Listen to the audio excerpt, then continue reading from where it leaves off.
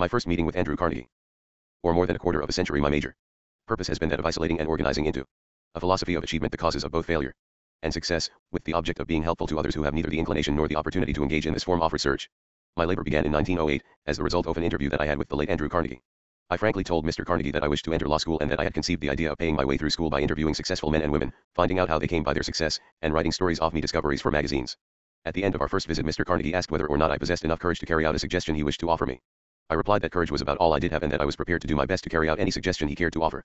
He then said, "Your idea of writing stories about men and women who are successful is commendable, as far as it goes, and I have no intention of trying to discourage you from carrying out your purpose, but I must tell you that if you wish to be of enduring service, not only to those now living, but to posterity as well, you can do so if you will take the time to organize all of the causes of failure as well as all of the causes of success. There are millions of people in the world who have not the slightest conception of the causes of success and failure. The schools and colleges teach practically everything except the principles of individual achievement. They require young men and women to spend from 4 to 8 years acquiring abstract knowledge, but do not teach them what to do with this knowledge after they get it." 2. Outwitting the devil. The world is in need of a practical, understandable philosophy of achievement, organized from the factual knowledge gained from the experience of men and women in the great university of life. In the entire field of philosophy I find nothing which even remotely resembles the sort of philosophy which I have in mind. We have few philosophers who are capable of teaching men and women the art of living. It seems to me that here is an opportunity which should challenge an ambitious young man of your type, but ambition alone is not enough for this task which I have suggested. The one who undertakes it must have courage and tenacity.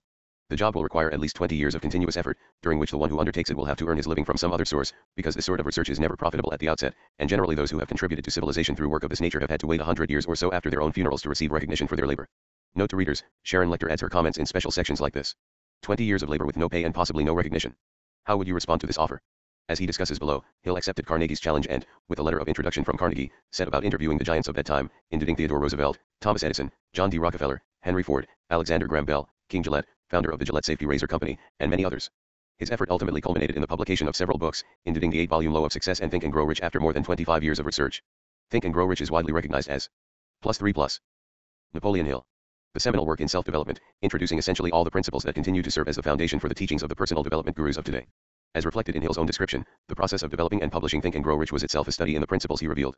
It may be telling that the manuscript of Outwitting the Devil was written the year after Think and Grow Rich was published, since this work may reveal the frustration and revelation of Hill's other self and how he conquered his frustrations and succeeded in using the very principles he described in Think and Grow Rich. Outwitting the Devil will reveal Hill's spiritual awakening and how each of us can learn and his encounter with the devil. If you undertake this job, you should interview not only the few who have succeeded, but the many who have failed. You should carefully analyze many thousands of people who have been classed as failures, and I mean by the term failures, men and women who come to the closing chapter of life disappointed because they did not attain the goal which they had set their hearts upon achieving. As inconsistent as it may seem, you will learn more about how to succeed from the failures than you will from the so-called successes. They will teach you what not to do. Along toward the end of your labor, if you carry it through successfully, you will make a discovery which may be a great surprise to you. You will discover that the cause of success is not something separate and apart from the man, that it is a force so intangible in nature that the majority of men never recognize it, a force which might be properly called it. Diamond Suit 4+. Outwitting the Devil. Other self noteworthy is the fact that this other self seldom exerts its influence or makes itself known excepting at times of unusual emergency, when men are forced, through adversity and temporary defeat, to change their habits and to think their way out of difficulty. My experience has taught me that a man is never quite so near success as when that which he calls failure has overtaken him, for it is on occasions of the sort that he is forced to think. If he thinks accurately, and with persistence, he discovers that so-called failure usually is nothing more than a signal to rearm himself with a new plan or purpose. Most real failures are due to limitations which men set up in their own minds. If they had the courage to go one step further, they would discover their error. Most real failures are due to limitations which men set up in their own minds. A negative mindset and self-doubt can be the primary obstacle to success. With the current economic downturn, far too many people who have, all their life, done everything right are now, for the first time, facing severe economic adversity. The greatest barrier to their recovery is their own fear and self-doubt instilled by their recent experience. Have you allowed the current economic downturn to overtake you? Have self-doubt and self-sabotage held you back from reaching your dreams? Are you your own worst enemy? In Think and Grow Rich, Hill told the story of R. U. Darby, a gold prospector. Frustrated when a rich vein of gold apparently ran out, Darby sold his gold claim for +5+. Napoleon Hill. A pittance to the town junkman. The junkman brought in the right expert advisors and found that Darby would have rediscovered the vein had he moved his digging by a mere 3 feet. Had Darby persevered he would have made his fortune, but he gave up and abandoned his dreams when he was only 3 feet from gold. Rather than being crushed by his error, Darby learned from his experience and went on to build an insurance empire. Will you abandon your quest just before reaching great success, when you are only 3 feet from gold? You can read how many of today's icons persevered through difficult situations in the book. 3 feet from gold. Begin life anew. Mr. Carnegie's speech reshaped my entire life and planted in my mind a burning purpose, which has driven me ceaselessly, and this despite the fact that I had but a vague idea as to what he meant by the term other self. During my labor of research into the causes of failure and success I have had the privilege of analyzing more than 25,000 men and women who were rated as failures, and over 500 who were classed as successful. Many years ago I caught my first glimpse of that other self Mr. Carnegie had mentioned. The discovery came, as he said it would, as the result of 2 major turning points of my life, which constituted emergencies that forced me to think my way out of difficulties such as I had never before experienced. +6+. Outwitting the Devil. I wish it were possible to describe this discovery without the use of personal pronoun, but this is impossible because it came through personal experiences from which it cannot be separated. To give you the complete picture, I shall have to go back to the first of these two major turning points and bring you up to the discovery step by step. The research necessary for the accumulation of the data, from which the 17 principles of achievement and the 30 major causes of failure were organized, required years off labor. I had reached the false conclusion that my task of organizing a complete philosophy of personal achievement had been completed. Far from having been completed, my work had merely begun. I had erected the skeleton of a philosophy by organizing the 17 principles of achievement and the 30 major causes of failure, but that skeleton had to be covered with the flesh of application and experience. Moreover, it had to be given a soul through which it might inspire men and women to meet obstacles without going down under them.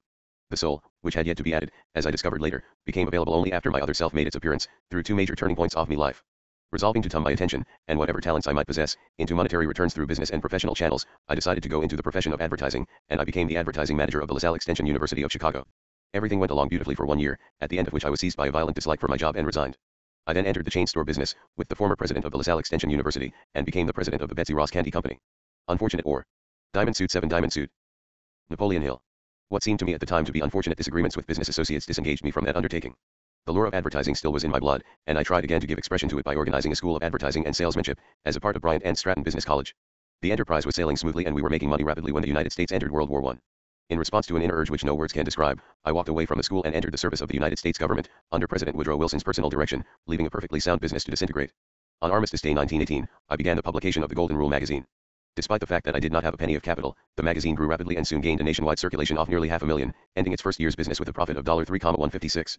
For a proper perspective, $3,156 in 1918 would represent $45,000 today based on the Consumer Price Index average for each year compiled by the U.S. Bureau of Labor Statistics and $202,000 using the nominal GDP per capita tables. Not a bad profit for a first year in the magazine business, when 80 to 90% of new titles fail and even the successful ones take 3 to 5 years to become profitable. http://www.magazinepublisher.com/startup.html. +8+. Outwitting the Devil. Some years later I learned, from an experienced publisher, that no man experienced in the publication and distribution of national magazines would think of starting such a magazine with less than $500,000 of capital. The Golden Rule magazine and I were destined to part company. The more we succeeded, the more discontented I became, until finally, due to an accumulation of petty annoyances caused by business associates, I made them a present of the magazine and stepped out. Through that move perhaps I tossed a small fortune over my shoulder. This was only the beginning of Hill's love for magazines. The Golden Rule was followed by his publication of the Napoleon Hill magazine. Later in life he became the editor of Success, a magazine that is still published today. Next I organized a training school for salesmen. My first assignment was to train a sales army of 3,000 people for a chain store company, for which I received $10 for each salesman who went through my classes. Within 6 months my work had netted me a little over $30,000. Success, as far as money was concerned, was crowning my efforts with abundance. Again I became fidgety inside. I was not happy. It became more obvious every day that no amount of money would ever make me happy. Without the slightest reasonable excuse for my actions, I stepped out and gave up a business from which I might easily have earned a healthy salary. My friends and business. +9+. Napoleon Hill. Associates thought I was crazy, and they were not backward about saying so. Frankly, I was inclined to agree with them, but there seemed nothing I could do about it. I was seeking happiness and I had not found it. At least that is the only explanation I could offer for my unusual actions. What man really knows himself? Again I became fidgety inside. I was not happy. It became more obvious every day that no amount of money would ever make me happy. I could have written this about myself a few years ago. But when I took action by leaving a situation that, although financially rewarding, was no longer aligned with my personal mission, new doors of opportunity opened for me. It turned out to be the best decision of my professional life. Can you think of a time in your life when you made a difficult decision, but knew it was the right one even when others questioned you? That was during the late fall of 1923. I found myself stranded in Columbus, Ohio, without funds, and worse still, without a plan by which to work my way out of my difficulty. It was the first time in my life that I had actually been stranded because of lack of funds. Many times previously I had found money to be rather shy, but never before had I failed to get what I needed for my personal conveniences. The experience stunned me. I seemed totally at sea as to what I could or should do. +10+. Outwitting the Devil. I thought of a dozen plans by which I might solve my problem, but dismissed them all as being either impractical or impossible of achievement. I felt like one who was lost in a jungle without a compass. Every attempt I made to work my way out brought me back to the original starting point. For nearly 2 months I suffered with the worst of all human ailments, indecision. I knew the 17 principles of personal achievement, but what I did not know was how to apply them. Without knowing it I was facing one of those emergencies of life through which, Mr. Carnegie had told me, men sometimes discover their other selves. My distress was so great that it never occurred to me to sit down and analyze its cause and seek its cure. The worst of all human ailments, indecision. Have you ever felt paralyzed by indecision? This was the first major turning point in Napoleon Hill's life. His moving from job to job, seeking contentment and his own ideal professional life, sounds like many people today, people who are seeking contentment in their jobs and lives. Hill's predicament was, by his own admission, self-inflicted. However, he found himself in very much the same circumstances as someone today who has been negatively affected by the present economic situation. Hill took advantage of his temporary defeat, using it as a spur to force himself into thought and analysis to find his other self. If you have been dealt a blow by economic circumstances, you too can use it as a lever and motivation to find your other self. +11+. Napoleon Hill. Defeat is converted into victory. One afternoon I reached a decision through which I found the way out of my difficulty. I had a feeling that I wanted to get out into the open spaces of the country, where I could get a breath of fresh air and think. I began to walk, and had gone 7 or 8 miles when I felt myself brought suddenly to a standstill. For several minutes I stood there as if I had been glued to my tracks. Everything around me went dark. I could hear the loud sound of some form of energy which was vibrating at a very high rate. Then my nerves became quiet, my muscles relaxed, and a great calmness came over me. The atmosphere began to clear, and as it did so, I received a command from within which came in the form of a thought, as near as I can describe it. The command was so clear and distinct that I could not misunderstand it. In substance it said, the time has come for you to complete the philosophy of achievement which you began at Carnegie's suggestion. Go back home at once and begin transferring the data you have gathered from your own mind to written manuscripts. My other self had awakened. For a few minutes I was frightened. The experience was unlike any I had ever undergone before. I turned and walked rapidly until I reached home. As I approached the house, I saw my 3 little boys looking out of a window of our house at our neighbor's children, who were dressing a Christmas tree in the house next door. Then I recalled that it was Christmas Eve.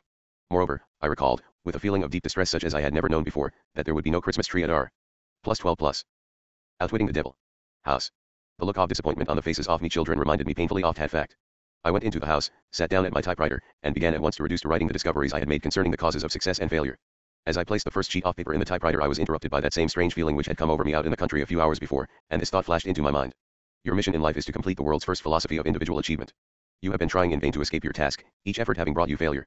You are seeking happiness. Learn this lesson, once and forever, that you will find happiness only by helping others to find it. You have been a stubborn student. You had to be cured of your stubbornness through disappointment. Within a few years from now the whole world will start through an experience which will place millions of people in need of the philosophy which you have been directed to complete. Your big opportunity to find happiness by rendering useful service will have come. Go to work, and do not stop until you have completed and published the manuscripts which you have begun. I was conscious of having arrived, at last, at the end of life's rainbow, and I was happy. Doubt makes its appearance. The spell, if the experience may be so called, passed away. I began to write. Shortly thereafter my reason suggested to me that I was embarking upon a fool's mission. The idea of a man who was down and almost out presuming to write a +13 Napoleon Hill philosophy of personal achievement seemed so ludicrous that I laughed hilariously, perhaps scornfully. I squirmed in my chair, ran my fingers through my hair, and tried to create an alibi that would justify me in my own mind in taking the sheet of paper out of my typewriter before I had really begun to write, but the urge to continue was stronger than the desire to quit. I became reconciled to my task and went ahead. The urge to continue was stronger than the desire to quit. Remember that time when you wanted to quit, but something drove you to keep going? It may have been your other self. Looking backward now, in the light of all that has happened, I can see that those minor experiences of adversity through which I had passed were among the most fortunate and profitable of all of my experiences. They were blessings in disguise because they forced me to continue a work which finally brought me an opportunity to make myself more useful to the world than I might have been had I succeeded in any previous plan or purpose. For almost 3 months I worked on those manuscripts, completing them during the early part of 1924. As soon as they had been completed, I felt myself again being lured by the desire to get back into the great American game of business. Succumbing to the lure, I purchased the Metropolitan Business College in Cleveland, Ohio, and began to lay plans for +14 Outwitting the Devil. Increasing its capacity. By the end of 1924 we had developed and expanded, by adding new courses, until we were doing a business nearly double the best previous record the school had ever known. Again the germ of discontentment began to make itself felt in my blood. Again I knew that I could not find happiness in that sort of endeavor. I turned the business over to my associates and went on the lecture platform, lecturing on the philosophy of achievement, to the organization of which I had devoted so many of me previous years. One night I was booked to lecture in Canton, Ohio. Fate, or whatever it is that seems sometimes to shape the destiny of men, no matter how hard they may try to battle against it, again stepped into the picture and brought me face to face with a painful experience. In my Canton audience sat Don R. Mellett, publisher of the Canton Daily News. Mr. Mellett became so thoroughly interested in the philosophy of individual achievement on which I lectured that night that he invited me to come to see him the following day. That visit resulted in a partnership agreement which was to have taken place on the first off following January when Mr. Mellett planned to resign as publisher of Daily News, to take charge of the business and publishing of the philosophy on which I had been working. However, in July 1926, Mr. Mellett was murdered by Pat McDermott, an underworld character, and a Canton, Ohio, policeman, both of whom were sentenced to life imprisonment. He was murdered because he was exposing in his newspaper a hookup between the bootleggers and certain members of the Canton police force. The crime was one of the most shocking that the Prohibition era produced. +15 Napoleon Hill. The July 1926 murder of crusading journalist Donald Ring Mellett, the editor of the Canton, Ohio, Daily News, was one of the most publicized crimes in the 1920s. In 1925 Mellett had discovered widespread corruption within the Canton police force and embarked on an anti-vice, anti-corruption editorial campaign, targeting, among others, the Canton police chief. Hill was reported to have asked Ohio's governor to initiate an investigation of the corruption, a detail not reflected in Hill's account. Local underworld figures and at least one Canton police officer hired Patrick McDermott, an ex-con from Pennsylvania, to silence Mellett. Mellett was gunned down outside his home. As the story goes, gunmen were also lying in wait for Hill, but a fortuitous automotive breakdown kept him out of their way. On July 17, the New York Times reported in an article titled "More Death Threats Follow the Slaying of Canton" editor that the citizens of Canton are terror-stricken by threats of further killings by the rulers of the gamblers, bootleggers and other criminals. As recounted by Hill, after hearing of Mellett's murder and receiving an anonymous warning to get out of town, he fled to West Virginia. In large part due to the work of a private detective hired by the Stark County prosecutor, McDermott, 2 local gangsters, and a former police detective were ultimately convicted of Mellett's murder. +16 Outwitting the Devil. Chance. Saved my life. The morning after Mr. Mellett's death I was called on the telephone and put on notice, by some unknown person, that I had 1 hour in which to get out of Canton, that I could go voluntarily within the hour, but if I waited longer I probably would go in a pine box. My business association with Mr. Mellett had apparently been misunderstood. His murderers evidently believed I was directly connected with the expose he was making in his newspapers. I did not wait for the 1 hour time limit to expire, but immediately got into my automobile and drove down to the home of relatives in the mountains of West Virginia, where I remained until the murderers had been placed in jail. That experience came well within the category described by Mr. Carnegie as an emergency that forces men to think. For the first time in my life I knew the pain of constant fear. My experience of a few years before, in Columbus, had filled my mind with doubt and temporary indecision, but this one had filled it with a fear which I seemed unable to remove. During the time that I was in hiding, I seldom left the house at night, and when I did step out, I kept my hand on an automatic pistol in my coat pocket, with the safety catch unlatched for immediate action. If a strange automobile stopped in front of the house where I was hiding, I went into the basement and carefully scrutinized its occupants through the basement windows. After some months of this sort of experience, my nerves began to crack. My courage had completely left me. The ambition which had hardened me during the long years of labor in my search for the causes of failure and success also had departed. Plus 17 plus. Napoleon Hill. Slowly, step by step, I felt myself slipping into a state of lethargy from which I was afraid I should never be able to emerge. The feeling must have been closely akin to that experienced by one who suddenly steps into quicksand and realizes that every effort to extricate himself carries him just so much deeper. Fear is a self-generating morass. If the seed of insanity had been in my makeup, surely it would have germinated during those months of living death. Foolish indecision, irresolute dreams, doubt, and fear were my mind's concern, day and night. The emergency I faced was disastrous in two ways. First, the very nature of it kept me in a constant state of indecision and fear. Secondly, the forced concealment kept me in idleness, with its attendant heaviness of time, which I naturally devoted to worry. My reasoning faculty had almost been paralyzed. I realized that I had to work myself out of this state of mind. But how? The resourcefulness which had helped me to meet all previous emergencies seemed to have completely taken wing, leaving me helpless. Out of my difficulties, which were burdensome enough up to this point, grew another which seemed more painful than all the others combined. It was the realization that I had spent the better portion of my past years in chasing a rainbow, searching hither and yon for the causes of success, and finding myself now more helpless than any of the 25,000 people whom I had judged as being failures. This thought was almost maddening. Moreover, it was extremely humiliating, because I had been lecturing all over the country, in schools and colleges and before business. Plus 18 plus. Outwitting the devil. Organizations, presuming to tell other people how to apply the 17 principles of success, while here I was, unable to apply them. I was sure that I never could again face the world with a feeling of confidence. Every time I looked at myself in a mirror, I noticed an expression of self-contempt on my face, and not infrequently I did say things to the man in the mirror which are not printable. I had begun to place myself in the category of charlatans who offer others a remedy for failure which they themselves cannot successfully apply. The criminals who had murdered Mr. Millet had been tried and sent to the penitentiary for life, therefore, it was perfectly safe, as far as they were concerned, for me to come out of hiding and again take up my work. I could not come out, however, because now I faced circumstances more frightful than the criminals who had sent me into hiding. The experience had destroyed whatever initiative I had possessed. I felt myself in the clutches of some depressing influence which seemed like a nightmare.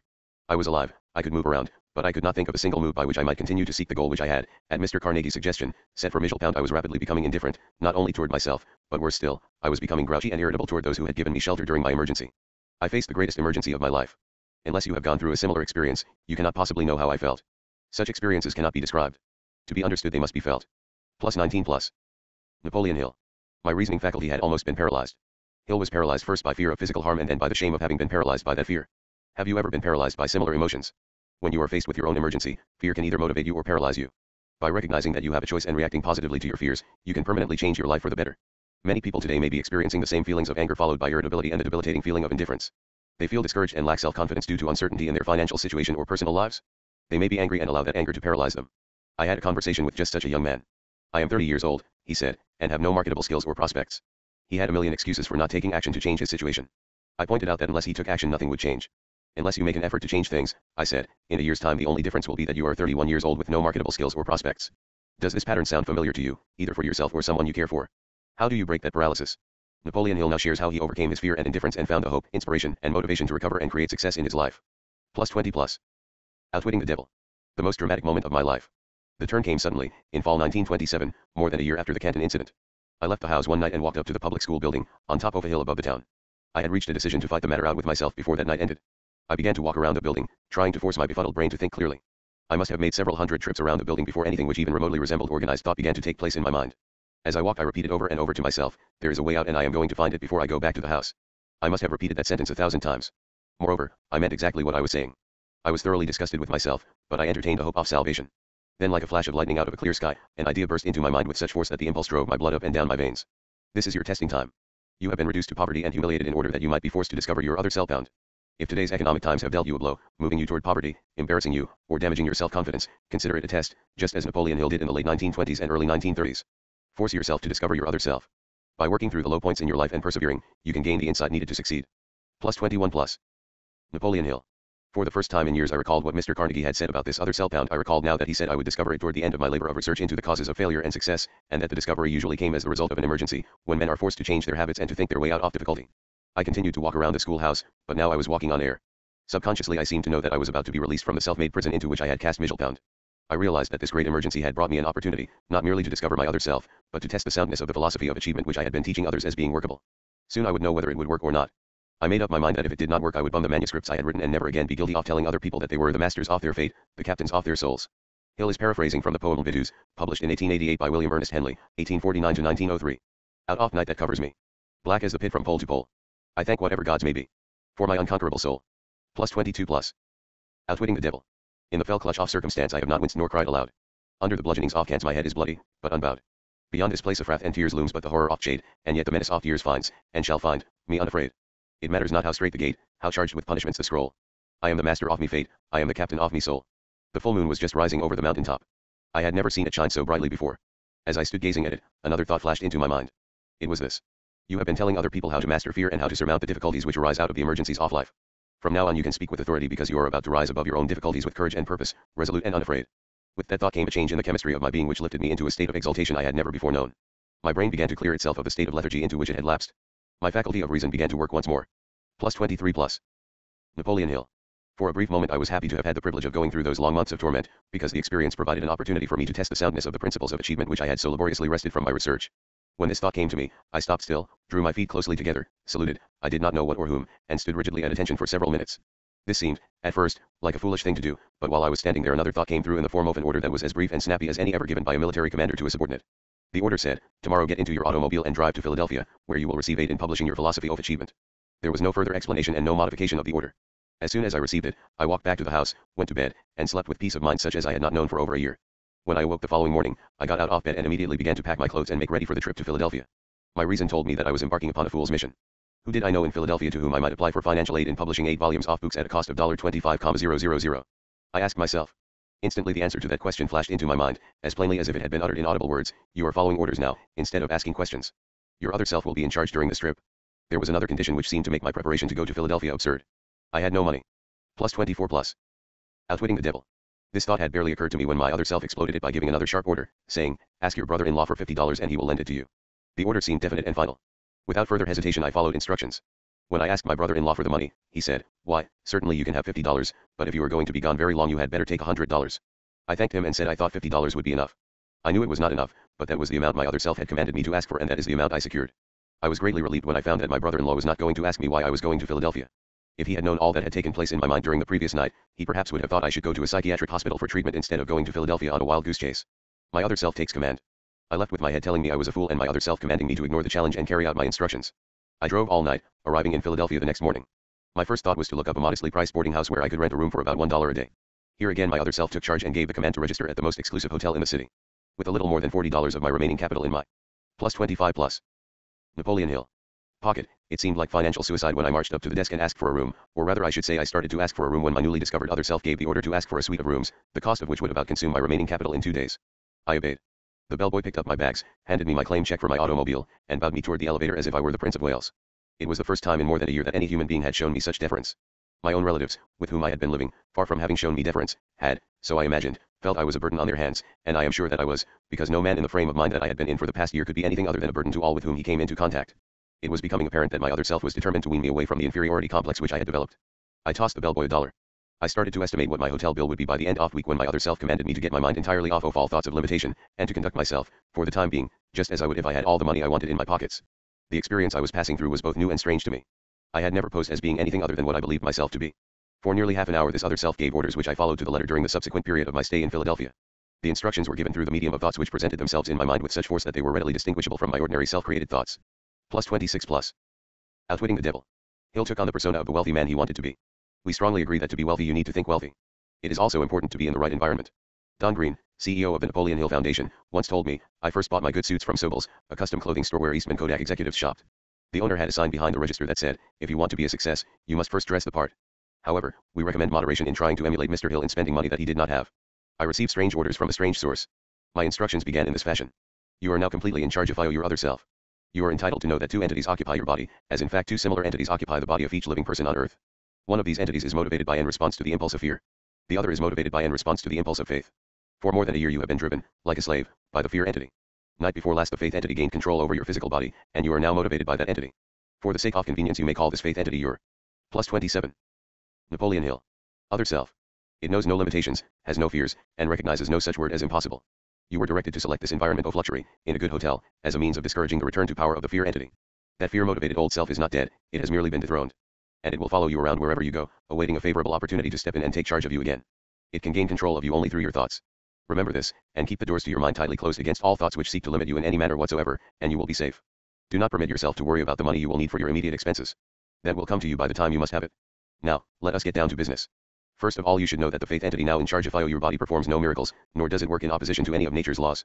As long as it is in charge of your body, it will guide you when you call on it, through impulses of thought which it will place in your mind, in carrying out your plans through the most logical and convenient natural media available. Above everything else, get this fact clearly fixed in your mind, that your other self will not do your work for you, it will only guide you intelligently in achieving for yourself the objects of your desires. Will you be guided by faith? Or will you allow fear to overtake you? Plus 28 plus. Outwitting the devil. This other self will aid you in translating your plans into reality. Moreover, you should know that it begins, always, with your major, or most pronounced desire. At this time your major desire, the one which brought you here, is to publish and distribute the results of your research into the causes of success and failure. You estimate that you will need approximately $25,000. Among your acquaintances there is a man who will supply you with this needed capital. Begin, at once, to call into your mind the names of all persons of your acquaintance whom you have reason to believe might be induced to furnish the financial aid you require. When the name of the logical person comes into your mind, you will recognize it immediately. Communicate with that person and the aid you seek will be given. In your approach, however, present your request in terminology such as you would use in the usual course of business transactions.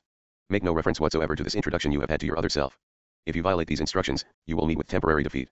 Your other self will remain in charge and continue to direct you as long as you rely upon it. Keep doubt and fear and worry, and all thoughts of limitation, entirely out of your mind. That will be all for the present. You will now begin to move of your own free will, precisely as you did before you discovered your other self. Physically you are the same as you have always been, therefore, no one will recognize that any change has taken place in you. I looked around the room, blinked my eyes, and to make sure that I was not dreaming, I got up and walked over to a mirror and looked at myself closely. The expression on my face had changed from one of doubt to one of courage and faith. Plus 29 plus. Napoleon Hill. There was no longer any doubt in my mind that my physical body was in charge of an influence far different from the one which had been dethroned 2 nights before, as I walked around that schoolhouse in West Virginia. Here, in editing the manuscript, I have ended the chapter at one of the great turning points in the author's life. Have you ever undergone a life change such as the one Hill describes above? It can also be described, in religious terms, as a conversion experience. Others may simply refer to it as a wake-up call or a tap on the shoulder, or more vehemently as a slap in the face. Plus 30 plus. Dash dot, colon dot colon dot. Plus chapter 2 plus. A New World is Revealed tome. BBIOUSLY I had undergone a new birth by which I had been separated from all forms of fear. I now had courage such as I never before had experienced. Despite the fact that I had not as yet been shown how, or from what source, I would be able to secure the necessary funds which I was seeking, I had such absolute faith that the money would be forthcoming that I could see it already in my possession. On but few occasions in my entire life have I experienced such faith. It was a feeling which one person cannot describe to another. There are no words in the English language suitable for such a description, a fact that all who have had similar experiences can easily verify. I proceeded immediately to carry out the instructions I had received. All feeling that I had embarked upon an impossible mission had now left me. One by one I began to call into my mind the names of all my acquaintances I knew to be financially able to supply me with the $25,000 which I needed, starting with the name of Henry Ford, and going over the entire list of more than 300 people. My other self plainly said, keep on searching. The darkest hour is just before dawn. But I had come to the end of my rope. My entire list of acquaintances had been exhausted, and with it my physical endurance as well. I had been at work, concentrating my mind upon that list of names, for the better part of 2 days and nights, having stopped only long enough to sleep for a few hours. 32 plus dash. Outwitting the devil. I leaned back in my chair, shut my eyes, and went into a sort of doze for a few minutes. I was aroused by what seemed to be an explosion in the room. As I regained consciousness, the name of Albert L. Pelton came into my mind, and with it a plan which I knew instantly to be the plan through which I would succeed in getting Mr. Pelton to publish my books. I remembered Mr. Pelton only as an advertiser in the Golden Rule magazine, which I had formerly published. Hill's subconscious mind identified an acquaintance, remembered only as an advertiser in Hill's magazine, as a potential source of funding. You make an impression on everyone you meet, just as everyone you meet makes an impression on you. You never know when an acquaintance may become a business associate.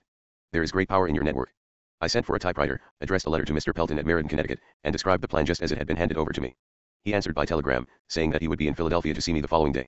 When he came I showed him the original manuscripts of my philosophy, and briefly explained what I believed its mission to be. He turned through the pages of the manuscripts for a few minutes, then stopped suddenly and fixed his eyes on the wall for a few seconds and said, I will publish your books for you.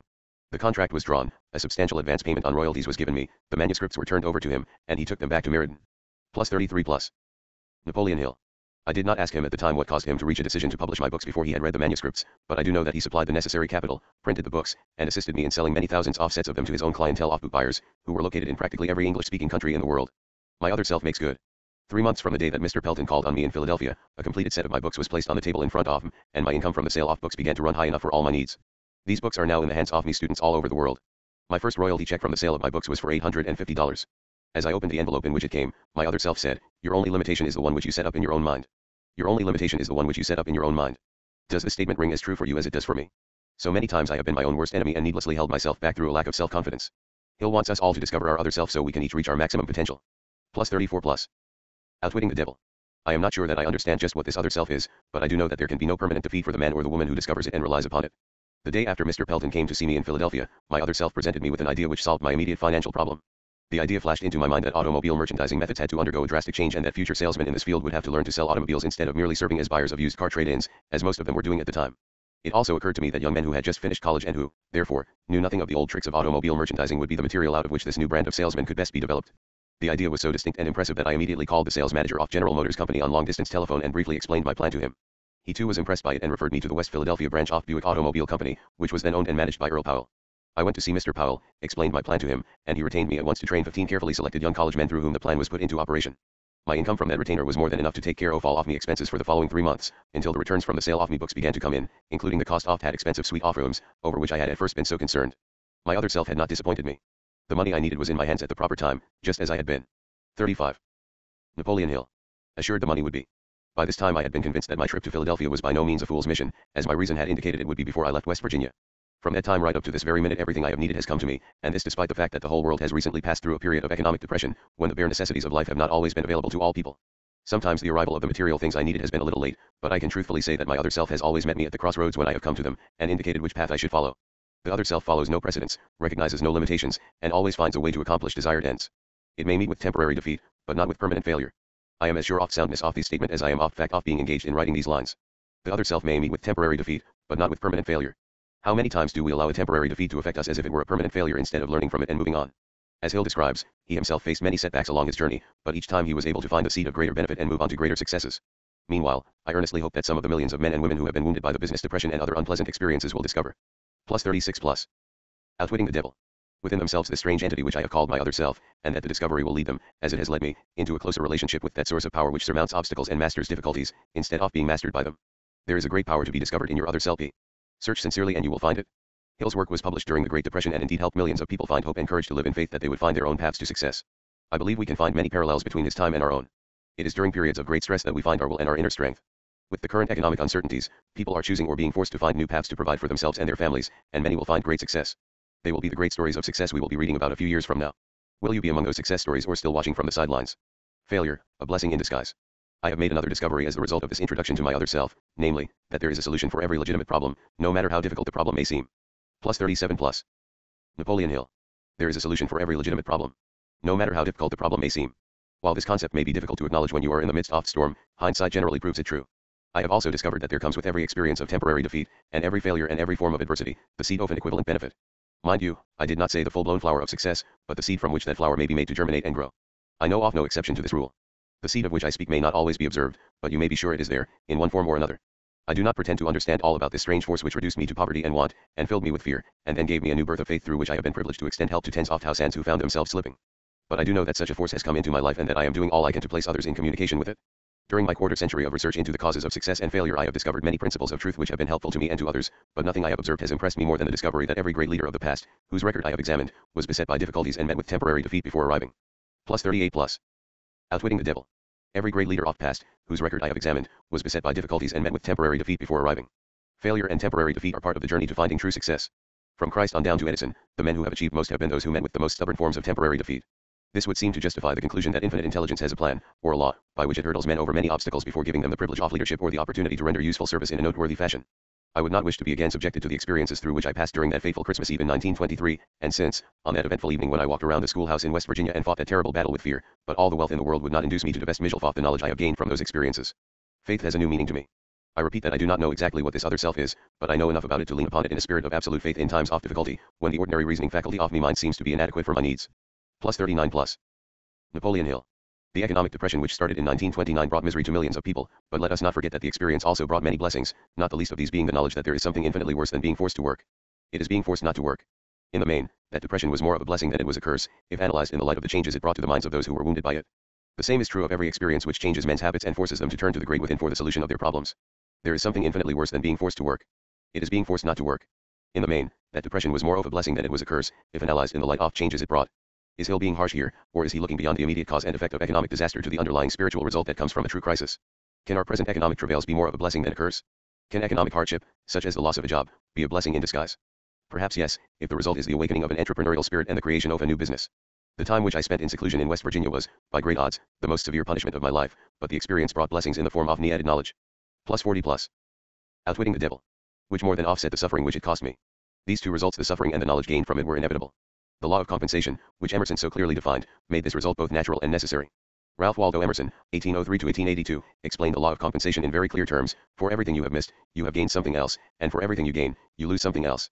In his journal dated January 8, 1826, he also wrote, the whole of what we know is a system of compensations. Every defect in one matter is made up in another. Every suffering is rewarded, every sacrifice is made up, every debt is paid. What the future may hold for me in the way of disappointment, through temporary defeat, I of course have no way of knowing.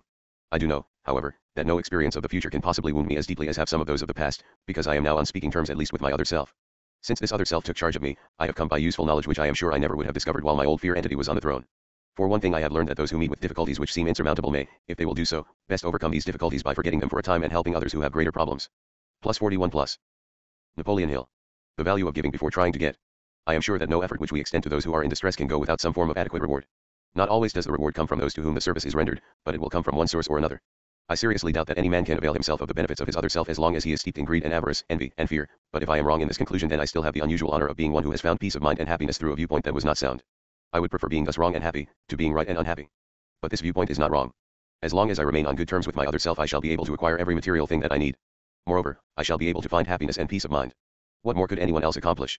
The sole motive which inspired me to write this book was a sincere desire to be helpful to others by sharing with them as much as they may be prepared to accept oft stupendous fortune which became mine the moment I discovered my other self. This fortune, happily, is one that cannot be measured in material or financial terms alone, because it is greater than everything which such things represent. Material and financial fortunes, when reduced to their most liquid terms, are measurable in terms of bank balances. Bank balances are no stronger than banks. This other fortune of plus 42 plus. Outwitting the devil. Which I speak is measurable, not only in terms of peace of mind and contentment, but as manifested in those adept at prayer. My other self has taught me to concentrate upon my purpose and to forget about the plan by which it is to be attained when I go to prayer. I am not suggesting that material objects may be acquired without plans. What I am saying is that the power which translates one's thoughts or desires into realities has its source in an infinite intelligence which knows more about plans than the one doing the praying. Stating the case in another way, may it not be wise, when praying, to trust to the universal mind to hand over the plan best suited for the attainment of the object oft had prayer? My experience with prayer has taught me that so often all which results from prayer is a plan, if the prayer is answered at all, a plan that is suited for the attainment of the object of the prayer through natural and material media. The plan must be transmuted, through self-effort action. I know nothing about any form of prayer which can be induced to work favorably in a mind that is colored, in the slightest degree, by fear. Is prayer a part of your life? Do you trust God to hand over the plan best suited for the attainment of the object of your prayer? Do you acknowledge that in order for your plan to be successful you must take action? 43. Napoleon Hill. A new way to pray. Since becoming better acquainted with my other self, my way of praying is different from what it was before. I used to go to prayer only when facing difficulty. Now I go to prayer before difficulty overtakes me, when possible. I now pray, not for more of this world's goods and greater blessings, but to be worthy of that which I already have. I find that this plan is better than the old one. Infinite intelligence seems not at all offended when I give thanks and show that I am grateful for the blessings which have crowned my efforts. I was astounded, when I first tried this plan of offering a prayer of thanks for what I already possessed, to discover what a vast fortune I had owned without being appreciative of it. For example, I discovered that I possessed a sound body which had never been seriously damaged by illness. I had a mind which was reasonably well balanced. I had a creative imagination through which I could render useful service to great numbers of people. I was blessed with all the freedom I desired, in both body and mind. I possessed an imperishable desire to help others who were less fortunate. I discovered that happiness, the highest aim of mankind, was mine for the taking, business depression or no business depression. Last, but by no means least, I discovered that I had the privilege of approaching infinite intelligence, either for the purpose of offering thanks for what I already possessed, or to ask for more, and for guidance. Plus 44 plus. Outwitting the devil. It may be helpful for every reader of this book to take inventory of his or her intangible assets. Such an inventory may disclose possessions of priceless value. May we all make an inventory of our blessings in life, and give thanks for every gift that we have been given. I know that when I am at a low point in my life, I force myself to think of my family and friends and the blessings they have brought to my life. It is the quickest path up and puts my temporary setbacks into perspective. Some signs we have overlooked. The whole world is undergoing a change of such stupendous proportions that millions of people have become panic-stricken with worry, doubt, indecision, and fear. It seems to me that now is a splendid time for those who have come to the crossroads of doubt to endeavor to become acquainted with their other selves. All who wish to do so will find it helpful if they take a lesson from nature. Observation will show that the eternal stars shine nightly in their accustomed places, that the sun continues to send down its rays of warmth, causing Mother Earth to yield an overabundance of food and clothing, that water continues to flow downhill, that the birds of the air and the wild animals of the forest receive their accustomed. Plus 45 plus. Napoleon Hill. Requirements of food, that useful day follows restful night, that busy summer follows the inactive winter, that the seasons come and go precisely as they did before the 1929 depression began, that, in reality, only men's minds have ceased to function normally, and this, because men have filled their minds with fear. Observation of these simple facts of everyday life may be helpful as a starting point for those who wish to supplant fear by faith. I am not a prophet, but I can, with all due modesty, predict that every individual has the power to change his or her material or financial status by first changing the nature of his or her beliefs. Every individual has the power to change his or her material or financial status by first changing the nature of his or her beliefs. It was right after publication of Think and Grow Rich in 1937 that Napoleon Hill began this manuscript for Outwitting the Devil. Through his interview with the devil, Hill discovers and reveals how the devil may be having his way with you and how you can ignite your other self to not only conquer the devil in your own life but to also empower your other self to achieve your greatest success. Throughout his work is the recurring theme of the importance of transforming your thoughts from fear to faith. Do not confuse the word belief with the word wish. The two are not the same. Everyone is capable of wishing for. Plus 46 plus. Outwitting the devil. financial, material, or spiritual advantages, but the element of faith is the only sure power by which a wish may be translated into a belief, and a belief into reality. And right here is an appropriate place at which to call attention to a real benefit which anyone may experience by deliberately using faith in focusing attention upon any form of constructive desire. The mind acts upon one's dominating, or most pronounced desires. There is no escape from this fact. It is a fact indeed. Be careful what you set your heart upon, for it surely shall be yours. Faith is the beginning of all great achievement. If Edison had stopped by merely wishing for the secret with which electric energy might be harnessed and made to serve through the incandescent lamp, that convenience to civilization would have remained among nature's multifarious secrets. He met with temporary defeat more than 10,000 times before wresting the secret from nature. It was finally yielded up to him because he believed it would be, and he kept on trying until he had the answer. Edison uncovered more of nature's secrets, they might have been called miracles at an earlier period, in the realm of physics than did any other man who ever lived, and this because he became acquainted with his other self. I have his own word for this, but even if I did not have it, his achievements of themselves have disclosed the secret in their unfoldment. Plus 47 plus. Napoleon Hill. Nothing within reason is impossible to the man who knows and relies upon his other self. Whatever man believes to be true has a way of becoming true. A prayer is a released thought, sometimes expressed in audible words and at other times expressed silently. I have observed by experience that a silent prayer is as efficacious as the one which is expressed in words. I have observed also that one's state of mind is the determining factor when prayer works, as well as when it does not. My conception of the other self which I have tried to describe is that it merely symbolizes a newly discovered approach to infinite intelligence, an approach which one may control and direct through the simple process of mixing faith with one's thoughts. This is only another way of saying that I now have greater faith in the power of prayer. The state of mind known as faith apparently opens to one the medium of a sixth sense through which one may communicate with sources of power and information far surpassing any available through the five physical senses. There comes to your aid, and to do your bidding, with the development of the sixth sense, a strange power which, let us assume, is a guardian angel who can open to you at all times the door to the temple of wisdom. The sixth sense comes as near to being a miracle as anything I have ever experienced, and it appears so perhaps because I do not understand the method by which this principle is operated. This much I do know, that there is a power or a first cause, or an intelligence which permeates every atom of matter, and embraces every unit of energy perceptible to man, that this infinite intelligence converts acorns into oak trees, causes water to flow downhill in response to the law of gravity, follows. Plus 48 plus. Outwitting the devil. Night with day, and winter with summer, each maintaining its proper place and relationship to the other. This intelligence may aid in transmuting one's desires into concrete or material form. I have this knowledge because I have experimented with it and have experienced it. I have for many years followed the habit of taking personal inventory of myself once a year, for the purpose of determining how many of me weaknesses I have bridged or eliminated, and to ascertain what progress, if any, I had made during the year. This section on faith is worth rereading a few times because it contains Hill's core teachings on prayer. Faith, in his view, is a sixth sense or spiritual power that enables one to succeed if one is in step with the first cause of all things, one of his descriptions of God. His is a practical or scientific faith that emphasizes tangible results. In the book 3 Feet from Gold, my co-author and I discuss the personal success equation that clearly reveals the importance of faith. P plus T, X axis A, plus F equals your personal success equation. Combining your passion with your talent and then seeking the right association and taking the right action are very important components for success, but it is when you combine all those components with a strong faith in yourself and your mission that you truly have your personal success equation. 49 plus. Warning, empty page. Plus chapter 3 plus. A strange interview with the devil. While you are reading the interview with the devil, you will recognize from the brief description I have given you of the history of my life what a desperate effort the devil made to muzzle me before I gained public recognition. You will understand also, after reading the interview with the devil, why the interview had to be preceded by this personal history of me background. Before you begin to read the interview, I want you to have a clear picture of the final fling the devil had at me, and be it remembered with profit that it was this final fling which gave Mercy a chance to turn and twist the devil's tail until he squealed out his confession. The devil's undoing began with the Depression in 1929. Through that fortunate turn of the wheel of life, I lost my 600-acre estate in the Catskill Mountains, my income was entirely cut off, the Harriman National Bank, in which all my funds were deposited, folded up and was wiped out. Before I realized what was happening, I found myself caught up in a spiritual and economic hurricane which evolved into a worldwide catastrophe of such force that no individual or group of individuals could withstand it. While waiting for the storm to cease and the stampede of human fear to stop, I moved to Washington, D.C., the city from which I made my start after my first meeting with Andrew Carnegie, nearly a quarter of a century previously. There seemed nothing for me to do except sit down and wait. All I had was time. After 3 years of waiting without tangible results, my restless soul began to push me back into service. There was little opportunity for me to teach a philosophy. As to outwitting the devil of success when the world around me was in the midst of abject failure, and men's minds were filled with the fear of poverty. This thought came to me one evening while I was sitting in my automobile, in front of the Lincoln Memorial on the Potomac River, within the shadow of Capitol.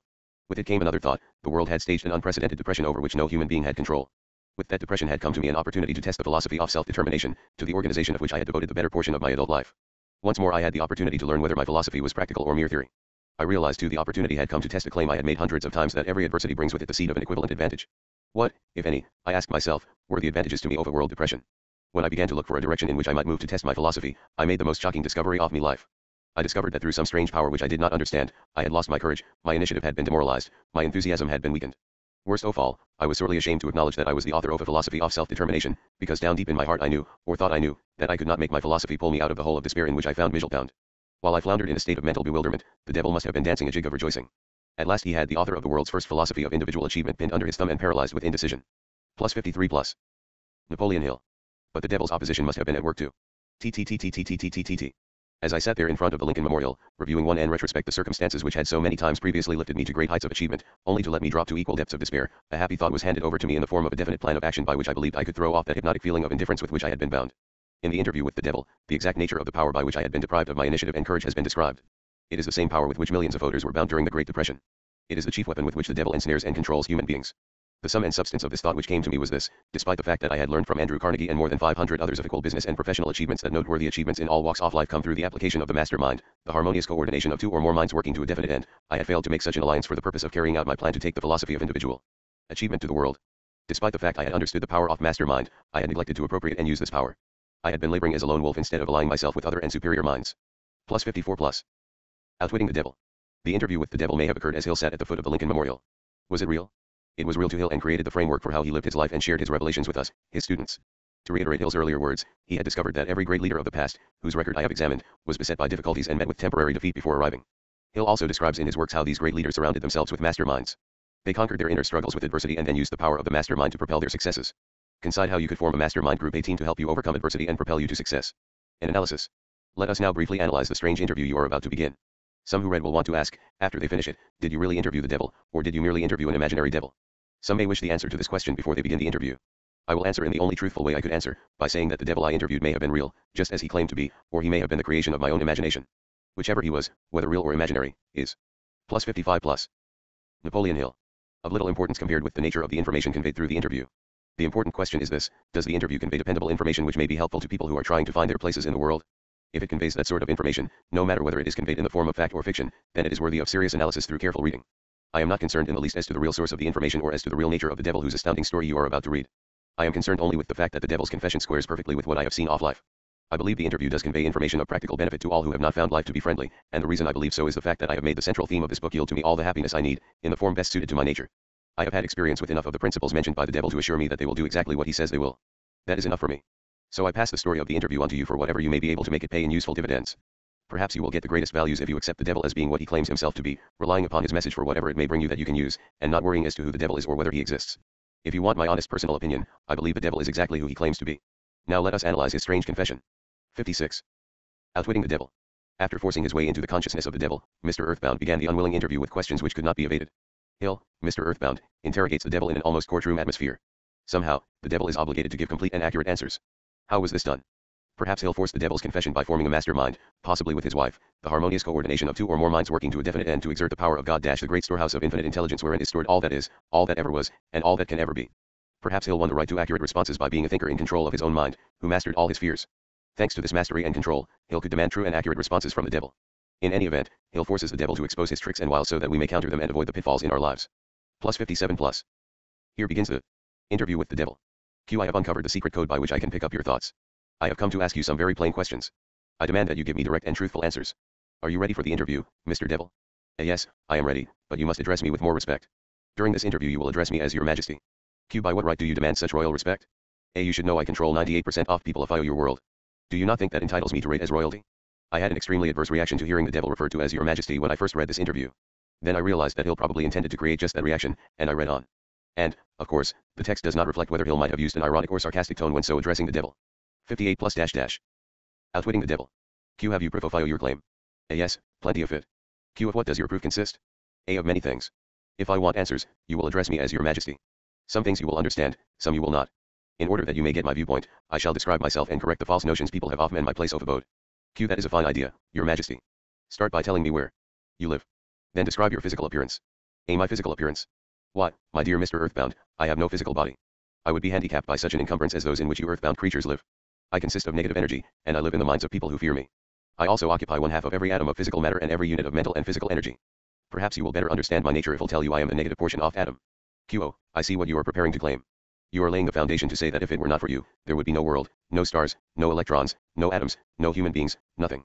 Is that correct? True. Absolutely true. Q. Well, if you only occupy 1/2 of energy and matter, who occupies the other half? A. The other half is occupied by my opposition. Plus 59 plus. Napoleon Hill. Q. Opposition? What do you mean? A. The opposition is what you earthbound call God. Q. So you have the universe divided up with God. Is that your claim? Not my claim, but the actual fact. Before this interview is finished you will understand why my claim is true. You will also understand why it has to be true, or there could be no world such as yours, no earthbound creatures such as you. I am no beast with a forked tongue and a spiked tail. Q. But you do control the minds of 98 out of every 100 people. You said so yourself, who causes all the misery in this 98% devil-controlled world, if I do not. A. I have not said that I do not cause all the misery of the world. On the other hand, I boast of it. It is my business to represent the negative side of everything, including the thoughts of you earthbound people. How else could I control people? My opposition controls positive thought. I control negative thought. Q. How do you gain control off minds of people? A. That is easy. I merely move in and occupy the unused space of the human brain. I sow the seeds of negative thought in the minds of people so I can occupy and control the space. Q. You must have many tricks and devices by which you gain and hold control off the human mind. A. To be sure, I employ tricks and devices to control human thought. My devices are clever ones too. 60. Outwitting the devil. Q. Go ahead and describe your clever tricks, your majesty. A one of me cleverest devices for mind control is fear. I plant the seed of fear in the minds of people, and as these seeds germinate and grow, through use, I control the space they occupy. The 6 most effective fears are the fear of poverty, criticism, ill health, loss of love, old age, and death. Says the devil, one of me cleverest devices for mind control is fear, the fear of poverty, criticism, ill health, loss of love, old age, and death. Q. Which of these 6 fears serves you most often, your majesty? A. The first and the last, poverty and death. At one time or another during life I tighten my grip on all people through one or both of these.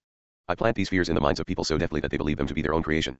I accomplish this end by making people believe I am standing just beyond the entrance gate of next life, waiting to claim them after death for eternal punishment. Of course I cannot punish anyone, except in that person's own mind, through some form of fear, but fear of the thing which does not exist is just as useful to me as fear of that which does exist. All forms of fear extend the space I occupy in the human mind. Q. Your Majesty, will you explain how you gain this control over human beings? A. The story is too long to be told in a few words. It began. 61. Napoleon Hill. Over 1,000,000 years ago, when the first man began to think. Up to that time I had control over all mankind, but enemies of mine discovered the power of positive thought, placed it in the minds of men, and then began a battle on my part to remain in control. So far, I have done quite well by myself, having lost only 2% of people to the opposition. Q. I take it from your answer that men who think are your enemies. Is that right? A. It is not right, but it is correct. Q. Tell me something more about the world in which you live. A. I live wherever I choose. Time and space do not exist for me. I am a force best described to you as energy. My favorite physical dwelling place, as I have told you, is the minds of the earthbound. I control a part of brain space of every human being. The amount of space I occupy in each individual's mind depends upon how little and what sort of thinking that person does. As I have told you, I cannot entirely control any person who thinks. Q. You speak of your opposition. What do you mean by that? A. My opponent controls all the positive forces of the world, such as love, faith, hope, and optimism. My opponent also controls the positive factors of all natural law throughout the universe, the 4Es which keep the Earth and the planets and all the stars balanced in their courses, but these forces are meek in comparison with those which operate in the human mind under my control. You see, I do not seek to control stars and planets. I prefer the control of human minds. Plus 62 plus. Outwitting the devil. Q. Where did you acquire your power, and by what means do you add to it? A. I add to my power by appropriating the mind power of the earthbound, as they come through the gate at the time of death. 98 out of every 100 who come back to my plane from the earth plane are taken over by me and their mind power is added to my being. I get all who come over with any form of fear. You see I am constantly at work, preparing the minds of people before death, so I can appropriate them when they come back to my plane. Q. Will you tell me how you go about your job of preparing human minds so you can control them? A. I have countless ways of gaining control of human minds while they are still on the earth plane. My greatest weapon is poverty. I deliberately discourage people from accumulating material wealth because poverty discourages men from thinking and makes them easy prey for me. My next best friend is ill health. An unhealthy body discourages thinking. Then I have countless thousands of workers on earth who aid me in gaining control of human minds. I have these agents placed in every calling. They represent every race and creed, every religion. Q. Who are your greatest enemies on earth, your majesty? A. All who inspire people to think and act on their own initiative are my enemies. Such men as Socrates, Confucius, Voltaire, Emerson, Thomas Paine, and Abraham Lincoln. And you are not doing me any good either. Q. Is it true that you use men who have great wealth? Plus 63 plus. Napoleon Hill. A. As I have already told you, poverty is always my friend because it discourages independence of thought and encourages fear in the minds of men. Some wealthy men serve my cause while others do me great damage, depending upon how the wealth is used. The great Rockefeller fortune, for example, is one of my worst enemies. Q. That is interesting, your majesty, will you tell me why you fear the Rockefeller fortune more than others? A. The Rockefeller money is being used to isolate and conquer diseases of the physical body, in all parts of the world. Disease has always been one of my most effective weapons. The fear of ill health is second only to the fear of poverty. The Rockefeller money is uncovering new secrets of nature in 100 different directions, all of which are designed to help men take and keep possession of their own minds. It is encouraging new and better methods of feeding, clothing, and housing people. It is wiping out the slums in the large cities, the places where my favorite allies are found. It is financing campaigns for better government and helping to wipe out dishonesty in politics. It is helping to set higher standards in business practice and encouraging businessmen to conduct business by the golden rule, and that is not doing my cause any good. Q. What about these boys and girls who are said to be on the road to hell? Are you in control of them? Well, I can answer that question only with yes and no. I have corrupted the minds of the young by teaching them to drink and smoke, but they have me baffled through their tendency to think for themselves. Plus 64 plus. Outwitting the devil. Hill ranges back and forth across the devil's field of battle. His earlier point about Rockefeller's philanthropy is followed by an explanation of why young people are on the road to hell. I believe the author is challenging us to hold several ideas in mind at once as he lets the devil do his dirty work with the hope of confusing us. Look for other examples throughout the book, you'll find them. Q. You say you have corrupted the minds of young people with liquor and cigarettes. I can understand how liquor might destroy the power of independent thought, but do not see what cigarettes have to do with helping your cause. A. You may not know it, but cigarettes break down the power of persistence, they destroy the power of endurance, they destroy the ability to concentrate, they deaden and undermine the imaginative faculty, and help in other ways to keep people from using their minds most effectively. Do you know I have millions of people, young and old, of both sexes, who smoke 2 packages of cigarettes a day? That means I have millions of people who are gradually destroying their power of resistance. One day I shall add to their habit of cigarette smoking other thought-destroying habits, until I shall have gained control of their minds. Habits come in pairs, triplets, and quadruplets. Any habit which weakens one's willpower invites a flock of its relatives to move in and take possession of the mind. The cigarette habit not only lowers the power of resistance and discourages persistence, but it invites looseness in other human relationships. Plus 65 plus. Napoleon Hill. Q. I never thought that cigarettes were a tool of destruction, Your Majesty, but your explanation throws a different light on the subject. How many converts to the habit do you now claim? A. I am proud of me record. Millions are now victims, and the number is increasing daily. Soon I shall have most off-world indulging in the habit. In thousands of families I now have followers off habit, including every member of family. Very young boys and girls are beginning to take up the habit. They are learning how to smoke by observing their parents and older brothers and sisters. Q. Which do you consider to be your greater tool for gaining control of human minds, cigarettes or liquor? A. Without hesitation I would say cigarettes. Once I get a young person to join my 2-package-8 club, I have no trouble in inducing that person to take on the habit of liquor, overindulgence of sex, and all other related habits which destroy independence of thought and action. Remember, this was written in 1938, long before the addictive nature of tobacco was discovered. Here, as elsewhere, Napoleon Hill is far ahead of his time in some of his medical and sociological opinions. Q. Your Majesty, when I began this interview I had you all wrong. I thought you were a fraud and a fake, but I see now that you are quite real and very powerful. Plus 66 plus. Outwitting the devil. A. Your apology is accepted, but you need not have bothered. Millions of people have questioned my power, and I got most of them at the gate as they came over. I ask no person to believe in me. I prefer that people fear me. I am no beggar. I take what I want by cleverness and force. Begging people to believe is the business of my opposition, not mine. Q. Your Majesty will please pardon my rudeness, but I would not be able to look myself in the face again if I did not tell you, here and now, that you are the damnedest fiend ever to be turned loose on innocent people. I always had the wrong conception of you. I thought you were kind enough to let people alone while they were living, that you merely tortured their souls after death. Now I learn, from your own brazen confession, that you destroy their right to freedom of thought and cause them to go through a living hell on earth. What do you have to say to that? A. I get what I want by exercising self-control. It is not so good for my own business, but I suggest you emulate me. Instead of criticizing me. You call yourself a thinker, and you are. Otherwise you would never have forced this interview on me. But you will never be the sort of thinker that frightens me unless you gain and exercise greater control over your own emotions. Q. Let us get away from personalities. I came here to learn more about you, not to discuss Michel Pound. Please go ahead and tell me of the many tricks you have devised for gaining control of the human mind. What is your most powerful weapon just now? Plus 67 plus. Napoleon Hill. A. That is a difficult question to answer. I have so many devices for entering human minds and controlling them that it is difficult to say which are the most powerful. Right at the moment I am trying to bring about another world war. My friends here in Washington are helping me to involve America in the war. If I can start the world to killing on a wholesale basis, I shall be able to put into operation my favorite device for mind control. It is what you may call mass fear. I used this device to bring about the other world war in 1914. I used it to bring about the economic depression in 1929, and if my opposition had not double-crossed me I would now be in possession of every man, woman, and child in the world. You can see for yourself how near I came to world domination, the thing I have been struggling to attain for thousands of years. Here the devil claims to be working with both sides to instigate war, based on his sowing the seeds of fear throughout the world. This is the essence of what has come to be known in our time as terrorism and the response to it. Through Hill's work the devil takes credit for not only both world wars but also the Great Depression. It is easy to add the current economic collapse to his list of credits.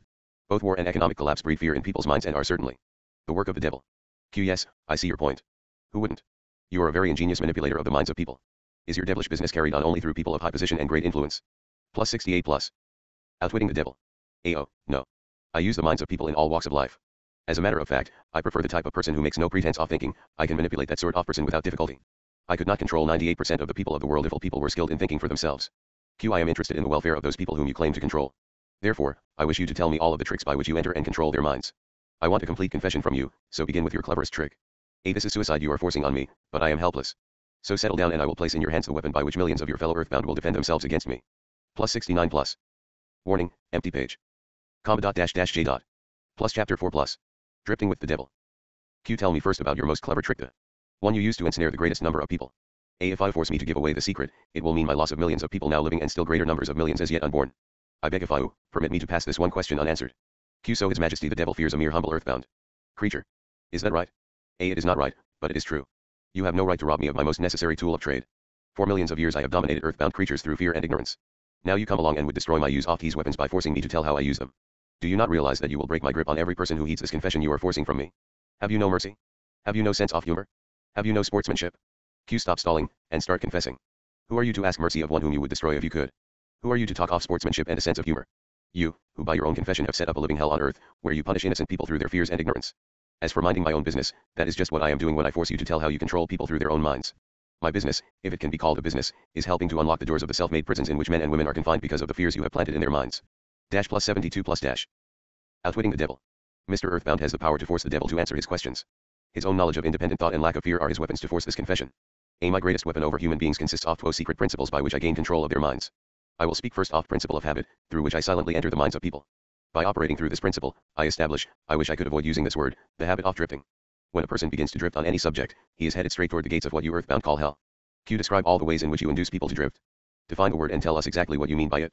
A. I can best define the word drift by saying that people who think for themselves never drift, while those who do little or no thinking for themselves are drifters. A drifter is one who permits himself to be influenced and controlled by circumstances outside of his own mind. He would rather let me occupy his mind and do his thinking than go to the trouble of thinking for himself. A drifter is one who accepts whatever life throws in his way without making a protest or putting up a fight. He doesn't know what he wants from life and spends all of his time getting just that. A drifter has lots of opinions, but they are not his own. Most often are supplied by me. A drifter is one who is too lazy mentally to use his own brain. That is the reason I can take control of people's thinking and plant my own ideas in their minds. Plus 73 plus. Napoleon Hill. Those who do little or no thinking for themselves are drifters. A drifter is one who permits himself to be influenced and controlled by circumstances outside of his own mind. Q. I think I understand what a drifter is. Tell me the exact habits of people by which you induce them to drift through life. Start by telling me when and how you first gain control of a person's mind. A. My control over the mind of a human being is obtained while the person is young. Sometimes I lay the foundation for my control of a mind before the owner of it is born, by manipulating the minds of that person's parents. Sometimes I go further back than this and prepare people for my control through what you earthbound call physical heredity. You see, therefore, I have two approaches to the mind of a person. Q. Yes. Go on and describe these two doors by which you enter and control the minds of human beings. A. As one have stated, I help to bring people into your world with weak brains by giving to them, before birth, as many as possible of the weaknesses of their ancestors. You call this principle physical heredity. After people are born I make use of what you earthbound call environment as a means of controlling them. This is where the principle of habit enters. The mind is nothing more than the sum total of one's habits. One by one I enter the mind and establish habits, which lead finally to my absolute domination of mind. Plus 74 plus. Outwitting the devil. Q. Tell me of the most common habits by which you control the minds of people. A. That is one of my cleverest tricks. I enter the minds of people through thoughts which they believe to be their own. Those most useful to me are fear, superstition, avarice, greed, lust, revenge, anger, vanity, and plain laziness. Through one or more of these I can enter any mind, at any age, but I get my best results when I take charge of a mind while it is young, before its owner has learned how to close any of these 9 doors. Then I can set up habits which keep the doors ajar forever. Q. I am catching on to your methods. Now let us go back to the habit of drifting. Tell us all about that habit since you say it is your cleverest trick in controlling the minds of people. A. As I said before, I start people drifting during their youth. I induce them to drift through school without knowing what occupation they wish to follow in life. Here I catch the majority of people. Habits are related. Drift in one direction and soon you will be drifting in all directions. I also use environmental habits to give me a definite grip on my victims. Q. I see. You make it your business to train children in the habit of drifting by inducing them to go through school without aim or purpose. Now tell me of some of your other tricks with which you cause people to become drifters. Well, my second best trick in developing the habit of drifting is one that I put into operation with the aid of parents and public school teachers and religious instructors. I warn you not to force me to mention this trick. Do not disclose this trick. If you do so, you will be hated by my 75. Napoleon Hill. Coworkers who help me use this trick. If I publish this confession in book form, your book will be barred from the public schools. It will be blacklisted by most of religious leaders. It will be hidden from children by many parents. The newspapers will not dare to give reviews of your book. Millions of people will hate you for writing the book. In fact, no one will like you or your book except those who think, and you know how very few there are of this sort. My advice to you is to let me skip the description of me second best trick. The author knew this opinion would be one of the most controversial aspects of his book. In fact, his wife was so concerned about how it would be received that she made him promise that he would not publish it. In fact, it is only now, well after her death, that the family has agreed to share it with the world. I would encourage you to follow Hill's argument about the public education system and religious teachers and then decide for yourself. Q. So for my own good you wish to withhold the description of your second best trick. No one will like my book except those who think, Very well, go ahead and answer. A. You'll regret this, Mr. Earthbound, but the joke is on you. By this mistake of yours you will divert attention from me to yourself, and my coworkers, of whom there are millions, will forget about me and hate you for uncovering my methods. Plus 76 plus. Outwitting the devil. Q. Never mind about me. Tell me all about this second best trick of yours with which you induce people to drift with you to hell. A. My second best trick is not second at all. It is first. It is first because without it I never could gain control of the minds of the youths. Parents, school teachers, religious instructors, and many other adults unknowingly serve my purpose by helping me to destroy in children the habit of thinking for themselves. They go about their work in various ways, never suspecting what they are doing to the minds of children or the real cause of children's mistakes. Have you ever heard a parent finish a child's sentence? Or seen a parent complete a child's homework? Remember those science fairs at school where it was obvious the kids had a lot of outside help with their science projects? Mom and dad may have helped a little too much, but deep down they know that their child appreciates the help and recognizes what great parents they are. Right? Actually, the child may be thinking, Mom and Dad don't think I can do it on my own, so why bother? Eventually this parental help will destroy the child's self-confidence. By allowing children to be truly in charge, parents will help their kids develop the habit of thinking for themselves. Q. I can hardly believe you, Your Majesty.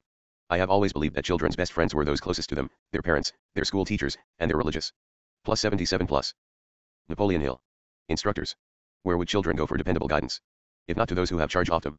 A. That is where my cleverness comes in. There is the exact explanation of how I control 98% of the people of the world.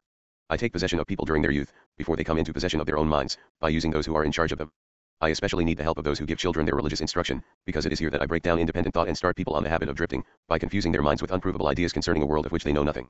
It is here also that I plant in the minds of children the greatest of all fears, the fear of hell.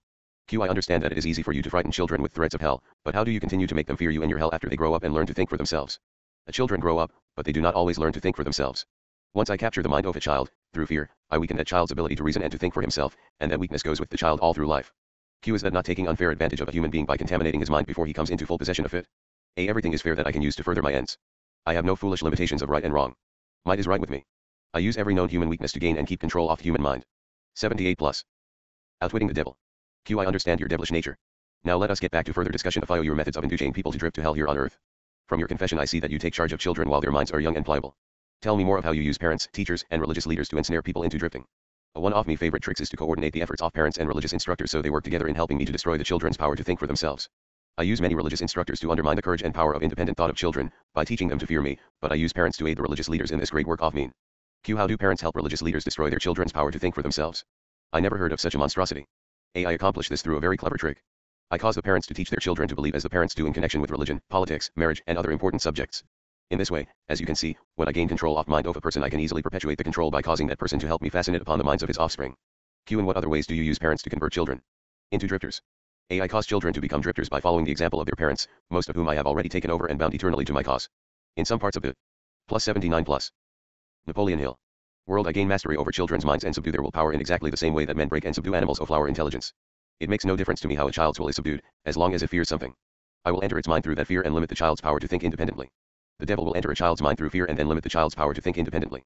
I can remember the many religious leaders I have known in the past and instantly divide them between fear-based instructors and faith-based instructors. In fact, I still get a chill from reliving the fire and brimstone of some of the fear-based sermons I heard as a child. In contrast, I remember the uplifted feeling of hope and courage from the faith-based sermons. Hill's words of wisdom certainly ring true for me. Does fear then paralyze independent thought? Q. It seems that you go out of your way to keep people from thinking. A. Yes. Accurate thought is death to me. I cannot exist in the minds of those who think accurately. I do not mind people thinking as long as they think in terms of fear, discouragement, hopelessness, and destructiveness. When they begin to think in constructive terms of faith, courage, hope, and definiteness of purpose, they immediately become allies of my opposition and are therefore lost to me. Plus 80 plus. Outwitting the devil. Q. I am beginning to understand how you gain control of minds of children through the help of their parents and religious instructors, but I do not see how the school teachers help you in this damnable work. As school teachers help me gain control of the minds of children not so much by what they teach the children as because of what they do not teach them. The entire public school system is so administered that it helps my cause by teaching children almost everything except how to use their own minds and think independently. I live in fear that someday some courageous person will reverse the present system of school teaching and deal my cause a death blow by allowing the students to become the instructors, using those who now serve as teachers only as guides to help the children establish ways and means of developing their own minds from within. When that time comes, the school teachers will no longer belong to my staff bound. Here is the essence of Hill's critique of public education, written in 1938. Do you agree with him? Think of young children during kindergarten and first grade. They are enthusiastic and volunteer for everything, raising their hands and excited to learn. Now fast forward 10 years, and think about those same children as high school students, the ones sitting in the back of the class, never making eye contact with adults, and absolutely never volunteering or asking a question. They have disengaged from the learning process. What happened to these children? 10 years of schooling. They perceive that to make an error will subject them to ridicule and scorn. So they cease to participate in order to protect themselves. They are taught that the solutions to all. Plus 81 plus. Napoleon Hill. Problems and conflicts lie not in their own hands and minds, but in the hands and mind of the teacher, the representative of the authorities. To act independently in the face of conflict brings swift rebuke and reprisal from the teacher. The children are thus discouraged from independent thought and indoctrinated with the concept that they are incapable of resolving their own problems. While there are many excellent teachers, Hill's critique seems validated by the state of education today. If you agree with Hill, what do you think we can do about it? One thing we should do is to seek out those teachers and schools who encourage independent thought in their students and applaud them for their courage. Q. I was under the impression that the purpose of all schooling was to help children to think. A. That may be the purpose of schooling, but the system in most of the schools of the world does not carry out the purpose. School children are taught not to develop and use their own minds, but to adopt and use the thoughts of others. This sort of schooling destroys the capacity for independent thought, except in a few rare cases where children rely so definitely upon their own willpower that they refuse to allow others to do their thinking. Accurate thought is the business of my opposition, not mine. Q. What relationship, if any, has your opposition with the homes, the churches, and the schools? Your reply to this question should be interesting. Here is where I make use of some more off-me clever tricks. Plus 82 plus. Outwitting the devil. I cause it to appear that everything done by the parents, the school teachers, and the religious instructors is being done by my opposition. This diverts attention from me while I manipulate the minds of the young. When religious instructors try to teach children the virtues of my opposition, they generally do so by frightening them with my name. That is all I ask of them. I kindle the flame of fear into proportions which destroy the child's power to think accurately. In the public schools, the teachers further my cause by keeping the children so busy cramming non-essential information into their minds they have no opportunity to think accurately or to analyze correctly the things their instructors teach them. Q. Do you claim, for your cause, all those who are bound by the habit of drifting? A. No. Drifting is only one of my tricks through which I take over the power of independent thought. Before a drifter becomes my permanent property, I must lead him on and ensnare him with another trick. I will tell you about this other trick after I finish describing my methods of converting people into drifters. Q. Do you mean you have a method by which you can cause people to drift so far away from self-determination that they can never save themselves? A. Yes, a definite method, and it is so effective it never fails. Q. Do I understand you to claim your method is so powerful your opposition cannot reclaim those whom you have permanently ensnared through drifting? Plus 83 plus. Napoleon Hill. A. I claim just that. Do you think I would control so many people if my opposition could prevent me? Nothing can stop me from controlling people except people themselves. Nothing can stop me except the power of accurate thought. People who think accurately do not drift on any subject. They recognize the power of their own minds. Moreover, they take over that power and yield it to no person or influence. Q. Go ahead and tell me more of the methods by which you cause people to drift to hell with you. A. I cause people to drift on every subject through which I can control independent thought and action. Take the subject of health, for example. I cause most people to eat too much food and the wrong sort of food. This leads to indigestion and destroys the power of accurate thought. If the public schools and the churches taught children more about proper eating, they would do my cause irreparable damage. Marriage. I cause men and women to drift into marriage without plan or purpose designed to convert the relationship into harmony. Here is one of my most effective methods of converting people into the habit of drifting. I cause married people to bicker and nag one another over money matters. I cause them to quarrel over the bringing up of their children. I engage them in unpleasant controversies over their intimate relationships and in disagreements over friends and social activities. I keep them so busy finding fault with one another that they never have time to do anything else long enough to break the habit of drifting. Occupation. I teach people to become drifters by causing them to drift out of school into the first job they can find, with no plus 84 plus. Outwitting the devil. Definite aim or purpose except to make a living. Through this trick I keep millions of people in fear of poverty all their lives. Through this fear I lead them slowly but surely onward until they reach the point beyond which no individual ever has broken the drifting habit. Savings. I cause people to spend freely and to save sparingly or not at all, until I take complete control of them through their fear of poverty. Environment. I cause people to drift into inharmonious and unpleasant environments in the home, in their places of occupation, in their relationship with relatives and acquaintances, and to remain there until I claim them through the habit of drifting. Dominating thoughts. I cause people to drift into the habit of thinking negative thoughts. This leads to negative acts and involves people in controversies and fills their minds with fears, thus paving the way for me to enter and control their minds. When I move in, I do so by appealing to people through negative thoughts which they believe to be their own. I plant the seeds of negative thought in the minds of people through the pulpit, the newspapers, the moving pictures, the radio, and all other popular methods of appeal to the mind. I cause people to allow me to do their thinking for them because they are too lazy and too indifferent to think for themselves. Q. I conclude from what you say that drifting and procrastination are the same. Is that true? A. Yes, that is correct. Any habit which causes one to procrastinate to put off reaching a definite decision leads to the habit of drifting. Plus 85 plus. Napoleon Hill. Says the devil, I cause people to allow me to do their thinking for them because they are too lazy and too indifferent to think for themselves. Plus plus plus plus plus plus plus plus plus plus. Laziness plus indifference equals procrastination equals DRIing. This describes a true drifter as defined by Hill. Since I have been a true procrastinator for most of my life, this hits a little too close to home for me. I like to use the excuse that I work best under pressure, but that is all it is, an excuse for why I procrastinate. Can you think of examples in your own life when laziness and indifference led you off your path to success? When an opportunity slipped through your fingers because you were too slow to seize it in time? Q. Is man the only creature who drifts? A. Yes. All other creatures move in response to definite laws of nature. Man alone defies nature's laws and drifts when he wills. Everything outside the minds of men is controlled by my opposition, by laws so definite that drifting is impossible. I control the minds of men solely because of their habit of drifting, which is only another way of saying that I control the minds of men only because they neglect or refuse to control and use their own minds. Q. This is getting to be pretty deep stuff for a mere human being. Let us get back to the discussion of something less abstract. Please tell me how this drifting habit affects people. Plus 86 plus. Outwitting the devil. In the everyday walks of life, and tell me in terms the average person can understand. A. I would prefer to keep this interview up among the stars. Q. No doubt you would. That would save you from being exposed. But let us come back to earth. Tell me now what drifting is doing to us as a nation here in the United States. Frankly, I may as well tell you that I hate the United States as only the devil can hate. Q. That is interesting. What is the cause of this hatred? A. The cause was born on July 4, 1776, when 56 men signed a document which destroyed my chances of controlling the nation. You know that document as the Declaration of Independence. Had it not been for the influence of that damnable document, I would now have a dictator running the country, and I would stop this right to free speech and independent thought that is threatening my rule on earth. Q. Am I to understand from what you say that nations controlled by self-appointed dictators belong in your camp? A. There are no self-appointed dictators. I appoint them all. Moreover, I manipulate them and direct them in their work. Nations run by my dictators know what they want and take it by force. Look what I have done through Mussolini in Italy. Look what I am doing through Hitler in Germany. Look what I am doing through Stalin in Russia. My dictators run those nations for me because the people have been subdued through the habit of drifting. My dictators do no drifting. That is why they rule for me the millions of people under their control. Plus 87 plus. Napoleon Hill. Q. What would happen if Mussolini, Stalin, and Hitler turned traitors and disavowed you and your rule? A. That will not happen because I have them too well bribed. I am paying each of them with the sop of his own vanity, by making him believe he is acting on his own account. That is another trick of mean. Q. Let us come back to the United States and learn something of what you are doing to convert people into the habit of drifting. Right now I am paving the way for a dictatorship by sowing the seeds of fear and uncertainty in the minds of people. Q. Through whom are you carrying on your work? Mainly through the president. I am destroying his influence with the people by causing him to drift on the question of a working agreement between employers and their employees. If I can induce him to drift for another year, he will be so thoroughly discredited I can hand over the country to a dictator. If the president continues to drift, I will paralyze personal freedom in the United States just as I destroyed it in Spain, Italy, Germany, and England. In 1938, when Hill was writing this manuscript, the president was Franklin D. Roosevelt. Are the devil's comments applicable today? Do you think Hill might write the same words today as he wrote 70 years ago? Plus 88 plus. Outwitting the devil. Q. What you say leads me to the conclusion that drifting is a weakness which inevitably ends in failure, whether among individuals or nations. Is that your claim? A. Drifting is the most common cause of failure in every walk of life. I can control anyone whom I can induce to form the habit of drifting on any subject. The reason for this is twofold. First, the drifter is just so much putty in my hands, to be molded into whatever pattern I choose, because drifting destroys the power of individual initiative. Second, the drifter cannot get help from my opposition, because the opposition is not attracted to anything so soft and useless. Q. Is that why a few people are wealthy while the majority of people are poor? A. That is exactly the reason. Poverty, like physical illness, is a contagious disease. You find it always among the drifters, never among those who know what they want and are determined to get just that. It may mean something to you when I call your attention to the fact that the non-drifters, whom I do not control, and those who possess most of the wealth of the world, happen to be the same people. I have always understood that money was the root of all evil, that the poor and the meek would inherit heaven, while the wealthy would pass into your hands. What have you to say off that claim? Men who know how to get the material things of life generally know how to keep out of the hands of the devil as well. The ability to acquire things is contagious. Drifters acquire nothing except that which no one else wants. If more people. Plus 89 plus. Napoleon Hill.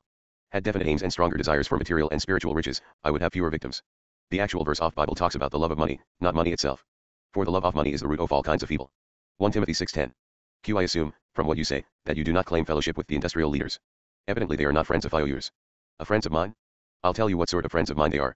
They have belted the entire country with good roads, thus bringing into close communion the people of both city and country. They have converted ores into steel, with which they have built the skeletons of great skyscrapers. They have harnessed electrical power and converted it into 1,000 uses, all designed to give man time to think. They have provided through the automobile personal transportation to the humblest citizen, thus giving to everyone the freedom of travel. They have provided every home with instantaneous news of what is happening in all parts of the world through the 8-off radio. And now television, smartphone, satellite, and internet. Plus 90 plus. Outwitting the devil.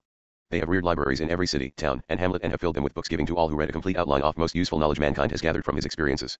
They have given the humblest citizen the right to express his own opinion on any subject, anytime, anywhere, without fear of molestation, and they have seen to it that every citizen may help make his own laws, levy his own taxes, and manage his own country through the ballot. These are but some of the things the industrial leaders have done to give every citizen the privilege of becoming a non-drifter. Do you think these men have helped my cause? Who are some of the present-day non-drifters over whom you have no control? I have control over no non-drifter, present or past. I control the weak, not those who think for themselves. Go ahead and describe a typical drifter. Give your description. Point by point so I can recognize a drifter when I see him. The first thing you will notice about a drifter is his total lack of a major purpose in life. He will be conspicuous by his lack of self-confidence.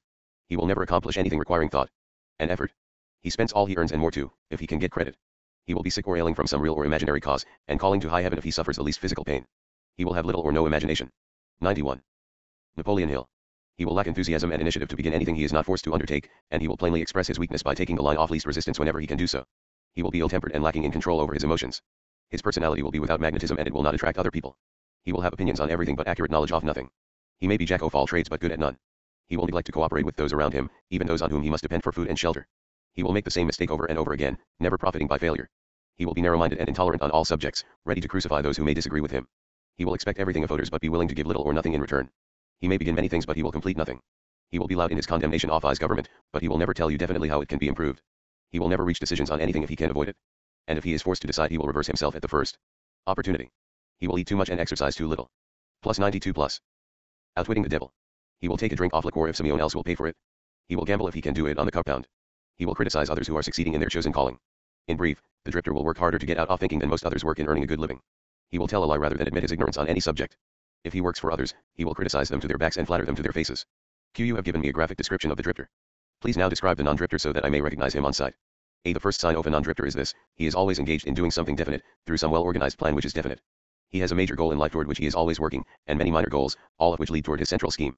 The tone of his voice, the quickness of his step, the sparkle in his eyes, the quickness of his decisions clearly mark him as a person who knows exactly what he wants and is determined to get it, no matter how long it may take or what price he must pay. If I ask him questions, he gives you direct answers and never falls back on evasions or resorts to subterfuge. Plus 93 plus. Napoleon Hill. He extends many favors to others, but accepts favors sparingly or not at all. He will be found up front whether he is playing a game or fighting a war. If he does not know the answers he will say so frankly. He has a good memory, never offers an alibi for his shortcomings. He never blames others for his mistakes no matter if they deserve the blame. He used to be known as a go-getter, but in modern times he is called a go-giver. You will find him running the biggest business in town, living on the best street, driving the best automobile, and making his presence felt wherever he happens to be. He is an inspiration to all who come into contact with his mind. The major distinguishing feature of non-drifter is this: he has a mind of his own and uses it for all purposes. The non-drifter has a mind of his own and uses it for all purposes. Plus plus plus plus plus plus plus plus plus plus. Can you think of someone you know who fits this description? Is that person a non-drifter? Plus 94 plus. Outwitting the devil. QLS the non-drifter born with some mental, physical, or spiritual advantage not available to the drifter? No. The major difference between the drifter and the non-drifter is something equally available to both. It is simply the prerogative right of each to use his own mind and think for himself. What brief message would you send to the typical drifter if you wish to cure him of his evil habit? I would admonish him to wake up and give. Give what? Some form of service useful to as many people as possible. So the non-drifter is supposed to give, is he? Yes, if he expects to get. And he must give before he gets. Some people doubt that you exist. I wouldn't worry about that if I were you. Those who are ready to be converted from the habit of drifting will recognize the authenticity of this interview by its soundness of counsel. The others are not worth the trouble it would take to convert them. Why do you not try to stop me from publishing this confession? I am ringing from you. Because that would be the surest of all ways to guarantee you will publish it. I have a better plan than trying to suppress publication of me confession. I will urge you to go ahead. Plus 95 plus. Napoleon Hill. With the publication, then sit back and watch you suffer when some of my faithful drifters begin to make things hot for you. I will not need to deny your story. My followers will do that for me, see if they don't. Knowing that indeed this book was not published for more than 70 years after Hill wrote these words, I am intrigued and anxious to learn what else he will reveal. There are plenty of fiery work still ahead. Plus 96 plus. Dash plus. Chapter 5 plus. The confession continues. Q. If this confession of yours stopped right here, your statement would be sound, but fortunately for millions of your victims who will gain their release because of your confession, this interview will continue until you have supplied me with the weapon by which you will eventually be restrained from domination of people through their fears and superstitions. Remember, Your Majesty, your confession has just begun. After I wring from you a description of methods by which you control people, I will force you also to give the formula by which your control can be broken at will. It is true I shall not remain here long enough to defeat you, but the published word I leave behind me will be deathless because it will consist of truth. You fear the opposition of no individual because you know it will be short, but you do fear truth. You fear truth and nothing else, for the reason it is slowly but definitely giving human beings freedom from all manner of fear. Without the weapon of fear you would be helpless and entirely unable to control any human being. Is that true or false? It is true I shall not remain here long enough to defeat you, but the published word / leave behind me will be deathless because it will consist of truth. Indeed, Napoleon Hill passed away in 1970, and this work being published in 2011 becomes deathless. I have no alternative but to admit that what you say is true. Plus 98 plus dash. Outwitting the devil. Q. Now that we understand each other, let us go ahead with your confession. But before we continue, I may as well take time out to do a little boasting on my own account, now that you have had your fling at it. I will confine myself to one question, the answer to which will give me all the satisfaction I want. Is it not true that you control only the minds of those who have allowed the drifting habit to be fixed upon them? Yes, that is true. I have already admitted this truth in a dozen or more different ways. Why do you tantalize me by repeating the question? Q. There is power in repetition. I am forcing you to repeat the highlights of your confession in as many different ways as possible so your victims may check this interview and determine its soundness by their own experiences with you. That is one of my little tricks. Do you approve of me method? You couldn't be setting a trap for me for the purpose of doing some more boasting, could you? Q. I am asking the questions and you are doing the answering. Go ahead now and confess why you are powerless to stop me from forcing this confession from you. I want your confession for aid and comfort to victims of yours whom I intend to release from your control the moment they read your confession. I am powerless to influence or control you because you have found a secret approach to my kingdom. You know that I exist only in the minds of people who have fears. You know that I control only the drifters who neglect to use their own minds. You know that my hell is here on earth and not in the plus 99 plus. Napoleon Hill. World that comes after death. And you know also that drifters supply all the fire I use in my hell. You know that I am a principle or form of energy which expresses the negative side of matter and energy, and that I am not a person with a forked tongue and a spiked tail. You have become my master because you have mastered all your fears. Lastly, you know that you can release all of my earthbound victims whom you contact, and this definite knowledge is the blow with which you will deal me the greatest damage. I cannot control you because you have discovered your own mind and you have taken charge of it. There now, Mr. Earthbound, that confession should feed your vanity to the bursting point. Says the devil, / cannot control you because you have discovered your own mind and you have taken charge of it. This definite knowledge is the blow with which you will deal me the greatest damage. Q. That last start was unnecessary. Knowledge of the sort I have used to master you does not contaminate itself with vulgar indulgence in vanity. Truth is the one, and only, thing in the world that can stand ridicule. Now let us continue with your confession. What is wrong with the principle of flattery? You use it, do you not? Do I use it? Man alive. Flattery is one of my most useful weapons. With this deadly instrument I slay the big ones and the little ones. Plus 100 plus. Outwitting the devil. Q. Your admission interests me. Go ahead now and tell me. How you make use of flattery. I make use of it in so many ways it is difficult to know where to begin. I warn you, before I answer in detail, that publishing my answers will bring down an avalanche of ridicule on your head for bringing up the question. Q. I'll take the responsibility. Proceed. Well, I may as well here admit that you have stumbled onto the major secret of how I convert people to the habit of drifting. Q. That is a startling admission. Go ahead with your confession, and stick strictly to the subject of flattery. No more side remarks and no more facetiousness for the present. Tell me all about your use of flattery in gaining control over people. A flattery is a bait of incomparable value to all who wish to gain control over others. It has powerful pulling qualities because it operates through two of the most common human weaknesses, vanity and egotism. There is a certain amount of vanity and egotism in everyone. In some people these qualities are so pronounced they literally serve as a rope by which one may be bound. The best of all ropes is flattery.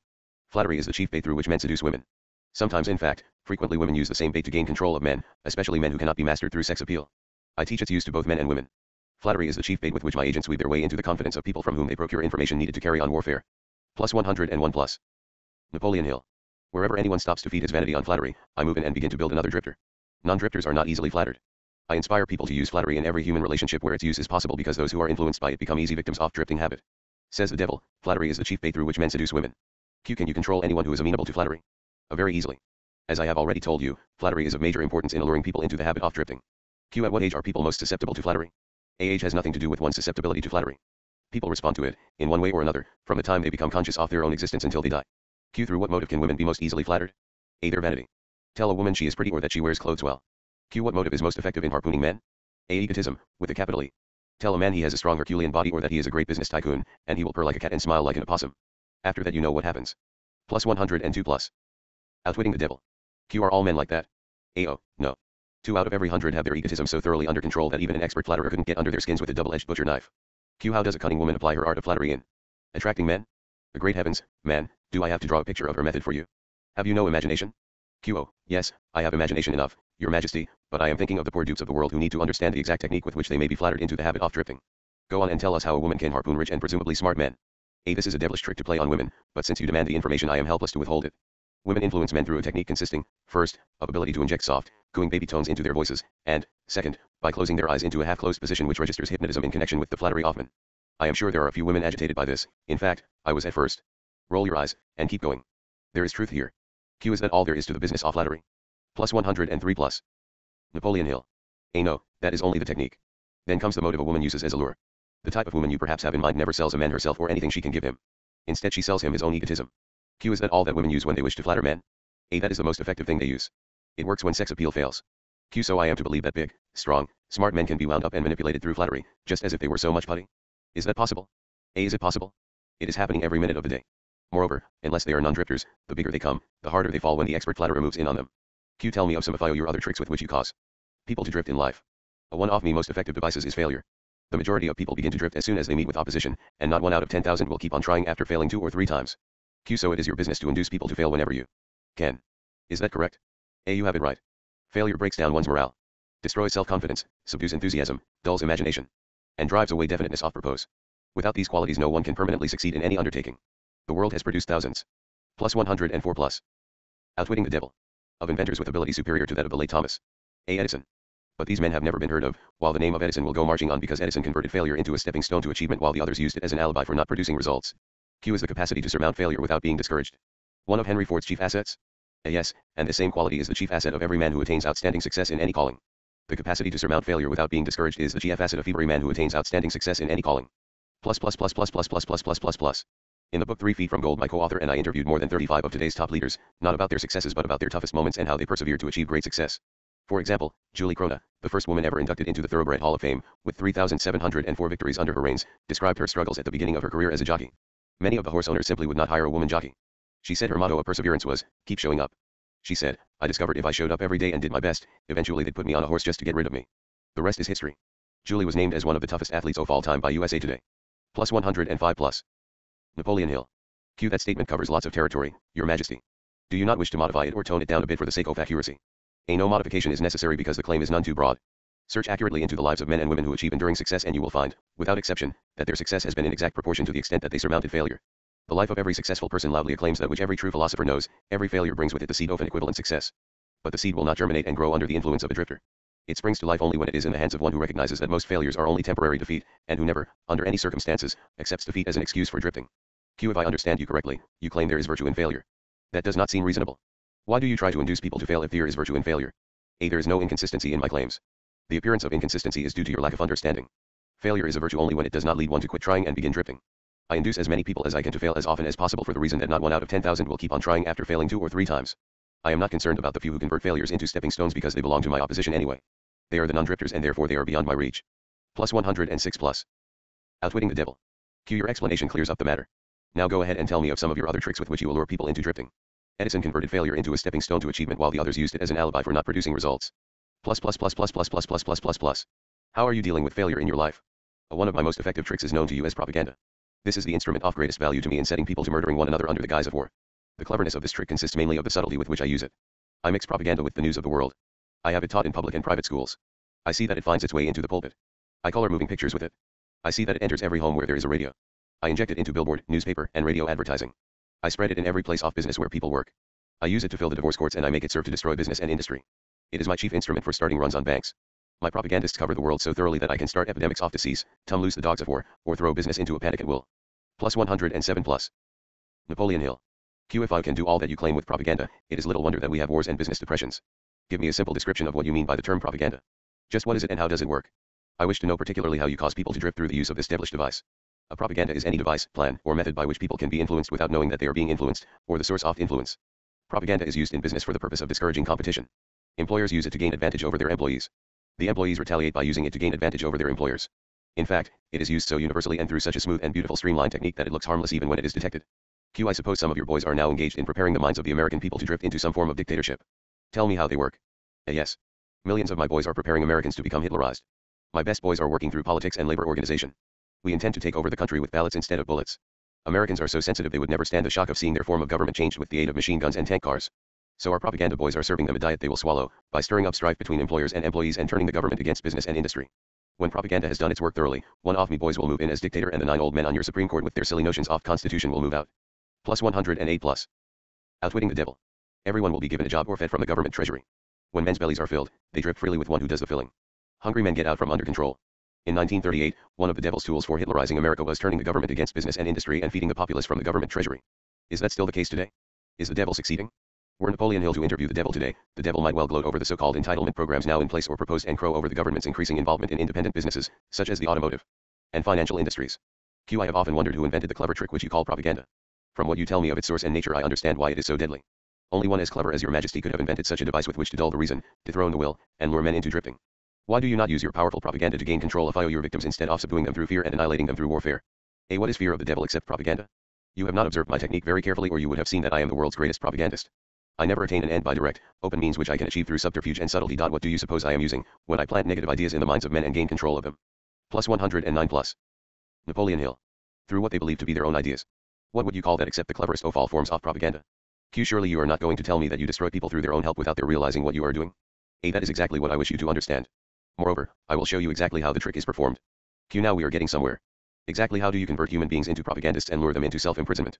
Give me the story with all its lurid details. This is the most important part of your confession and I am consumed with eagerness to gain control of your secret. I can hardly blame you for stalling about answering my question because you know so well that your answer will snatch millions of innocent victims from your control. You also know that your answer will protect other countless millions of yet unborn people from being victimized by you. It is little wonder you are hedging about answering. Your deductions are correct. This part of my confession will do me more damage than all the remainder of it. Stating your headache in a better way, this part of your confession will save more millions of people from your control than all the remainder of it. All I can say is that you have me in a hell of a situation. Now you shall know how the millions of your victims feel. Let's have it. Plus 110 plus. Outwitting the devil. I make my first entry into an individual's mind by bribing him. What do you use as a bribe? I use many things, all of them pleasant things the individual covets. I use the same sort of bribes that individuals use when they bribe one another. That is, I use for bribes the things people most want. My best bribes are these. Love. The thirst for sex expression. Covetousness for money. The obsessive desire to gain something for nothing. Gambling. Vanity in women, egotism in men. In today's environment, clearly both women and men can fall victim to both vanity and egotism. Desire to be the master of odors. Desire for intoxicants and narcotics. Desire for self-expression through words and deeds. Desire to imitate others. Desire for perpetuation of life after death. Desire to be a hero or heroine. Desire for physical food. Plus 111 plus. Napoleon Hill. That is an imposing list of bribes, your majesty. Do you use others? Yes, plenty of them, but these are my favorites. Through some combination of them I can enter the mind of any human being at will at any age from birth until death. You mean that these bribes are the keys with which you can silently unlock the door to any mind you choose? That is exactly what I mean and I can do it too. What happens when you enter the mind of a person who is not yet in the habit of drifting, but belongs in the 98% class as a potential drifter? I go to work immediately to occupy as much of that person's mind as I can master. If the individual's greatest weakness is the desire for money, I begin to dangle coins before him, figuratively speaking. I intensify his desire and induce him to go after money. Then when he gets near it I snatch it away from him. This is an old trick of mine. After the trick has been repeated a few times, the poor fellow gives in and quits. Then I take over a little more space in his mind and fill it with the fear of poverty. That is one of me best mind fillers. Yes, I admit your method is very clever, but what happens if the victim fools you and gets his hands on a lot of money? You don't fill his mind with fear of poverty then, do you? No, I don't. I take over the space by filling it with something which serves my purpose just as well. If me victim converts his. Plus 112 plus. Outwitting the devil. Desire for money into large sums, I start overfeeding him with the things he can buy with it. For example, I cause him to stuff himself with rich foods. This slows down his thinking capacity, endangers his heart, and starts him on the road to drifting. Then I pester him with intestinal poisoning through the surplus food he eats. That also slows down his thinking and gives him a nasty disposition. What if the victim is not a glutton? What other follies can you induce him to pick up that lead to drifting? If the victim is a male I can usually snare him through his sex appetite. Overindulgence in sex starts more men to drifting toward failure than all other causes combined. So food and sex are two of your surefire baits. Is that correct? Yes. With these two lures I can take over a majority of my victims, and then there is the desire for money. I am beginning to think that wealth is more dangerous than poverty, if your story is to be believed. That altogether depends upon who has the wealth and how it was acquired. What has the manner in which money is acquired to do with its being a blessing or a curse? Everything. If you don't believe me, take a look at those who acquire a large amount of money quickly, without time to get wisdom along with it, and observe how they use it. Plus 113 plus. Napoleon Hill. Why, do you suppose, rich men's sons seldom equal the achievements of their fathers? I'll tell you why. It is because they have been deprived of the self-discipline which comes from being forced to work. Look into the records of moving picture stars or athletes who suddenly find themselves in possession of big money and hero worship and praise from the public.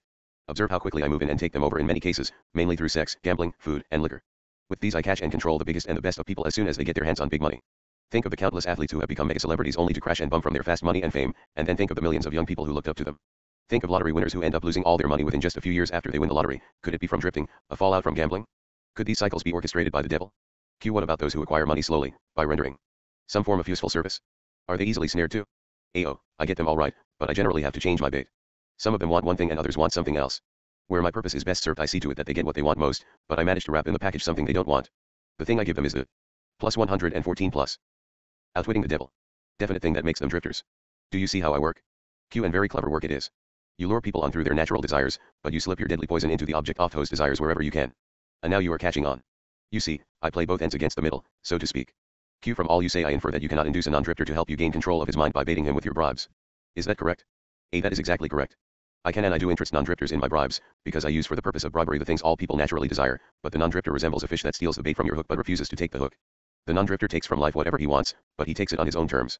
The drifter takes whatever he can get, but he takes what he gets on my terms. Stating the matter in another way, the non-drifter borrows money from a legitimate banker, if he wants it, and pays a legitimate rate of interest. The drifter goes to the pawn shop, hawks his watch, and pays a suicidal rate of interest for his loan. Q. So I draw from your claims the conclusion that your hand is mixed up somehow in all of people's troubles and miseries, even though your presence may not be visible. A. My unwilling workers are often my best workers. You see, my unwilling workers are those whom I cannot control with plus 115 plus. Napoleon Hill. Some combination of bribes, people whom I have to master by fear or through some form of misfortune. They do not wish to serve me, but they cannot avoid it because they are eternally bound to me by the habit of drifting. Q. Now I am beginning to better understand your technique. You bribe your victims through their natural desires and lead them astray while you induce them to become drifters if they respond to your lure. If they refuse to respond, you plant the seed of fear in their minds or trap them through some form of misfortune, and hog-tie them while they are down. Is that your method? A. That is exactly the way I work. Clever, don't you think? Q. Which do you prefer to serve as your propagandists, the young or the old? A. The young, of course. They can be influenced by most bribes more easily than people of mature judgment. Moreover, they have longer to remain in my service. Q. Your Majesty has given me a dear description of drifting. Tell me what must be done to ensure against the habit of drifting. I want a complete formula that anyone can use. A protection against drifting lies within easy reach of every human being who has a normal body and a sound mind. The self-defense can be applied through these simple methods. 1. Do your own thinking on all occasions. The fact that human beings are given complete control over nothing save the power to think their own thoughts is laden with significance. Plus 116 plus. Outwitting the devil. 2. Decide definitely what you want from life, then create a plan for attaining it and be willing to sacrifice everything else, if necessary, rather than accept permanent defeat. 3. Analyze temporary defeat, no matter of what nature or cause, and extract from it the seed of an equivalent advantage. 4. Be willing to render useful service equivalent to the value of all material things you demand of life, and render the service first. 5. Recognize that your brain is a receiving set that can be attuned to receive communications from the universal storehouse of infinite intelligence, to help you transmute your desires into their physical equivalent. 6. Recognize that your greatest asset is time, the only thing except the power of thought which you own outright, and the one thing which can be shaped into whatever material things you want. Budget your time so none of it is wasted. 7. Recognize the truth that fear generally is a filler with which the devil occupies the unused portion of your mind. It is only a state of mind which you can control by filling the space it occupies with faith in your ability to make life provide you with whatever you demand of it. 8. When you pray, do not beg.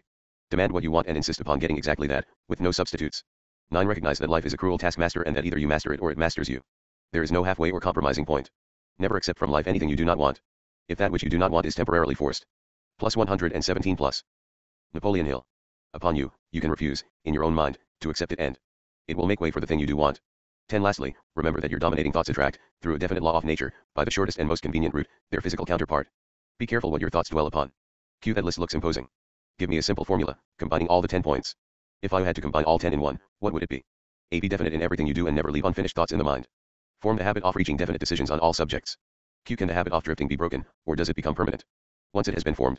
A. The habit can be broken if the victim has enough willpower, providing it is done in time. There is a point beyond which the habit can never be broken. Beyond that point the victim is mine. He resembles a fly that has been caught in a spider's web. He may struggle, but he cannot get out. Each move he makes entangles him more securely. The web in which I entangle my victims permanently is a law of nature not yet isolated by, or understood by, men of science. Plus 118 plus. Dash. Plus chapter 6 plus. Hypnotic Rhythm. Q. What is this mysterious law through which you take permanent control of people's bodies even before you take over their souls? The whole world will want to know more about this law and how it operates. A. It will be hard to describe the law so you will understand it, but you may call it hypnotic rhythm. It is the same law through which people can be hypnotized. Q. So you have the power to use the laws of nature as a web in which you bind your victims in eternal control. Is that your claim? A. That is not only my claim. It is the truth. I take over their minds and bodies even before they die whenever I can lure them or frighten them into hypnotic rhythm. Q. What is hypnotic rhythm? How do you use it to gain permanent mastery over human beings? A. I will have to go back into time and space and give you a brief elementary description of how nature uses hypnotic rhythm. Otherwise you will not be able to understand my description of how I use this universal law to control human beings. Q. Go ahead, but keep your story confined to simple illustrations which come within the range of my own experience and knowledge of natural laws. Very well, I shall do my best. You, of course, know that nature maintains a perfect balance between all the elements and all the energy in the universe. You can see that the stars and the planets move with perfect precision, each one keeping 120 Outwitting the devil. Its own place in time and space. You can see that the seasons of the year come and go with perfect regularity. You can see that an oak tree grows from an acorn and a pine grows from the seed of its ancestor.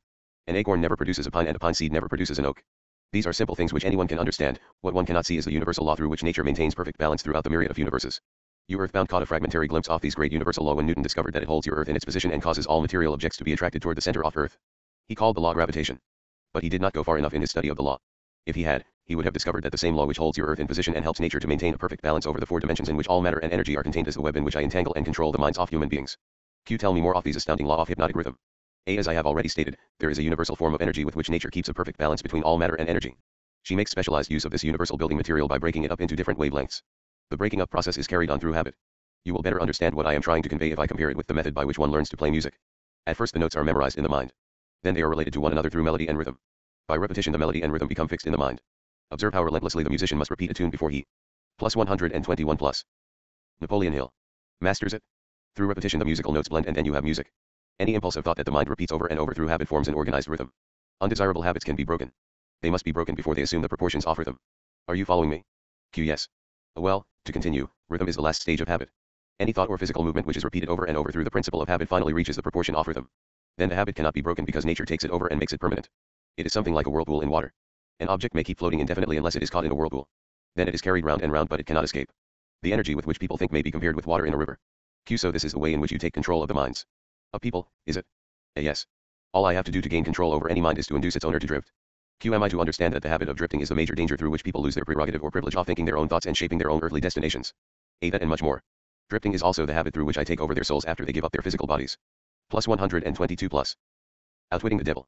Q. Then the only way a human being can be saved from eternal annihilation is by maintaining control over his own mind while he is on this earth. Is that true? A. You have stated the truth perfectly. Those who control and use their own minds escape my web. I get all the others as naturally as the sun sets in the west. Says the devil, those who control and use their own minds escape my web. Q. Is that all there is to the business of being saved from eternal annihilation? Doesn't what you call your opposition have anything to do with saving people? A. I can see that you do think very deeply. My opposition power you earthbound call God has everything to do with the salvation of PE_opal from eternal annihilation, and for that reason it is my opposition who provides every human being with the privilege of using his own mind. If I use that power by maintaining control over your own mind, you become a part of it when you give up your physical body. If I neglect to use it, then I have the privilege of taking advantage of neglect through the law of hypnotic rhythm. Q. How much of a person do you take over when you gain control of him? A. Everything that is left after he ceases to control and use his own mind. Plus 123 plus. Napoleon Hill. Q. In other words, when you gain control of a person you take over all there is of his individuality up to the time that he quits using his own mind. Is that correct? A. That is how I operate. Q. What do you do with people whom you control before death? Of what good are they to you while they live? A. I use them, or what is left offhand after I take charge, as propagandists to help me prepare the minds of voters to drift. Q. You not only fool people into destroying their power to control their own minds, but you use them to help you trap others.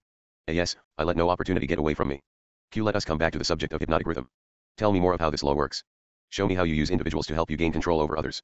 I want to know something of most effective way you use hypnotic rhythm. A. Oh, that is easy. The thing I like best is to fill the minds of people with fear. Once I fill one's mind with fear I have little trouble causing him to drift until I have entangled him in the web of hypnotic rhythm. Q. What human fear best serves your purpose? A. The fear of death. Q. Why is the fear of death your favorite weapon? Plus 124 plus. Outwitting the devil. A. Because no one knows, and by the very nature of the laws of the universe, no one can prove definitely what happens after death. This uncertainty frightens people out of their wits. People who give over their minds to fear any sort of fear neglect to use their minds and begin to drift. Eventually they drift into the whirlpool of hypnotic rhythm from which they may never escape.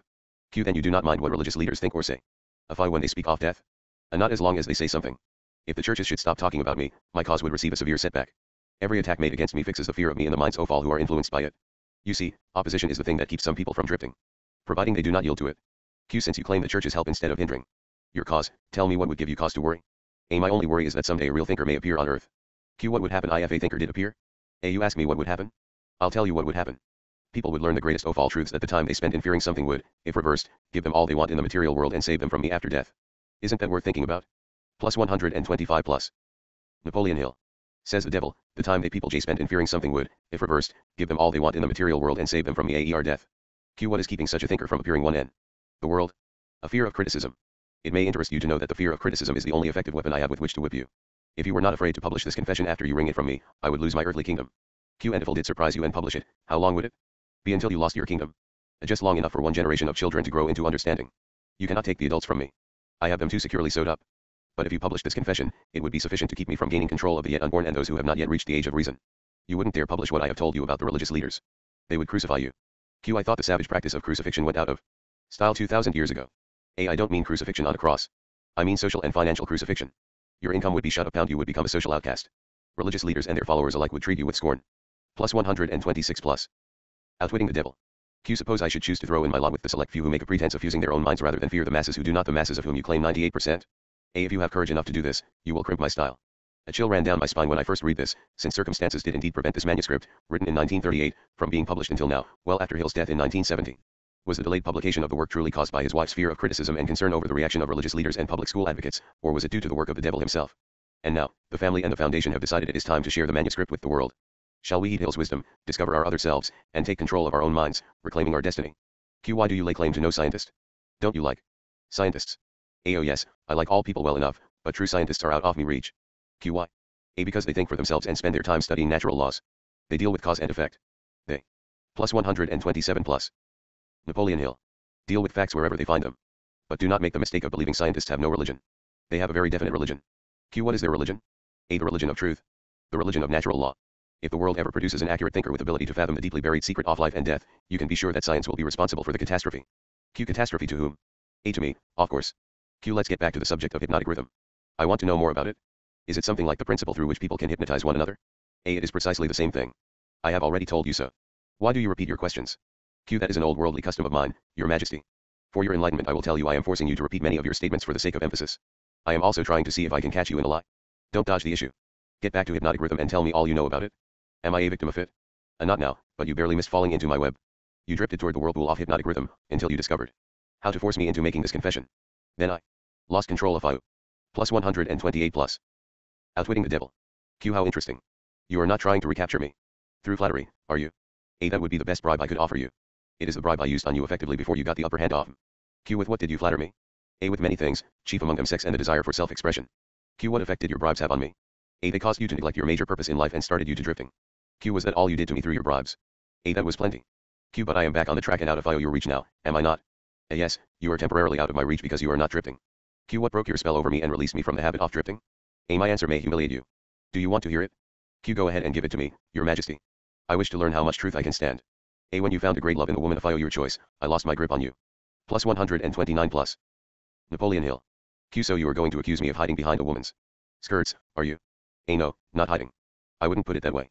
I would say you have learned how to give yourself a solid background with the embellishment of a woman's mind. The woman's skirt has nothing to do with it then. No, but her brain does. When you and your wife began to combine your two brains, through your habit of masterminding every day, you stumbled upon the secret power with which you forced me into this confession. Is that the truth, or are you trying to flatter me again? I could flatter you if I had you alone, but I cannot flatter you while you have the use of your wife's mind. I am beginning to catch on to something important. I am beginning to understand what was meant by the writer of that passage in the Bible which says substantially, when two or more meet together and ask for anything in my name, it shall be granted. It is true, then, that two minds are better than one. It is not only true, it is necessary before anyone can continuously contact the great storehouse of infinite intelligence wherein is stored all that is, all that ever was, and all that can ever be. Is there such a storehouse? If there had not been, you could not now be humiliating me with the silly forced confession. 130 plus. Outwitting the devil. Isn't it dangerous to give this sort of information to the world? Sure, it is dangerous to me. If I were you, I would not give it out. Let us get back, now, to the technique through which you fasten on your victims the habit of drifting. What is the very first step a drifter must take to break the habit? A burning desire to break it? You of course know that no one can be hypnotized by another person without his willingness to be hypnotized. The willingness may assume the form of indifference toward life generally, lack of ambition, fear, lack of definiteness of purpose, and many other forms. Nature does not need one's consent in order to place him under the spell of hypnotic rhythm. It needs only to find him off guard, through any form of neglect to use his own mind. Remember this, whatever you have, you use it or you lose it. All successful attempts to break the habit of drifting must be done before nature makes the habit permanent, through hypnotic rhythm. As I understand you, hypnotic rhythm is a natural law through which nature fixes the vibration of all environments. Is that true? Yes, nature uses hypnotic rhythm to make one's dominating thoughts and one's thought habits permanent. That is why poverty is disease. Nature makes it so by fixing permanently the thought habits of all who accept poverty as an unavoidable circumstance. Plus 131 plus. Napoleon Hill. Through the same law of hypnotic rhythm, nature will also fix permanently positive thoughts of opulence and prosperity. Perhaps you will better understand the working principle of hypnotic rhythm if I tell you its nature is to fix permanently all habits whether they are mental or physical. If your mind fears poverty, your mind will attract poverty. If your mind demands opulence and expects it, your mind will attract the physical and financial equivalents of opulence. This is in accordance with an immutable law of nature. Hill first wrote about the law of attraction in the March 1919 issue of his Golden Rule magazine.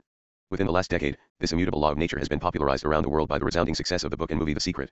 Did the writer of that sentence in the Bible, whatsoever a man soweth, that shall he also reap, have in mind this law of nature? He could have nothing else in mind. The statement is true. You can see evidence of its truth in all human relationships. And that is why the man who forms the habit of drifting through life must accept whatever life hands him. Is that correct? Plus 132 plus. Outwitting the devil. A. That is absolutely correct.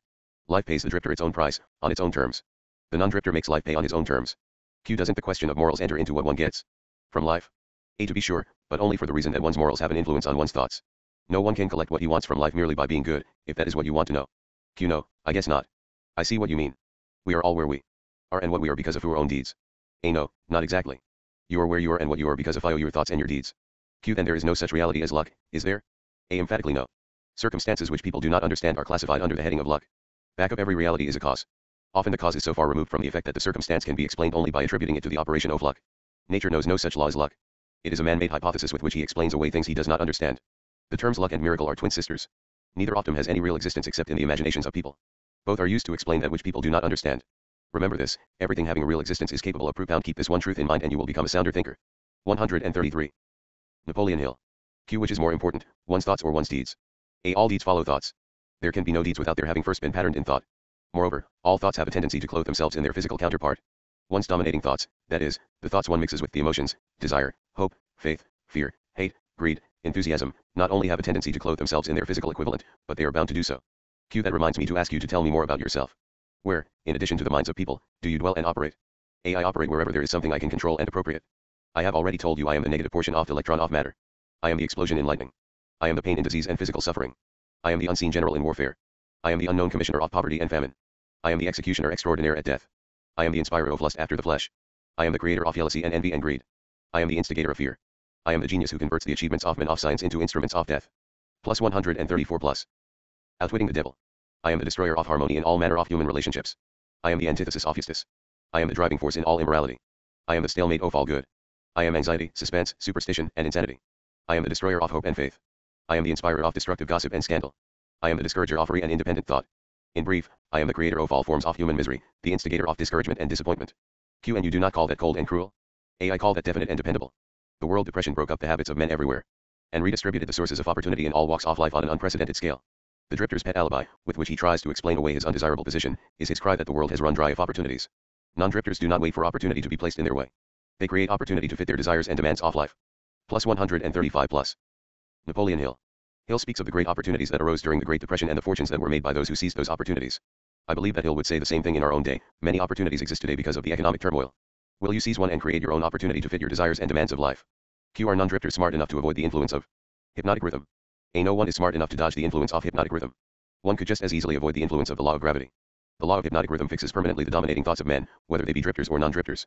There is no reason why a non-drifter would want to avoid the influence of hypnotic rhythm, because that law is favorable to him. It helps him convert his dominating aims, plans, and purposes into their physical replicas. It fixes his habits of thought and makes them permanent. Only the drifter would wish to dodge the influence of hypnotic rhythm. Q. For the better portion of my adult life I have been a drifter.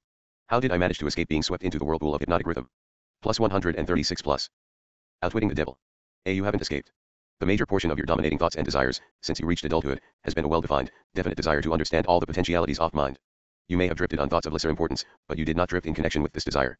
Because you did not drift, you are now recording a document which gives you exactly what your dominating thoughts demanded of life. Q. Why doesn't your opposition use hypnotic rhythm to make permanent one's higher thoughts and nobler deeds? Why does your opposition permit you to use this stupendous force as a means of entangling people in a web of evil spun by their own thoughts and deeds? Why does your opposition not outwit you by binding people with thoughts which build and lift them above your influence? A. The law of hypnotic rhythm is available to all who will use it. I make use of it more effectively than does my opposition because I offer people more attractive bribes to think my sort of thoughts and indulge in my sort of deeds. Q. In other words, you control people by making negative thinking and destructive deeds pleasing to them. Is that correct? A. That is the idea, exactly. Plus 137 plus. Warning, empty page. Plus chapter 7 plus. Seeds of fear. Q. I have often wondered why your opposition what we earthbound call God does not annihilate you. Can you tell me why? A. Because the power is as much mine as his. It is as available to me as to him. That is what I have been trying to get over to you. The highest power in the universe can be used for constructive purposes, through what you call God, or it can be used for negative purposes, through what you call the devil. And something more important still, it can be used by any human being just as effectively as by God or the devil. Q. You make a far-reaching claim. Can you prove your claim? A. Yes, but it would be better if I proved it for your soul. The devil's word is not worth much among you earthbound sinners. Neither is God's word. You fear the devil and refuse to trust your God, therefore you have but one source available through which you may appropriate the benefit of universal power, and that is by trusting and using your own power of thought. This is the direct road to the universal storehouse of infinite intelligence. There is no other road available to any human being. Q. Why have we earthbound not found the road to infinite intelligence sooner? A. Because I have intercepted you and led you off the path by planting in your minds thoughts which destroy your power to use your minds constructively. I have made it attractive to you to use the power of infinite intelligence to attain negative ends through greed, avarice, lust, envy, and hatred. Remember, your mind attracts that which your mind dwells upon. To divert you. 140 plus dash. Outwitting the devil. Away from my opposition, I had only to feed you on thoughts helpful to my cause. Q. If I understand what you are saying, you are admitting that no human being need fear the devil or worry about how to flatter God? A. That is it precisely. This admission may put a crimp in my style, but I have the satisfaction of knowing it may also slow down my opposition by sending people direct to the source of all power. Here, as in some other points during the dialogue, Hill gets explicitly theological.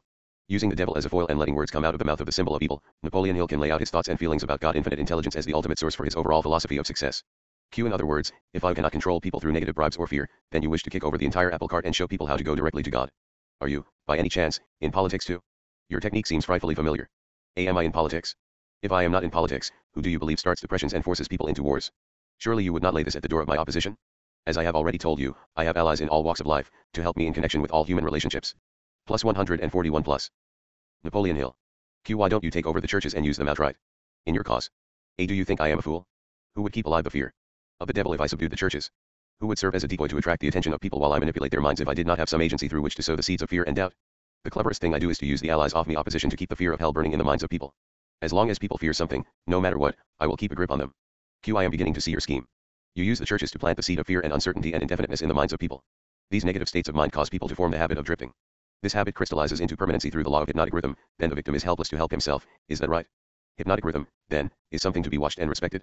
A better way of stating the truth is that hypnotic rhythm is something to be studied, understood, and voluntarily applied to attain definite desired ends.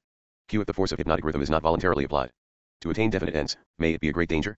A. Yes, and for the reason that it operates automatically. If it is not consciously applied to attain a desired end, it can, and it will, operate to attain undesired ends. Take the simple illustration of climate, for example. Anyone can see and understand that nature forces every living thing and every element of matter to adjust itself to her. Plus 142 plus. Outwitting the devil. Climates. In the tropics she creates trees which bear fruit and reproduce themselves. She forces the trees to adjust themselves to her scorching sun. She forces them to put out leaves suitable for protection against the rays of sun. These same trees could not survive if removed to the Arctic regions where nature has established an entirely different climate. In the colder climate she creates trees which are adjusted to survive and to reproduce themselves, but they could not survive if transplanted in the tropical regions. In the same manner, nature clothes her animals, giving to those in each different climate a covering suited to their comfort and survival in that climate. In a similar manner, nature forces upon the minds of men the influences of their environment, which are stronger than the individual's own thoughts. Children are forced to take on the nature of all influences of those around them unless their own thoughts are stronger than the influences. Nature sets up a definite rhythm for every environment, and everything within the range of that rhythm is forced to conform to it. Man, alone, has the power to establish his own rhythm of thought providing he exercises this privilege before hypnotic rhythm has forced upon him the influences of his environment. Every home, every place of business, every town and village and every street and community center has its own definite, discernible rhythm. If I wish to know what a difference there is in the rhythms of streets, take a walk up Fifth Avenue, in New York, and then down a street in the slums. All forms of rhythm become permanent with time. Q. Does each individual have his own rhythm of thought? Plus 143 plus. Napoleon Hill. Yes. That is precisely the major difference between individuals. The person who thinks in terms of power, success, opulence, sets up a rhythm which attracts these desirable possessions. The person who thinks in terms of misery, failure, defeat, discouragement, and poverty attracts these undesirable influences. This explains why both success and failure are the result of habit. Habit establishes one's rhythm of thought, and that rhythm attracts the object of one's dominating thoughts. Q. Hypnotic rhythm is something resembling a magnet which attracts things for which it has a magnetic affinity. Is that correct?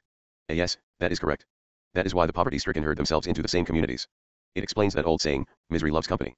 It also explains why people who begin to succeed in any undertaking find that success multiplies, with less effort, as time goes on. All successful people use hypnotic rhythm, either consciously or unconsciously, by expecting and demanding success. The demand becomes a habit, hypnotic rhythm takes over the habit, and the law of harmonious attraction translates it into its physical equivalent. Q. In other words, if I know what I want from life, demand it and back my demand by a willingness to pay life's price for what I want, and refuse to accept any substitutes, the law of hypnotic rhythm takes over my desire and helps, by natural and logical means, to transmute it into its physical counterpart. Is that true? A. That describes the way the law works. Plus 144 plus.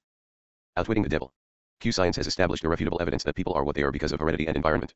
They bring over with them at birth a combination of all the physical qualities of all their numberless ancestors. After they arrive here, they reach the age of self-consciousness and from there on they shape their own personalities and more or less fix their own earthly destinations as the result of the environmental influences to which they are subjected, especially the influences which control them during early childhood. These two facts have been so well established there is no room for any intelligent person to question them. How can hypnotic rhythm change the nature of a physical body which is a combination of thousands of ancestors who have lived and died before one is born? How can hypnotic rhythm change the influence of one's environment? People who are born in poverty and ignorance have a strong tendency to remain poverty-stricken and ignorant all through life. What, if anything, can hypnotic rhythm do about this? A hypnotic rhythm cannot change the nature of the physical body one inherits at birth, but it can and it does modify, change, control, and make permanent one's environmental influences. Q. If I understand what you mean, a human being is forced by nature to take on and become a part of the environment he chooses or the environment that may be forced upon him. A. That is correct, but there are ways and means by which an individual may resist the influences of an environment he does not wish to accept, and also a method of procedure by which one may reverse the application of hypnotic rhythm from negative to positive ends. Plus 145 plus. Napoleon Hill. Q. Do you mean that there is a definite method by which hypnotic rhythm can be made to serve instead of destroy one? A. I mean just that. Q. Tell me how this astounding end may be attained. For my description to be of any practical value, it will be necessarily lengthy because it will have to cover 7 principles of psychology which must be understood and applied by all who use hypnotic rhythm to aid them in forcing life to yield that which they want.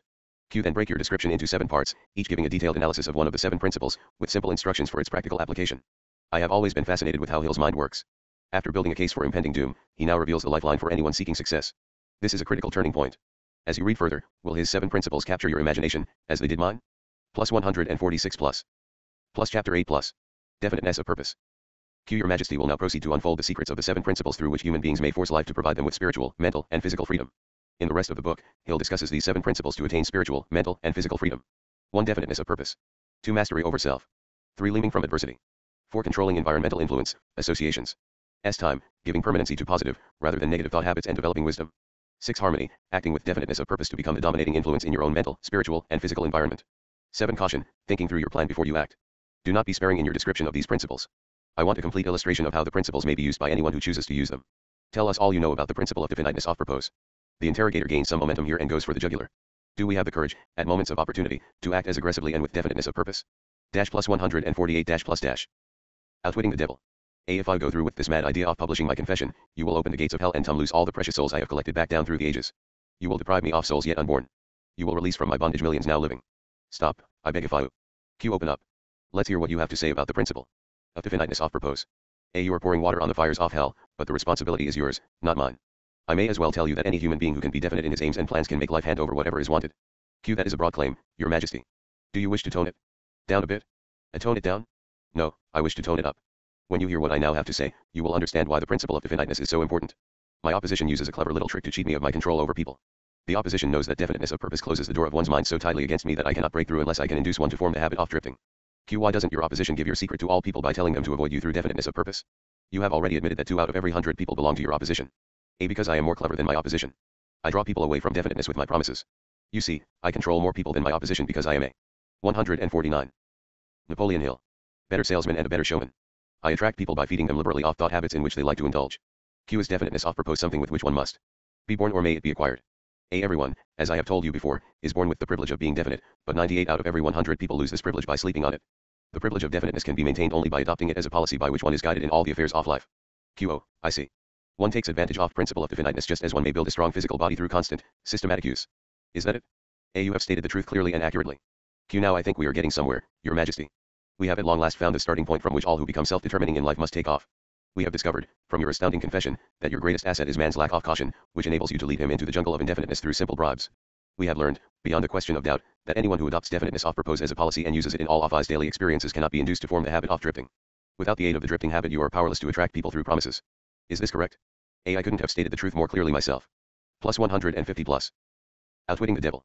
Q. Go ahead, now, and describe how people neglect their privilege of being free and self-determining through indefiniteness and drifting. I have already made brief reference to this principle, but I will now go into more minute details as to how the principle works. I shall have to begin at the time of birth. When a child is born, it brings with it nothing but a physical body representing the evolutionary results of millions of years of ancestry. Its mind is a total blank. When the child reaches the age of consciousness and begins to recognize the objects of its surroundings, it begins, also, to imitate others. Imitation becomes a fixed habit. Naturally the child imitates, first of all, its parents. Then it begins to imitate its other relatives and daily associates, including its religious instructors and school teachers. The imitation extends not merely to physical expression, but also to thought expression. If a child's parents fear me and express that fear within range of the child's hearing, the child picks up the fear through the habit of imitation and stores it away as a part of its subconscious stock of beliefs. If the child's religious instructor expresses any form of fear of him, and they all do, in one form or another, that fear is added to the similar fear passed to the child by its parents, and the 2 forms of negative limitation are stored away in the subconscious mind to be drawn upon and used by me later in life. In a similar way the child learns, by imitation, to limit its power of thought by filling its mind with envy, hatred, greed, lust, revenge, and all the other negative impulses of thought which destroy all possibility of definiteness. Meanwhile I move in and induce the child to drift until I bind its mind through hypnotic rhythm. Plus 151 plus. Napoleon Hill. Q. Am I to understand from your remarks that you have to gain control of people while they are very young or lose your opportunity at them altogether? I prefer to claim them before they come into possession of their own minds. Once any person learns the power of his own thoughts, he becomes positive and difficult to subdue. As a matter of fact, I cannot control any human being who discovers and uses the principle of definiteness. Q. Is the habit of definiteness a permanent protection against your control? No, not by any means. Definiteness closes the door of one's mind to me only as long as that person follows the principle as a matter of policy. Once any person hesitates, procrastinates, or becomes indefinite about anything, he is just one step removed from my control. Says the devil, once any person hesitates, procrastinates, or becomes indefinite about anything, he is just one step removed from my control. Plus. The metaphysical and spiritual aspects of the author's philosophy are on display in these responses by the devil. What he calls definiteness is today often called intention or being goal-driven or purpose-driven. Plus 152 plus. Outwitting the devil. Q. What has definiteness to do with one's material circumstances? I want to know. iPhone may acquire power through definiteness of purpose without inviting destruction through the law of compensation. A. Your question limits my illustrations because there are so few people in the world who understand, and there have been so few in the past who understood, how to use definiteness of purpose without attracting to themselves the negative application of law of compensation. Here you are forcing me to disclose one of my most prized tricks. I am bound to tell you that I eventually reclaim for my cause all who escape me temporarily through definiteness of purpose. The reclamation is made by filling the mind with greed for power and the love of egotistical expression, until the individual falls into the habit of violating the rights of voters. Then I step in with the law of compensation and reclaim my victim. Q. So I see from your admission that definiteness of purpose may be dangerous in proportion to its possibility as a power. Is that true? A. Yes, and what is more important, every principle of good carries with it the seed of an equivalent danger. Q. That is hard to believe. What danger, for example, can there be in the habit of love of truth? A. The danger lies in the word habit. All habits, save only that of the love of definiteness of purpose, may lead to the habit of drifting. Love for truth, unless it assumes the proportion of definite pursuit of truth, may become similar to all other good intentions. You know, of course, what I do with good intentions. Plus 153 plus. Napoleon Hill. All habits, save only that of love of definiteness of purpose, may lead to the habit of drifting. Q. Is love for one's relatives also dangerous? A. The love for anything or anyone, save only the love of definiteness of purpose, may become dangerous.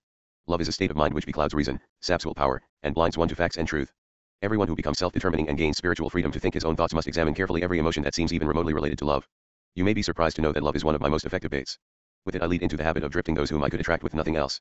That is why I have placed it at the head of my list of bribes. Show me what any person loves most and I will have my cue as to how that person can be induced to drift until I bind him with hypnotic rhythm. Love and fear, combined, give me the most effective weapons with which I induce people to drift. One is as helpful to me as the other. Both have the effect of causing people to neglect to develop definiteness in the use of their own minds. Give me control over a person's fears and tell me what he loves most and you may as well mark that person down as my slave. Both love and fear are emotional forces of such stupendous potency that either may completely set aside the power of will and the power of reason. Without will and reason there is nothing left to support definiteness of purpose. 154. Outwitting and the devil. Q. But, your majesty, life would not be worth living if people never felt the emotion of love. A. You are right as far as your reasoning goes, but you neglected to add that love should be under one's definite control at all times. Of course, love is a desirable state of mind, but it also is a palliative which may be used to limit or destroy reason and willpower, both of which rate above love in importance to human beings who want freedom and self-determination. Q. I understand from what you say that people who gain power must harden their emotions, master fear, and subdue love. Is that correct? A people who gain and maintain power must become definite in all their thoughts and all their deeds. If that is what you call hard, then they must become hard. Q. Let us look into the sources of advantage of definiteness in the everyday affairs of life. Which is more apt to succeed, a weak plan applied with definiteness, or a sound strong plan indefinitely applied? A weak plans have a way of becoming strong if definitely applied. Q. You mean that any plan definitely put into continuous action in pursuit of a definite purpose may be successful even if it is not the best plan? Yes, I mean just that. Definiteness of purpose plus definiteness of plan by which the purpose is to be achieved generally succeeds, no matter how weak the plan may be. The major. Plus 155 plus. Napoleon Hill. Difference between a sound and an unsound plan is that the sound plan, if definitely applied, may be carried out more quickly than an unsound plan. Q. In other words, if one cannot be always right one can and should be always definite. Is that what you are trying to get across to me? A. That is the idea. People who are definite in both their plans and their purposes never accept temporary defeat as being more than an urge to greater effort. You can see for yourself that this sort of policy is bound to win if it is followed with definiteness. Q. Can a person who moves with definiteness of both plan and purpose be always sure of success? A. No. The best of plans sometimes misfire, but the person who moves with definiteness recognizes the difference between temporary defeat and failure. When plans fail he substitutes others but he does not change his purpose. He perseveres. Eventually he finds a plan that succeeds. The person who moves with definiteness recognizes the difference between temporary defeat and failure. When plans fail he substitutes others but he does not change his purpose. He perseveres. Plus 156 plus. Outwitting the devil. Q. Will a plan based upon immoral or unjust ends succeed as quickly as one motivated by a keen sense of justice and morality? A. Through the operation of the law of compensation, everyone reaps that which he sows. Plans based on unjust or immoral motives may bring temporary success, but enduring success must take into consideration the fourth dimension, time. Time is the enemy of immorality and injustice. It is the friend of justice and morality. Failure to recognize this fact has been responsible for the crime wave among the youths of the world. The youthful, inexperienced mind is apt to mistake temporary success for permanency. The youth often makes the mistake of coveting the temporary gains of immoral, unjust plans, but neglects to look ahead and observe the penalties which follow as definitely as night follows day. Plus 157 plus. Warning, empty page. Dash. Plus chapter 9 plus. Education and religion. Q. This is pretty deep stuff, your majesty. Let us get back to the discussion of lighter and more concrete subjects that are likely to interest the majority of people. I am interested in discussing the things that make people happy and miserable, rich and poor, sick and healthy. In brief, I am interested in everything that can be used by human beings to make life pay satisfactory dividends in return for the effort that one puts into the business of living. Very well, let us be definite. Q. You have my idea. Your majesty has a tendency to stray off into abstract details which most people can neither understand nor use in the solution of their problems. Could that, by any chance, be a definite plan of yours to answer my questions with indefinite answers? If that is your plan, it is a slick trick but it will not work. Go ahead now and tell me something more of the miseries and failures of human beings growing directly out of indefiniteness. A. Why not permit me to tell you more of the pleasures and successes of people who understand and apply the principle of definiteness? Q. I observe that sometimes people with definiteness of plan and purpose get what they ask from life only to find after they get it that they do not want it. What then? Generally one can get rid of whatever is not wanted by application of the same principle of definiteness with which the thing was acquired. A life that is lived with fullness of peace of mind, contentment, and happiness always divests itself of everything it does not want. Anyone who submits to annoyance by things he does not want is not definite. He is a drifter. Dash plus 160 plus. Outwitting the devil. A life that is lived with fullness of peace of mind, contentment, and happiness always divests itself of everything it does not want. TTTTTTTTTT. How many of us are truly content? In a world where so many people are trying to keep up with the Joneses, could we not all learn something here? Is there something in your life that you need to divest yourself of? Make a commitment to catch yourself when you are feeling annoyed. And remember the devil's words, anyone who submits to annoyance by things he does not want is not definite. He is a drifter. Q. What about married people who cease to want each other? Should they separate, or is it true that all marriages are made in heaven and the contracting parties are, therefore, forever bound by their bargain, even though it may prove to be a poor one for both? First, let me correct that old saying that all marriages are made in heaven. I know of some which were made on my side of the fence. Minds which do not harmonize should never be forced to remain together in marriage or any other relationship. Friction and all forms of discord between minds lead inevitably to the habit of drifting, and of course to indefiniteness. Q. Aren't people sometimes bound to others by a relationship of duty which renders it impractical for them to take from life what they want most? Plus 161 plus. Napoleon Hill. A duty is one of the most abused and misunderstood words in existence. The first duty of every human being is to himself. Every person owes himself the duty of finding how to live a full and happy life. Beyond this, if one has time and energy not needed in the fulfillment of his own desires, one may assume responsibility for helping others. The first duty of every human being is to himself. Every person owes himself duty of finding how to live a full and happy life. Plus plus plus plus plus plus plus plus plus plus. Of course, though compelled to answer accurately, the devil still responds from the perspective of the devil. Is it possible that Mother Teresa or Gandhi had a very different opinion on this issue? They lived their lives in service of others. How do you feel? Do you put finding a full and happy life first in your life? Do you agree with those who would argue that to truly be of service to others you need to take care of yourself first? Is it then possible that Mother Teresa and Gandhi found their full and happy lives through service to others? Q. Isn't that a selfish attitude, and isn't selfishness one of the causes of failure to find happiness? I stand by my statement that there is no higher duty than that which one owes himself. Q. Doesn't a child owe something in the way of duty to its plus 162 plus. Outwitting the devil. Parents who gave it life and sustenance during its periods of helplessness. Not at all. It is just the other way around. Parents owe their children everything they can give them in the way of knowledge. Beyond that, parents often spoil instead of helping their offspring by a false sense of duty which prompts them to indulge their children instead of forcing them to seek and gain knowledge at first hand. Q. I see what you mean. Your theory is that too much help thrust upon the youth encourages him to drift and become indefinite in all things. You believe that necessity is a teacher of great sagacity, that defeat carries with it an equivalent virtue, that unearned gifts of fevering nature may become a curse instead of a blessing. Is that correct? Hill notes, unearned gifts of fevering nature may become a curse instead of a blessing. In our effort to give to our children, are we really cursing them? A very sobering thought, but also great advice, for parents. A. You have stated my philosophy perfectly. My belief is not theory. It is fact. Q. Then you do not advocate prayer as a means of gaining desirable ends? A. On the contrary, I do advocate prayer, but not the sort of prayer that consists of empty, begging, meaningless words. 163 plus. Napoleon Hill. The sort of prayer against which I am helpless is the prayer of definiteness of purpose. Q. I never thought of definiteness of purpose as being a prayer. How can it be? A definiteness is in effect the only sort of prayer upon which one can rely. It places one in the way of using hypnotic rhythm to attain definite ends, by the mere act of appropriating it from the great universal storehouse of infinite intelligence. The appropriation, in case you are interested, takes place through definiteness of purpose, persistently pursued. Q. Why do the majority of prayers fail? A. They don't. All prayers bring that for which one prays. Q. But you just said that definiteness of purpose is the only sort of prayer upon which one can rely. Now you say that all prayers bring results. What do you mean? A. There is nothing inconsistent about it. The majority of people who pray go to prayer only after everything else fails them. Naturally they go with their minds filled with fear that the prayers will not be answered. Well, their fears are realized. The person who goes to prayer with definiteness of purpose and faith in the attainment of that purpose puts into motion the laws of nature which transmute one's dominating desires into their physical equivalent. That is all there is to prayer. One form of prayer is negative and brings only negative results. One form is positive and brings definite, positive results. Could anything be more simple? People who whine and beg God to assume responsibility.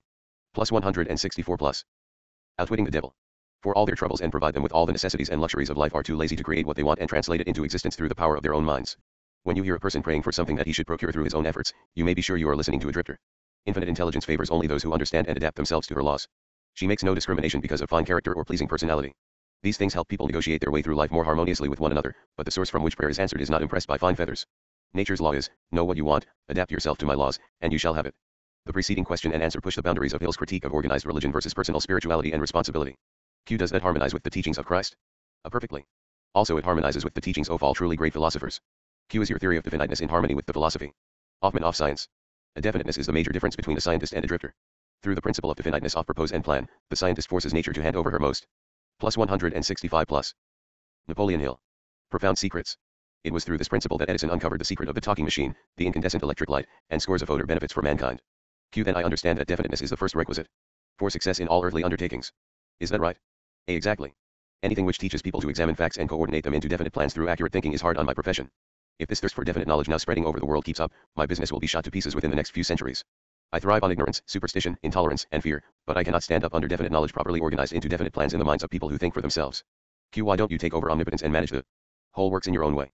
A. You might as well ask why the negative portion of the electron doesn't take over the positive portion and run the entire works. The answer is that both the positive and the negative charges of energy are necessary to the existence of the electron. One is balanced equally against the other, stalemated, as it were. So it is with what you call omnipotence and I. We represent the positive and the negative forces of the entire system of universes, and we are equally balanced one against the other. If this power of balance were shifted the slightest degree, the whole system of universes would become quickly reduced to a mass of inert matter. Now you know why I cannot take over the whole show and run it my way. Plus 166 plus. Outwitting the devil. Q. If what you say is true, you have exactly the same power as omnipotence. Is that true? A. That is correct. My opposition, you call it omnipotence, A, expresses itself through the forces which you call good, the positive forces of nature. I express myself through the forces you call bad, the negative forces. Both good and bad are coincidental with existence. One is as important as the other. Q. Then the doctrine of predestination is sound. People are born to success or failure, misery or happiness, to be good or bad, and they have nothing to do with this, nor can they modify their natures. Is that your claim? A. Emphatically not. Every human being has a wide range of choice in both his thoughts and his deeds. Every human being can use his brain for the reception and the expression of positive thoughts, or he can use it for the expression of negative thoughts. His choice in this important matter shapes his entire life. Q. From what you have said, I gather the idea that human beings have more freedom of expression than either you or your opposition. Is that correct? A. That is true. Omnipotence and I are bound by immutable laws of nature.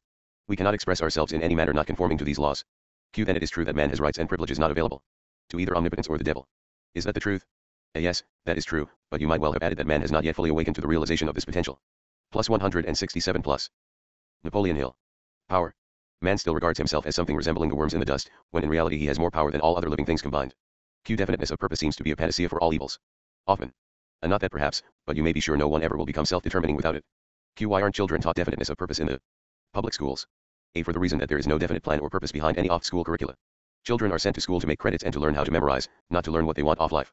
Says the devil, children are sent to school to make credits and to learn how to memorize, not to learn what they want off life.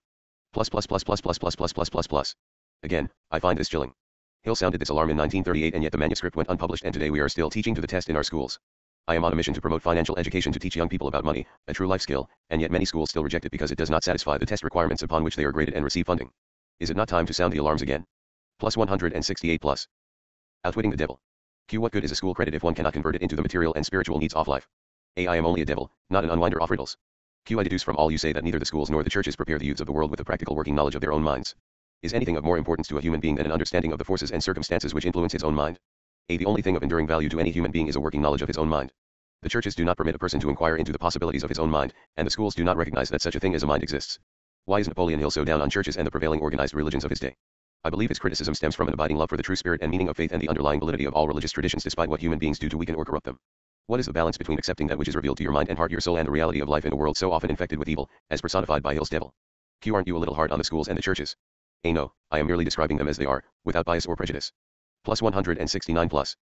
Napoleon Hill. Q. Aren't the schools and the churches your bitter enemies? A. Their leaders may think they are, but I am impressed only by facts. The truth is this, if you must know it, the churches are my most helpful allies and the schools run the churches a close second. Q. On what specific or general grounds do you make this claim? A. On the grounds that both the churches and the schools help me to convert people to the habit of drifting. Q. Do you realize that your charge is substantially a sweeping indictment of two institutions of major importance which have been responsible for civilization, in its present form? A. Do I realize it? Man alive, I gloat over it. If the schools and churches had taught people how to think for themselves, where would I be, now? Q. This confession of yours will disillusion millions of people whose only hope for salvation is in their churches. Isn't that a cruel thing to do to them? Wouldn't most people be better off living in the bliss of ignorance than to know the truth about you? A. What do you mean by the term salvation? From what are people being saved? The only form of enduring salvation that is worth a green fig to any human being is that which comes from recognition of power of his own mind. Ignorance and fear are the only enemies from which men need salvation. Q. You seem to hold nothing sacred. Plus 170 plus. Outwitting the devil. A. You are wrong. I hold sacred the one thing which is my master, the one thing I fear. Q. What is that? A. The power of independent thought backed by definiteness of purpose. Q. Then you do not have many people to fear? A. Only 2 out of every 100 to be exact. I control all others. Q. Let's give the churches a rest and get back to the public schools. Your confession has shown dearly that you thrive and perpetuate yourself from one generation to another by the clever trick of taking over the minds of children before they have the chance to learn how to use their minds. I wish to know what is wrong with the public school system that permits the devil to control so many people. I wish to know, also, what can be done to the established system of teaching that will ensure all children the opportunity to learn, first, that they have minds, and second, how to use those minds to bring spiritual and economic freedom. I am putting the question to you definitely enough, and since you have stressed the importance of definiteness of purpose, I am here and now putting you on notice that your answer to my question must be definite. Wait a moment while I catch my breath. You have given me quite an order. It seems strange that you would come to the devil to learn how to live. I should think you would go to my opposition. Why don't you? Plus 171 plus. Napoleon Hill. Q. Your Majesty, it is you who are on trial here, not I. I want the truth and I am not particular as to the source from which I get it. There is something radically wrong with the system of education that has given us a balance sheet with life that shows us hopelessly in the red and groping for the road to self-determination as if we were so many animals lost in the jungle. I want to know 2 things about the system. First, what is the major weakness of the system? Second, how can this weakness be eliminated? The floor is yours again. Please stick to the question and stop trying to decoy me into the discussion of deep, abstract subjects. That's definite, is it not? You leave me no choice but that off-direct answer. To begin with, the public school system approaches the subject of education from the wrong angle. The school system endeavors to teach children to memorize facts, instead of teaching them how to use their own minds. Is that all that is wrong with the system? No, that is only the beginning. Another major weakness of the school system is that it does not establish in the minds of children either the importance of definiteness of purpose or make any attempt to teach youths how to be definite about anything. The major object of all schooling is to force the students to cram their memories with facts instead of teaching them how to organize and make practical use of facts. This cramming system centers the attention of students on the accumulation of credits but overlooks the important question of how to use knowledge in the practical affairs of life. This system turns out graduates whose names are inscribed upon parchment certificates, but whose minds are empty of. Plus 172 plus. Outwitting the devil. Self-determination. The school system got off to a bad start at the beginning. The schools began as institutions of higher learning, operated entirely for the select few whose wealth and family entitled them to education. Thus the entire school system was evolved by beginning at the top and working back down to the bottom. It is no wonder the system neglects to teach children the importance of definiteness of purpose when the system, itself, has literally evolved through indefiniteness. What would correct this weakness of the public school system? Let's not complain of the weakness of the system unless we are prepared to offer a practical remedy with which it can be corrected. In other words, while we are discussing the importance of definiteness of plan and purpose, let us take our own medicine and be definite. Why don't you lay off the schools and churches and save yourself plenty of trouble? Don't you know that you are poking your nose into the affairs of the two forces that control the world? Suppose you do show up the schools and the churches as being weak and inadequate for the needs of human beings. What then? With what are you going to replace these two institutions? Stop trying to evade my questions by the old trick of asking a counter question. I do not propose to replace the schools and churches. But I do propose to find out, if I can, how these organized forces can be modified so they will serve people instead of keeping them in ignorance. Go ahead, now, and give me a detailed catalog of all the changes in the public school system which would improve it. Plus 173 plus. Napoleon Hill. So you want the entire catalog, do you? Do you want the suggested changes in the order of their importance? This is another point at which the questioner forces the devil out of his comfort zone. It is amusing and instructive to witness this exchange, which provides a roadmap for improvement of our public schools. Describe the changes needed just as they come to you. You are forcing me to commit an act of treason against myself, but here it is. Reverse the present system by giving children the privilege of leading in their schoolwork instead of following orthodox rules designed only to impart abstract knowledge. Let instructors serve as students and let the students serve as instructors. As far as possible, organize all schoolwork into definite methods through which the student can learn by doing, and direct the classwork so that every student engages in some form of practical labor connected with the daily problems of life. Ideas are the beginning of all human achievement. Teach all students how to recognize practical ideas that may be of benefit in helping them acquire whatever they demand of life. Teach the students how to budget and use time, and above. Plus 174 plus. Outwitting the devil. All teach the truth that time is the greatest asset available to human beings and the cheapest. Teach the student the basic motives by which all people are influenced and show how to use these motives in acquiring the necessities and the luxuries of life. Teach children what to eat, how much to eat, and what is the relationship between proper eating and sound health. Teach children the true nature and function of the emotion of sex, and above all, teach them that it can be transmuted into a driving force capable of lifting one to great heights of achievement. Teach children to be definite in all things, beginning with the choice of a definite major purpose in life. Teach children the nature of and possibilities for good and evil in the principle of habit, using as illustrations with which to dramatize the subject the everyday experiences of children and adults. Teach children how habits become fixed through the law of hypnotic rhythm, and influence them to adopt, while in the lower grades, habits that will lead to independent thought. Teach children the difference between temporary defeat and failure, and show them how to search for the seed of an equivalent advantage which comes with every defeat. Teach children to express their own thoughts fearlessly and to accept or reject, at will, all ideas of others, reserving to themselves, always, the privilege of relying upon their own judgment. Plus 175 plus. Napoleon Hill. Teach children to reach decisions promptly and to change them, if at all, slowly and with reluctance, and never without a definite reason. Teach children that the human brain is the instrument with which one receives, from the great storehouse of nature, the energy which is specialized into definite thoughts, that the brain does not think, but serves as an instrument for the interpretation of stimuli which cause thought. Teach children the value of harmony in their own minds and that this is attainable only through self-control. Teach children the nature and the value of self-control. Teach children that there is a law of increasing returns which can be and should be put into operation, as a matter of habit, by rendering always more service and better service than is expected of them. Teach children the true nature of golden rule, and above all show them that through the operation of these principle, everything they do to and for another they do also to and for themselves. Teach children not to have opinions unless they are formed from facts or beliefs which may reasonably be accepted as facts. Teach children that cigarettes, liquor, narcotics, and overindulgence in sex destroy the power of will and lead to the habit of drifting. Do not forbid these evils, just explain them. Teach children the danger of believing anything merely because their parents, religious instructors, or someone else says it is so. 176. Outwitting the devil. Teach children to face facts, whether they are pleasant or unpleasant, without resorting to subterfuge or offering alibis. Teach children to encourage the use of their sixth sense through which ideas present themselves in their minds from unknown sources, and to examine all such ideas carefully. Teach children the full import of law of compensation as it was interpreted by Ralph Waldo Emerson, and show them how the law works in the small, everyday affairs of life. Teach children that definiteness of purpose, backed by definite plans persistently and continuously applied, is the most efficacious form of prayer available to human beings. Teach children that the space they occupy in the world is measured definitely by the quality and quantity of useful service they render the world. Teach children there is no problem which does not have an appropriate solution and that the solution often may be found in the circumstance creating the problem. Teach children that their only real limitations are those which they set up or permit others to establish in their own minds. Teach them that man can achieve whatever man can conceive and believe. Teach children that all schoolhouses and all textbooks are elementary implements which may be helpful in the development of their minds, but that the only school of real value is the great university of life wherein one has the privilege of learning from experience. Plus 177 plus. Napoleon Hill. Teach children to be true to themselves at all times and, since they cannot please everybody, therefore to do a good job of pleasing themselves. Q. That is an imposing list, but it seems conspicuous by the fact it ignores practically every subject now taught in the public schools. Was that intended? A. Yes. You asked for a list of suggested changes in public school curricula which would benefit children. Well, that is what you got. Q. Some of the changes you suggest are so unorthodox they would shock most oft educators off today, wouldn't they? Most oft educators off today need to be shocked. A good sound shock often helps the brain that has been atrophied by habit. Q. Would the changes you suggest for the public schools give children immunity against the habit of drifting? A. Yes, that is one of the results the changes would bring, but there are others too. I can't say that I agree with each thing on the devil's list. However, when I stopped to analyze his list of recommendations, this question came to my mind: isn't that what our schools should be teaching our children? The devil knew this and we didn't. Plus 178 plus. Outwitting the devil. I wish ill had thought to ask why our schools are what they are and where they are or what and where they aren't. The great scholars who designed our system of schooling must have realized the importance of at least some of what the devil professed our schools should be teaching. Why aren't these things part of the system? How could the original architects of what is today our compulsory education system have been so far off target? The devil did make the claim that the school system is one of his primary vehicles for creating and sustaining his large army of drifters. Could it be? Q. How could the suggested changes be forced into the public school system? You know, of course, it is as difficult to get a new idea into an educator's brain as it is to interest a religious leader in modifying religion so it will help people to get more from life. Any of you who have tried to work to make changes in the public school system are probably nodding right now. A. The quickest and surest way to force practical ideas into the public schools is to first introduce the ideas through private schools and establish such a demand for their use that public school officials will be compelled to employ them. Q. Should any other changes be made in the public school system? 179. Napoleon Hill. A. Yes, many. Among other changes needed in all public school programs is the addition of a complete course of training in the psychology of harmonious negotiation between people. All children should be taught how to sell their way through life with the minimum amount of friction. Every public school should teach the principles of individual achievement through which one may attain a position of financial independence. Classes should be abolished altogether. They should be replaced by the round table or conference system such as businessmen employ. All students should receive individual instruction and guidance in connection with subjects which cannot be properly taught in groups. Every school should have an auxiliary group of instructors consisting of business and professional people, scientists, artists, engineers, and newspapermen, each of whom would impart to all the students a practical working knowledge of his own profession, business, or occupation. This instruction should be conducted through the conference system, to save the time of instructors. Q. What you have suggested is, in effect, an auxiliary system of instruction that would give all school children a working knowledge of the practical affairs of life, direct from the original source. Is that the idea? A. You've stated it correctly. This is another subject that strikes close to home. My husband recalls that during the early 1970s in New Jersey, one of the organizations that he was involved with assembled a 180. Outwitting the devil. Group of scientists and businessmen to teach basic courses, for example, mathematics and physics in their fields as volunteers in the public schools, only to be told that since the scientists and businessmen were not professional teachers, they were not welcome.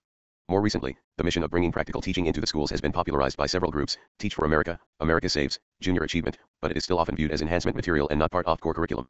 This and many other shifts in how content, context, principles, and skills are delivered to our children in our compulsory system of education need to be included as part of an interactive, experiential process that will determine how our children live their lives and what impact they will have on this complex world in which we live.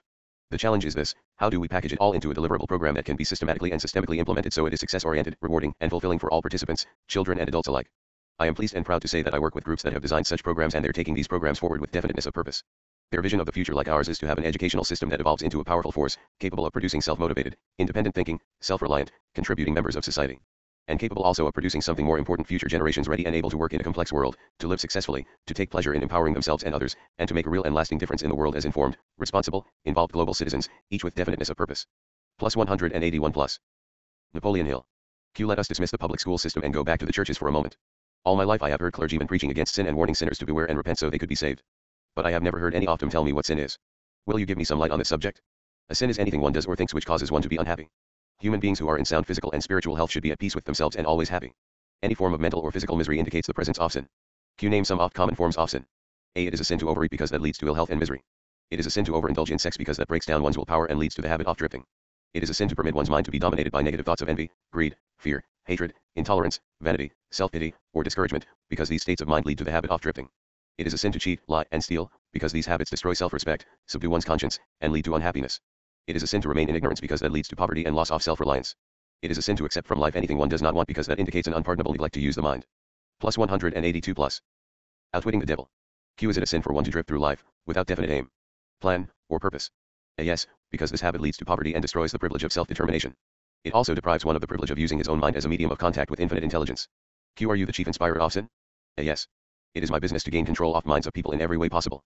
Q. Can you control the mind of a person who commits no sin? A. I cannot, because that person never permits his mind to be dominated by any form of negative thought. I cannot enter the mind of one who never sins, let alone control it. Q. What is the commonest and most destructive of all sins? A. Fear and ignorance. Q. Have you nothing else to add to the list? A. There is nothing else to be added. Q. What is faith? A. It is a state of mind wherein one recognizes and uses the power of positive thought as a medium by which one contacts and draws upon the universal store of infinite intelligence at will. Plus 183 plus. Napoleon Hill. Q. In other words, faith is the absence of all forms of negative thought. Is that the idea? A. Yes, that is another way of describing it. Q. Has a drifter the capacity to use faith? A. He may have the capacity but he does not use it. Everyone has the potential power to clear his mind of all negative thoughts and thereby avail himself of power of it. Q. Stating the matter in another way, faith is definiteness of purpose backed by belief in the attainment of the object of that purpose. Is that correct? That's the idea, exactly.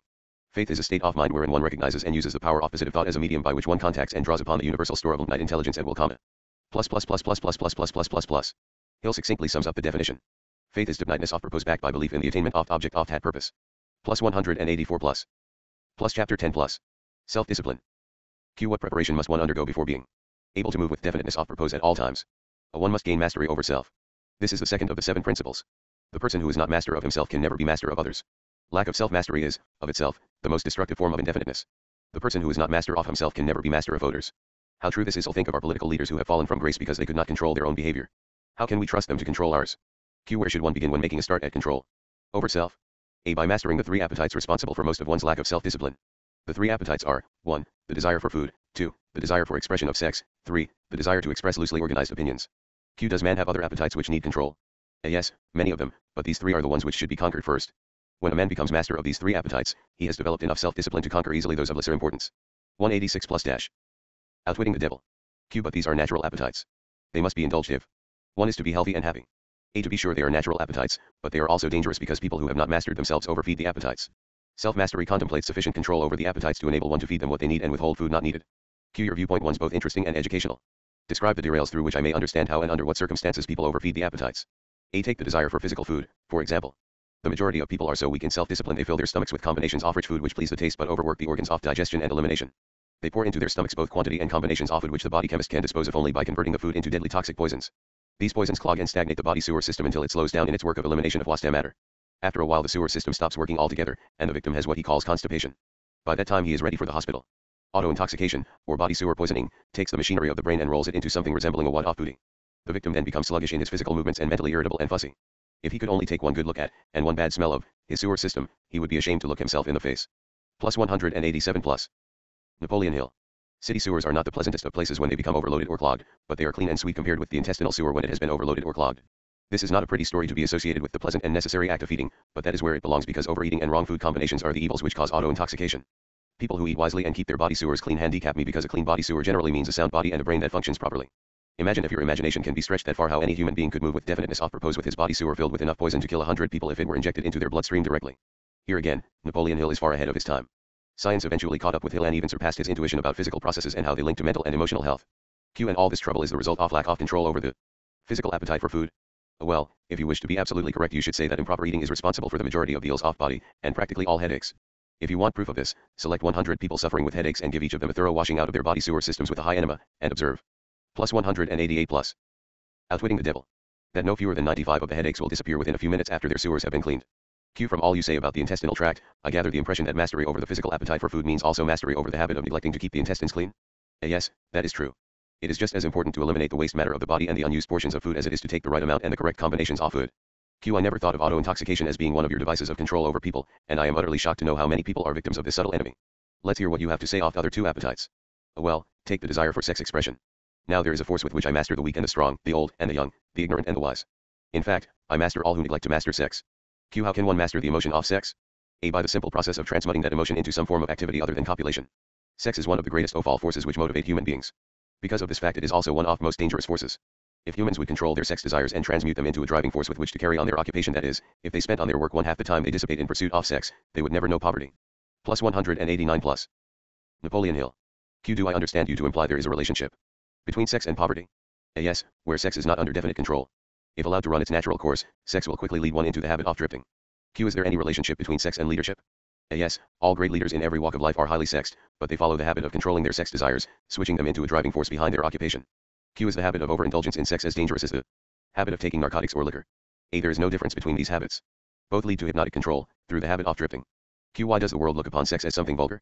A. Because of the vulgar abuse people have made of this emotion. It is not sex that is vulgar. It is the individual who neglects or refuses to control and guide it. Q. Do you mean, by your statement, that one should not indulge the desire for sex? A. No, I mean that sex, like all other forces available to man, should be understood, mastered, and made to serve man. The desire for sex expression is as natural as the desire for food. The desire can no more be killed than one can entirely stop a river from flowing. If the emotion of sex is shut off from the natural mode of expression, it will break out in some other less desirable form, just as a river will, if dammed, break through. Plus 190 plus. Outwitting the devil. And flow around the dam. The person who has self-discipline understands the emotion of sex, respects it, and learns to control and transmute it into constructive activities. Q. Just what damage is there in overindulgence of sex? A. The greatest damage is that it depletes the source of man's greatest driving force, and wastes, without adequate compensation, man's creative energy. It dissipates energy needed by nature to maintain physical health. Sex is nature's most useful therapeutic force. It depletes the magnetic energy which is the source of an attractive, pleasing personality. It removes the sparkle from one's eyes and sets up discord in the tone of one's voice. It destroys enthusiasm, subdues ambition, and leads inevitably to the habit of drifting on all subjects. Q. I would like for you to answer my question in another way by telling me what beneficial ends the emotion of sex may be made to attain, if mastered and transmuted. A. Controlled sex supplies the magnetic force that attracts people to one another. It is the most important factor of a pleasing personality. It gives quality to the tone of voice and enables one to convey through the voice any feeling desired. It serves, as nothing else can serve, to give motive power to one's desires. It keeps the nervous system charged with the energy needed to carry on the work of maintaining the body. It sharpens the imagination and enables one to create useful ideas. Plus 191 plus. Napoleon Hill. It gives quickness and definiteness to one's physical and mental movements. It gives one persistence and perseverance in the pursuit of one's major purpose in life. It is a great antidote for all fear. It gives one immunity against discouragement. It helps to master laziness and procrastination. It gives one physical and mental endurance while undergoing any form of opposition or defeat. It gives one the fighting qualities necessary under all circumstances for self-defense. In brief, it makes winners and not quitters. Q. Are those all the advantages you claim for controlled sex? Energy. A. No, they are only some of the more important benefits it provides. Perhaps some will believe the greatest of all the virtues of sex is that it is nature's method of perpetuation of all living things. This alone should remove all thought that sex is vulgar. Q. I gather, from what you say, that the emotion of sex is a virtue, not a fault. A. It is a virtue when controlled and directed to the attainment of desirable ends. It is a fault when neglected and permitted to lead to acts of lust. Q. Why aren't these truths taught to children by their parents and the public schools? A. The neglect is due to ignorance of the real nature of sex. Plus 192 plus. Outwitting the devil. It is just as necessary in maintaining health for one to understand and properly use the emotion of sex as it is to keep the body sewer system clean. Both subjects should be taught in all public schools and all homes where there are children. Q. Wouldn't the majority of parents need instruction on the proper function and use of sex before they could intelligently teach their children? A. Yes, and so would the public school teachers. Q. What relative position of importance would you give to the need for accurate knowledge on the subject of sex? A. It is next to the top of the list. There is but one thing of greater importance to human beings. That is accurate thought. There is but one thing of greater importance to human beings. That is accurate thought. Q. Do I understand you to say that knowledge of the true functions of sex and ability to think accurately are the two things of greatest importance to mankind? A. That is what I intended you to understand. Accurate thinking comes first because it is the solution to all man's problems, the answer to all his prayers, the source of opulence and all material possessions. Accurate thinking is aided by properly controlled and directed sex emotion because sex emotion is the same energy as that with which one thinks. It begins with those who desire self-determination sufficiently to be. Plus 193 plus. Napoleon Hill. Willing to pay its price. No one can be entirely free spiritually, mentally, physically, and economically without learning the art of accurate thinking. No one can learn to think accurately without including, as a part of needed knowledge, information on the control of sex emotion through transmutation. Q. It will be a great surprise to many people to learn there is so close a relationship between thinking and sex emotion. Tell us, now, about the third appetite, and let's see what it has to do with self-discipline. A. The habit of expressing loosely organized opinions is one of most destructive of habits. Its destructiveness consists in its tendency to influence people to guess instead of searching for the facts when they form opinions, create ideas, or organize plans. The habit develops a grasshopper mind, one that jumps from one thing to another but never completes anything. And of course, carelessness in the expression of opinions leads to the habit of drifting. From there it is only a step or two until one is bound by the law of hypnotic rhythm which automatically prohibits accurate thinking. The habit of expressing loosely organized opinions is one of most destructive of habits. Q. What other disadvantages are there in free expression of opinions? A. The person who talks too much informs the world of his. Plus 194 plus. Outwitting the devil. Aims and plans and gives to others the opportunity to profit by his ideas. Wise men keep their plans to themselves and refrain from expressing uninvited opinions. This prevents others from appropriating their ideas and makes it difficult for others to interfere with their plans. Q. Why do so many people indulge in the habit of expressing uninvited opinions? A. The habit is one way of expressing egotism and vanity. The desire for self-expression is inborn in people. The motive behind the habit is to attract the attention of others and to impress them favorably. Actually it has just the opposite effect. When the self-invited speaker attracts attention, it usually is unfavorable. Q. Yes, what other disadvantages has the habit? A. The person who insists on talking seldom has an opportunity to learn by listening to others. Q. But isn't it true that a magnetic speaker often puts himself in the way of opportunity to benefit himself by attracting the attention of others through his powers of oratory? A. Yes, a magnetic orator does have an asset of tremendous value in his ability to impress people by his speech, but he cannot make the best use of this asset if he forces his speech on others without their invitation. No single quality adds more to one's personality than the ability to speak with emotional feeling, force, and conviction, but the speaker must not impose his speech upon others without. Plus 195 plus. Napoleon Hill. Being invited to do so. There is an old saying that nothing is worth more than its actual cost. This applies as well to the free uninvited expression of opinions as to material things. Q. What about people who volunteer their opinions by expressing them in writing? Do they also suffer by lack of self-discipline? One of the worst pests on earth is the person who writes uninvited letters to people of prominence. Men in public office, moving picture stars, men who have succeeded in business or written a best-selling book, and people whose names appear often in the newspapers are continuously besieged by people who write letters expressing their opinion on all subjects. Q. But the writing of uninvited letters is a harmless way of finding pleasure through self-expression, is it not? What damage does one do by the habit? Take a moment to remember that letter writing was about the only way to communicate in the written form when Napoleon Hill wrote this manuscript. As you read, think about how his thoughts would apply to today's world of blogging and social networking. Habits are contagious. Every habit attracts a flock of its relatives. The habit of doing anything that is useless leads to the formation of other habits that are useless, especially the habit of drifting. Plus 196 plus. Outwitting the devil. But that is not all the dangers associated with the habit of indulging in uninvited expression of opinions. The habit creates enemies and places in their hands dangerous weapons by which they may do great injury to the one who indulges in it. Thieves and confidence men and racketeers pay big prices for the names and addresses of the writers of uninvited letters, knowing as they do the writers of these letters become easy victims of all manner of schemes that result in the loss of their money. They refer to the writers of such letters as nuts. If you wish to know how foolish people are who write uninvited letters, read the nut column of any newspaper, the column in which the paper publishes the voluntary opinions of its readers, and you will see for yourself how the writers of such letters antagonize people and invite opposition from others.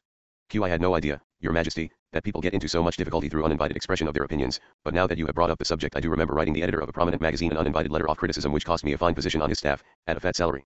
That is a perfect example. The proper place to begin self-discipline is right where you stand.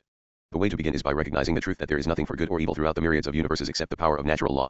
There is no individual personality anywhere throughout the myriad of universes with the slightest power to influence a human being save nature and human beings themselves. There is no human being now living, no human being has ever lived, and no human being ever will live with the right. Plus 197 plus. Napoleon Hill. Or the power to deprive another human being of the inborn privilege of free and independent thought. That privilege is the only one over which any human being can have absolute control. No adult human being ever loses the right to freedom of thought, but most humans lose the benefits of this privilege either by neglect or because it has been taken away from them by their parents or religious instructors before the age of understanding. These are self-evident truths, no less important because they are being called to your attention by the devil than they would be if brought to your attention by my opposition. Hill distinguishes our right to have independent thoughts from our uninvited expression of those thoughts. How would you apply this principle in today's world of blogging and social media? But what are people going to lean upon in the hour of emergency when they know not where nor to whom to appeal? Let them lean upon the only dependable power available to any human being. And what is that? Themselves. The power of their own thoughts. The only power they can control and may rely upon. The only power which cannot be perverted, colored, modified, and falsified by their dishonest fellow human beings. Plus 198 plus. Outwitting the devil. The only dependable power available to any human being. The power of their own thoughts. The only power they can control and may rely upon. Plus plus plus plus plus plus plus plus plus plus. You may not be able to control other people, but you can control how you react to them and their actions. This is an easy thing to say but much more difficult to do. We tend to want to change other people when we can truly only change ourselves and how we react to others. All you say seems logical, but why must I come to the devil to discover such profound truths? Let's get back to the 7 principles. You have already disclosed enough information to show clearly that the secret of how to break the power of hypnotic rhythm is wrapped in the 7 principles. You have shown, too, that the most important of these principles is self-discipline. Now go ahead and describe the other 5 principles you have not yet mentioned, and indicate what part they play in giving one self-discipline. First, let me summarize that part of my confession we have already covered. I have frankly told you that my 2 most effective devices for mastering human beings are the habit of drifting and the law of hypnotic rhythm. I have shown you that drifting is not a natural law, but a man-made habit which leads to man's submission to the law of hypnotic rhythm. The 7 principles are the media by which man may break the hold of hypnotic rhythm and take possession, again. Plus 199 plus. Napoleon Hill. Off his own mind. You see, therefore, the 7 principles are the 7 steps which lead victims of hypnotic rhythm out of the self-made prisons in which they are bound. The 7 principles are the master key that unlocks the door to spiritual, mental, and economic self-determination. Is that true? Yes, that's another way of stating the truth. Plus 200 plus. Dash. Dash dash. Plus chapter 11 plus. Learning from adversity. Is failure ever a benefit to man? Yes. Indeed, learning from adversity is the third of 7 principles. But few people know that every adversity brings with it the seed of an equivalent advantage. Still fewer people know the difference between temporary defeat and failure. If this knowledge were generally known, I would be deprived of one of my strongest weapons of control over human beings. But I understood you to say that failure is one of your greatest allies. I got the impression from your confession that failure causes people to lose ambition and quit trying, and then you take them over without opposition on their part. That is just the point. I take them over after they quit trying. If they knew the difference between temporary defeat and failure, they would not quit when they meet with opposition from life. If they knew that every form of defeat, and all failures, bring with them the seed of unborn opportunity, they would keep on fighting and win. Success usually is but one short step beyond the point where one quits fighting. Is that all one might learn from adversity, defeat, and failure? No, that is the least of what one might learn. I hate to tell you this, but failure often serves as a blessing in disguise because it breaks the grip of hypnotic rhythm and frees the mind for a fresh start. Now we are getting somewhere. So you have confessed, at long last, that even nature's law of hypnotic rhythm can be and often is annulled by nature herself, is that correct? Dash plus 202 plus dash. Outwitting the devil. No, that is not stating the matter accurately. Nature never reverses any of her natural laws. Nature does not take away a human being's freedom of thought through hypnotic rhythm. The individual gives up his freedom by abuse of this law. If a man jumped from a tree and was killed by the sudden impact of his body with the earth, through the law of gravity, you wouldn't say nature murdered him, would you? You would say the man neglected to relate himself properly to the law of gravity. I am beginning to see. The law of hypnotic rhythm one's capable of both negative and positive application. It may drag one down to slavery through loss of the privilege of freedom of thought, or it may help one rise to great heights of achievement through the free use of thought, depending on how the individual relates himself to the law. Is that correct? And now you have it right.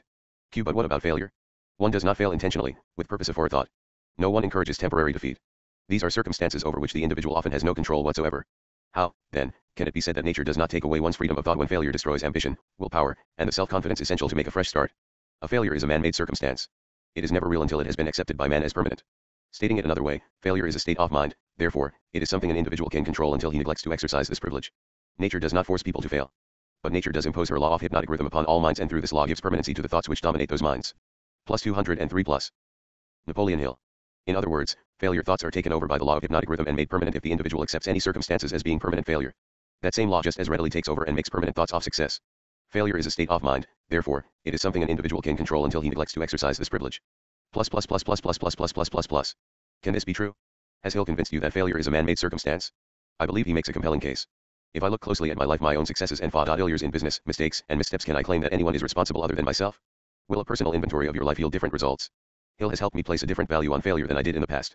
Q. What part, then, does failure play in helping an individual break the grip of hypnotic rhythm after that law has been fastened upon his mind? A failure brings a climax in which one has the privilege of clearing his mind of fear and making a new start in another direction. Failure proves conclusively that something is wrong with one's aims or the plans by which the object of these aims is sought. Failure is the dead end of the habit path one has. Plus 204 plus. Outwitting the devil. Been following, and when it is reached it forces one to leave that path and take up another, thereby creating a new rhythm. But failure does more than this. It gives an individual an opportunity to test himself wherein he may learn how much willpower he possesses. Failure also forces people to learn many truths they would never discover without it. Failure often leads an individual to an understanding of the power of self-discipline without which no one could come back after having once been the victim of hypnotic rhythm. Study the lives of all people who achieve outstanding success in any calling and observe, with profit, that their success is usually in exact ratio to their experiences of defeat before succeeding. Failure brings a climax in which one has the privilege of clearing his mind of fear and making a new start in another direction. Q. Is this all you have to say of advantages of failure? A. No, I have barely begun. If I want the real significance of adversity, failure, defeat, and all other experiences which break up a human being's habits and force him to form new habits, watch nature at her work.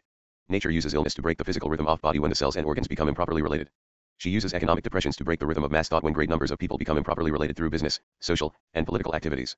And she uses failure to break the rhythm. Plus 205 plus. Napoleon Hill.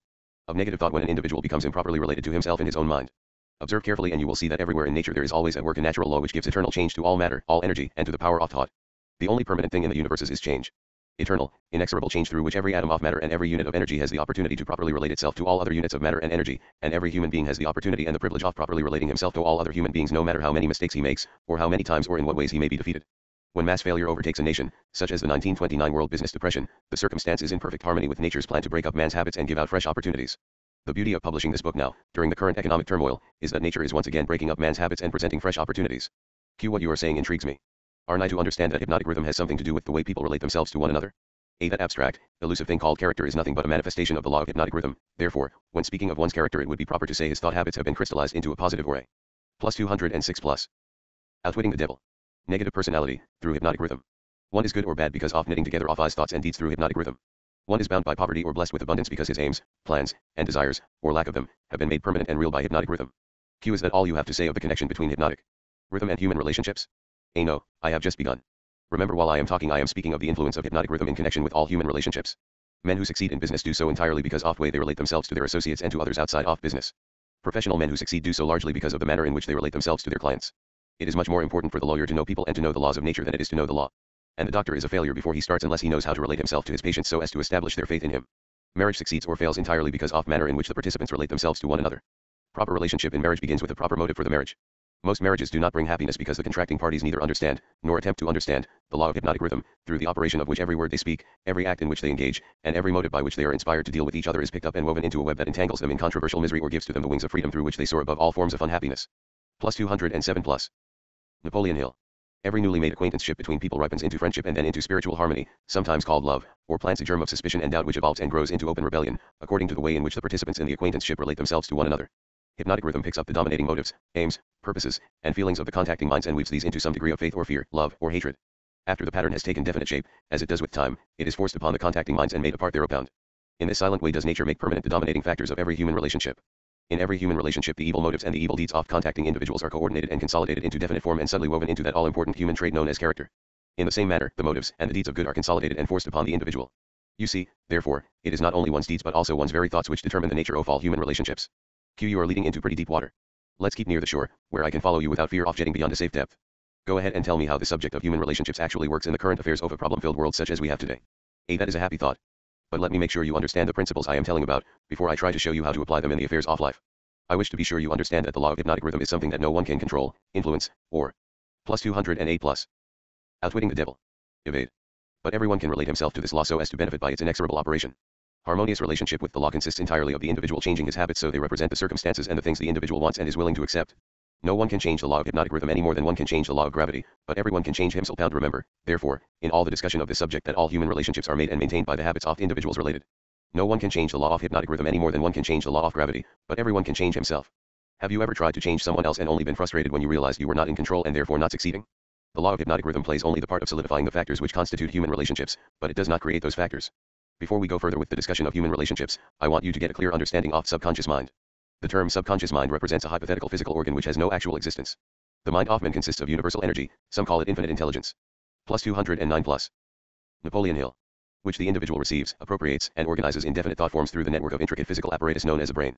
These thought forms are replicas of various stimuli which reach the brain through the 5 commonly known physical senses and the 6th sense, which is not so well known. When any form of stimuli reaches the brain and takes the definite shape of thought, it is classified and stored away in a group of the brain cells known as the memory group. All thoughts of a similar nature are stored together so that the bringing forth of phone leads to easy contact with all its associates. The system is very similar to the modern office filing cabinet, and it is operated in a similar manner. The thought impressions with which one mixes the greatest amount of emotion, or feeling, are the dominating factors of the brain because they are always near the surface at the top of the filing system, so to speak, where they spring into action voluntarily, the moment an individual neglects to exercise self-discipline. These emotion-laden thoughts are so powerful they often cause an individual to rush into action and indulge in deeds which have not been submitted to or approved by his reasoning faculty. These emotional outbursts usually destroy harmony in all human relationships. The brain often brings together combinations of emotional feelings so powerful they completely set aside the control of reasoning faculty. On all such occasions, human relationships are apt to be lacking in harmony. Through the operation of the 6th sense, the brain of a human being may contact the filing cabinet of other brains and inspect and will whatever thought impressions are on file there. The condition under which one person may contact and plus 210 plus. Outwitting the devil. Inspect the filing cabinet of another person's brain is generally known as harmony, but you may better understand what is meant if I say brains attuned to the same rate of thought vibrations can easily and quickly exercise the privilege of entering and inspecting each other's filing cabinets of thoughts. In addition to receiving organized thoughts from the filing cabinets of other brains through the 6th sense, one can, through the same physical organ, contact and receive information from the universal storehouse known as infinite intelligence. All information reaching one's brain through the 6th sense comes from sources not easily isolated or traced, therefore, this sort of information is generally believed to come from one's subconscious mind. The 6th sense is the organ of the brain through which one receives all information, all knowledge, all thought impressions which do not come through one or more of 5 physical senses. Now that you understand how the mind operates, you will more easily understand how and why people come to grief through improper human relationships. You will also understand how human relationship may be made to yield riches in their highest form, riches in material, mental, and spiritual estates. Moreover, you will understand there can never be happiness except through understanding and application of the right principles of human relationships.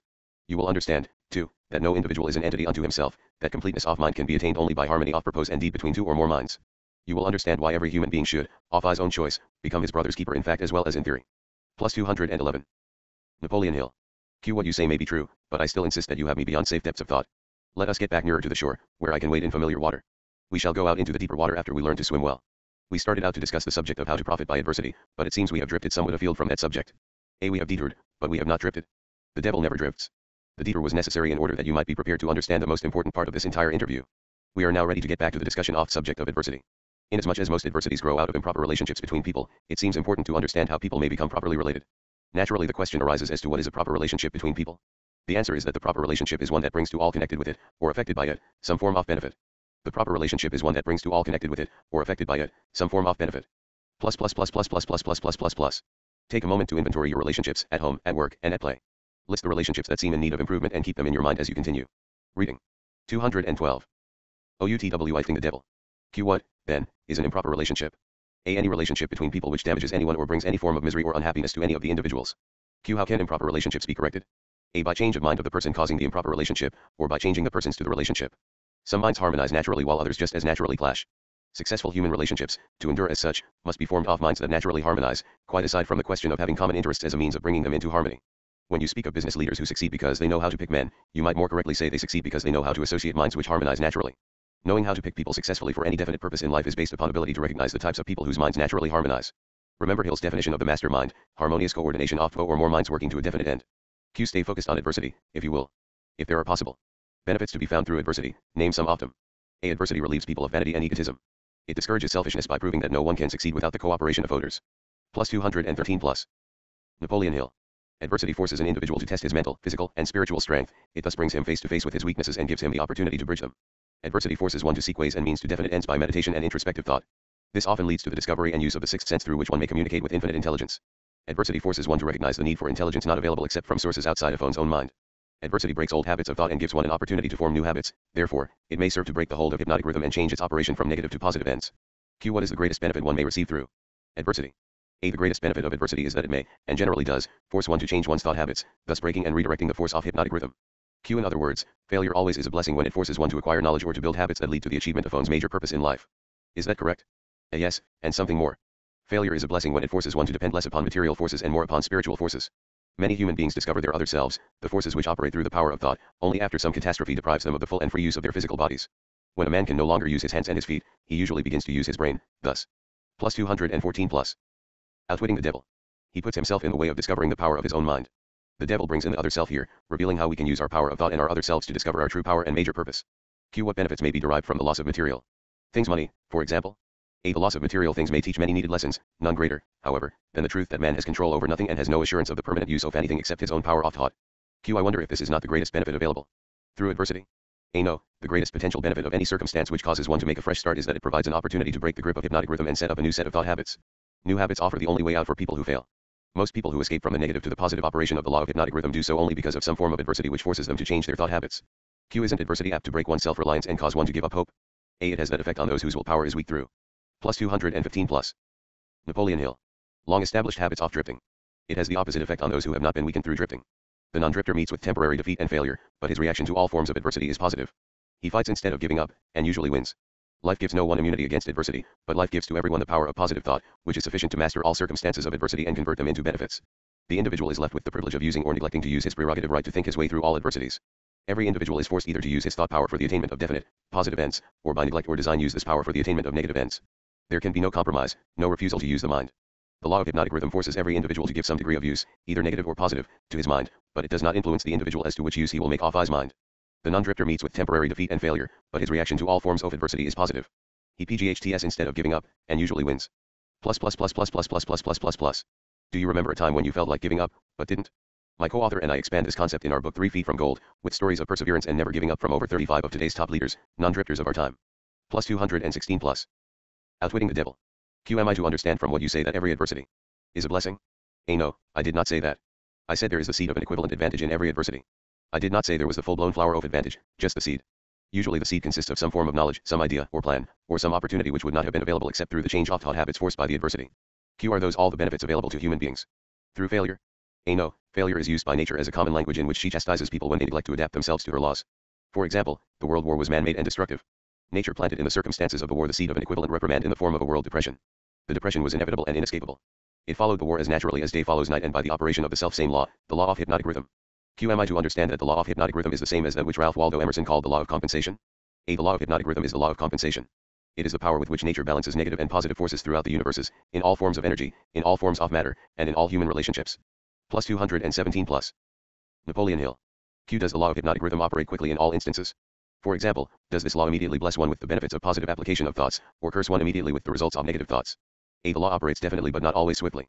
Both the benefits and the penalties incurred through the law by individuals may be harvested by others, either before or after their death. Observe how this law works by forcing upon one generation of people the effects of both the sins and the virtues of preceding generations. In the operation of all of nature's laws, the fourth dimension, time, is an inexorable factor. The length of time consumed by nature in the relation of effects to their causes depends, in every instance, on the circumstances at hand. Nature grows a pumpkin in 3 months. A good-sized oak tree requires 100 years. She converts a hen's egg into a chicken in 4 weeks, but she requires 9 months to convert the egg of a human being into an individual. Life gives no one immunity against adversity, but life gives to everyone the power of positive thought, which is sufficient to master all circumstances of adversity and convert them into benefits. Plus plus TT plus T plus plus plus T. Has nature created the current economic turmoil to allow us once again to convert our own personal adversities into benefits? Plus 218 plus.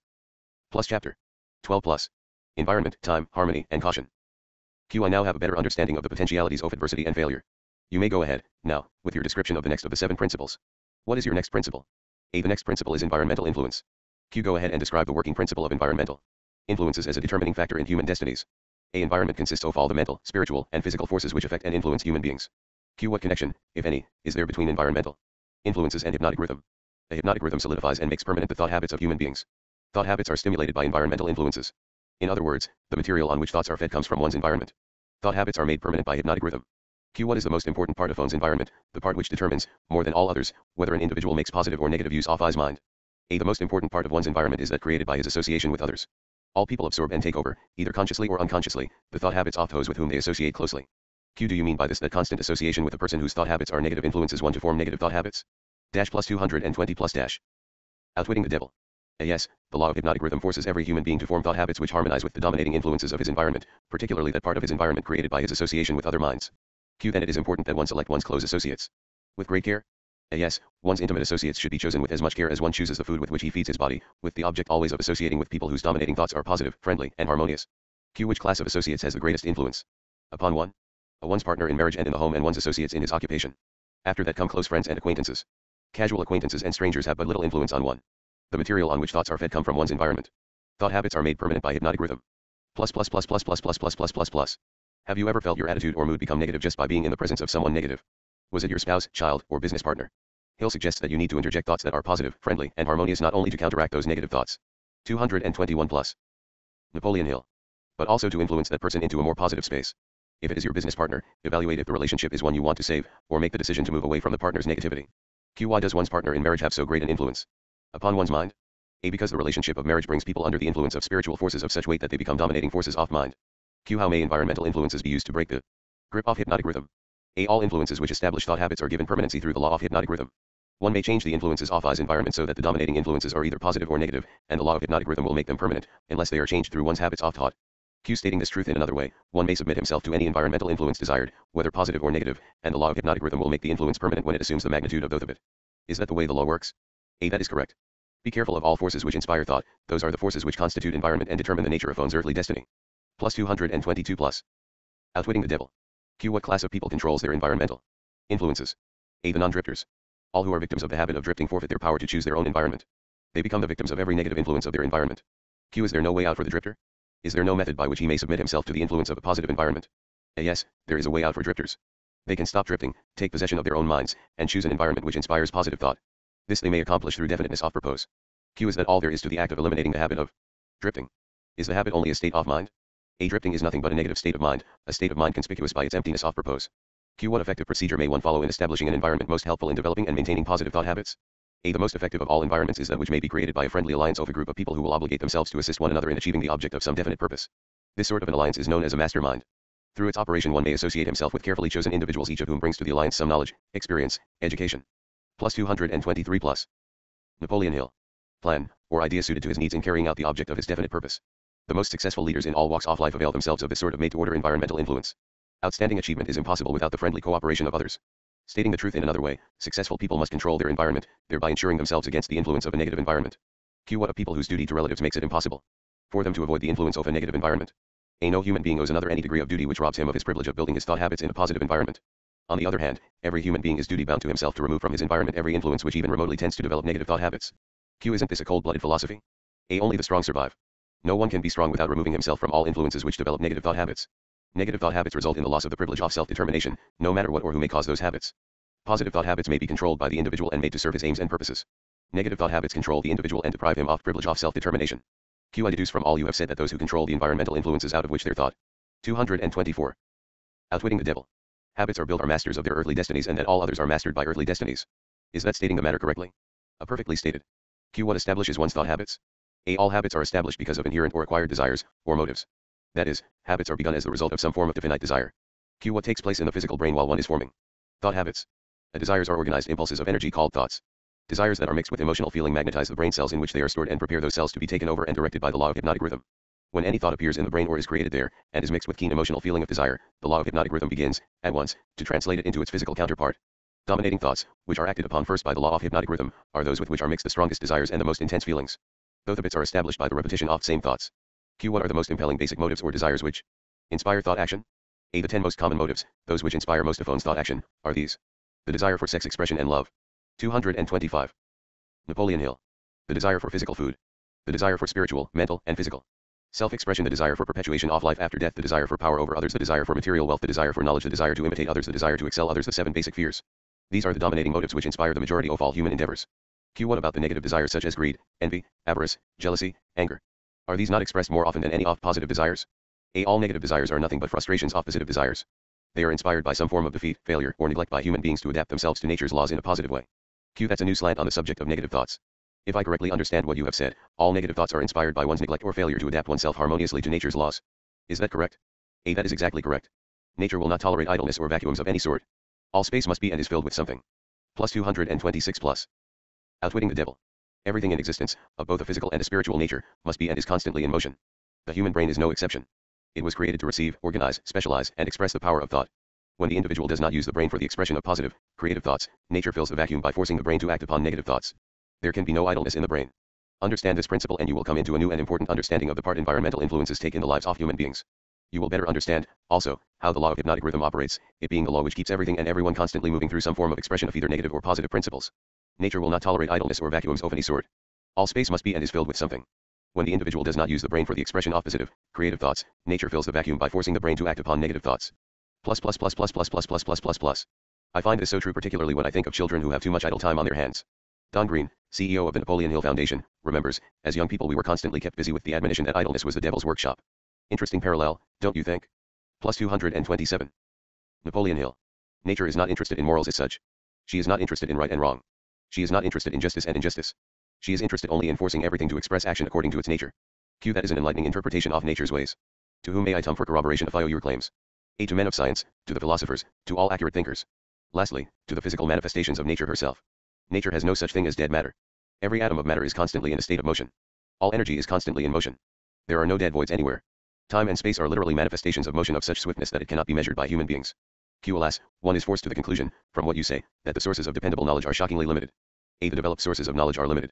Every normal adult human brain is a potential gateway to all the knowledge there is throughout the universes. Every normal adult brain has within its mechanism the possibility of direct communication with infinite intelligence, wherein exists all the knowledge that is or can ever be. Q. Your statement leads me to believe that human beings may become all they have attributed to what they call God. Is that what you mean? A. Through the law of evolution a human brain is being. Plus 228 plus. Outwitting the devil. Perfected to communicate at will with infinite intelligence. The perfection will come through organized development of the brain, through its adaptation to nature's laws. Time is the factor which will bring perfection. Q. What causes cycles of recurring events, such as epidemics, off-disease, business depressions, wars, and crime waves? A. All such epidemics in which great numbers of people are similarly affected are caused by the law of hypnotic rhythm, through which nature consolidates thoughts of a similar nature and causes those thoughts to be expressed through mass action. Q. Then the Great Depression was put into motion because great numbers of people were influenced to release thoughts of fear. Is that correct? Perfectly. Millions of people were endeavoring to get something for nothing, through stock gambling. When they suddenly discovered they had gotten nothing for something, they became frightened, rushed to their banks to draw out their balances, and the panic was on. Through mass thought of millions of minds, all thinking in terms of fear of poverty, the depression was prolonged over a period of years. The current economic turmoil in the United States and throughout the world was put into motion in a similar fashion. Millions were endeavoring to get something for nothing, through real estate, no money down deals, subprime mortgages, and valuation bubbles, as well as the plus 229 plus. Napoleon Hill. Financial markets. When everything started to collapse, they became frightened and the panic was on once again. By changing the thoughts of these millions from fear back to focus on fundamentally sound financial principles, can we stabilize the economy? Napoleon Hill's philosophy can show us the way. The choice is ours. Q. From what you say, I deduce that nature consolidates the dominating thoughts of people and expresses these thoughts through some form of mass action, such as business depressions, business booms, and so on. Is that correct? A. You have the right idea. Q. Let us now take up the next of the 7 principles. Go ahead and describe it. A. The next principle is time, the 4th dimension. Q. What relationship is there between time and the operation of law of hypnotic rhythm? A. Time is the law of hypnotic rhythm. The lapse of time required to give permanency to thought habits depends upon the object and the nature of thoughts. Q. But I understood you to say that the only enduring thing in nature is change. If that is true, then time is constantly changing, rearranging, and recombining all things, including plus 230 plus. Outwitting the devil. One's thought habits. How, then, could the law of hypnotic rhythm give permanency to one's thought habits? A. Time divides all thought habits into 2 classes, negative thoughts and positive thoughts. One's individual thoughts are of course constantly changing and being recombined to suit the individual's desires, but thoughts do not change from negative to positive or vice versa except through voluntary effort on the part of the individual. Time penalizes the individual for all negative thoughts and rewards him for all positive thoughts, according to the nature and purpose of thoughts. iPhone's dominating thoughts are negative. Time penalizes the individual by building in his mind a habit of negative thinking and then proceeds to solidify this habit into permanency every second of its existence. Positive thoughts are, likewise, woven by time into permanent habits. The term permanency, of course, refers to the natural life of the individual. In the strict sense of the term, nothing is permanent. Time converts thought habits into what might be called permanency during the life of the individual. Q. Now I have a better understanding of how time works. What other characteristics has time in connection with the earthly destiny of human beings? A. Time is nature's seasoning influence through which human experience may be ripened into wisdom. People are not born with wisdom, but they are born with the capacity to think, and they may, through the lapse of time, think their way into wisdom. 231. Napoleon Hill. People are not born with wisdom, but they are born with the capacity to think, and they may, through the lapse of time, think their way into wisdom. Plus plus plus plus plus plus plus plus plus plus. I find this one of the most profound statements in this entire book. By using our ability to think and analyzing our experiences in life, whether successes or failures, we can gain wisdom. Can it actually be that simple? Q. Do youths ever possess wisdom? A. Only in very elementary matters. Wisdom comes only through the lapse of time. It cannot be inherited and it cannot be imparted from one person to another except through the lapse of time. Q. Does the lapse of time force an individual to acquire wisdom? A. No. Wisdom comes only to non-drifters who form positive thought habits as a dominating force in their lives. Drifters and those whose dominating thoughts are negative never acquire wisdom except of a very elementary nature. Q. From what you say, I infer that time is the friend of the person who trains his mind to follow positive thought habits and the enemy of person who drifts into negative thought habits. Is that correct? Plus 232 plus. Outwitting the devil. A. That is precisely true. All people can be classified as drifters and non-drifters. Drifters are always at the mercy of the non-drifters, and time makes this relationship permanent. Q. Do you mean that if I drift along through life, without definite aim or purpose, the non-drifter may become my master, and time only serves to give the non-drifter a stronger and more permanent grip upon me? A. That is stating the truth exactly. Wisdom comes only to non-driers who form positive thought habits as a dominating force in their lives. Plus. Again, I am forced to think about our children. With so much negativity around us due to terrorism and financial strife, what is going to be the long-term impact on our children? We must envelop our children in positive experiences in order to generate positive thoughts in their minds. Q. What is wisdom? A wisdom is the ability to relate yourself to nature's law so as to make them serve you, and the ability to relate yourself to other people so as to gain their harmonious, willing cooperation in helping you to make life yield whatever you demand of it. Plus 233 plus. Napoleon Hill. Q. That accumulated knowledge is not wisdom.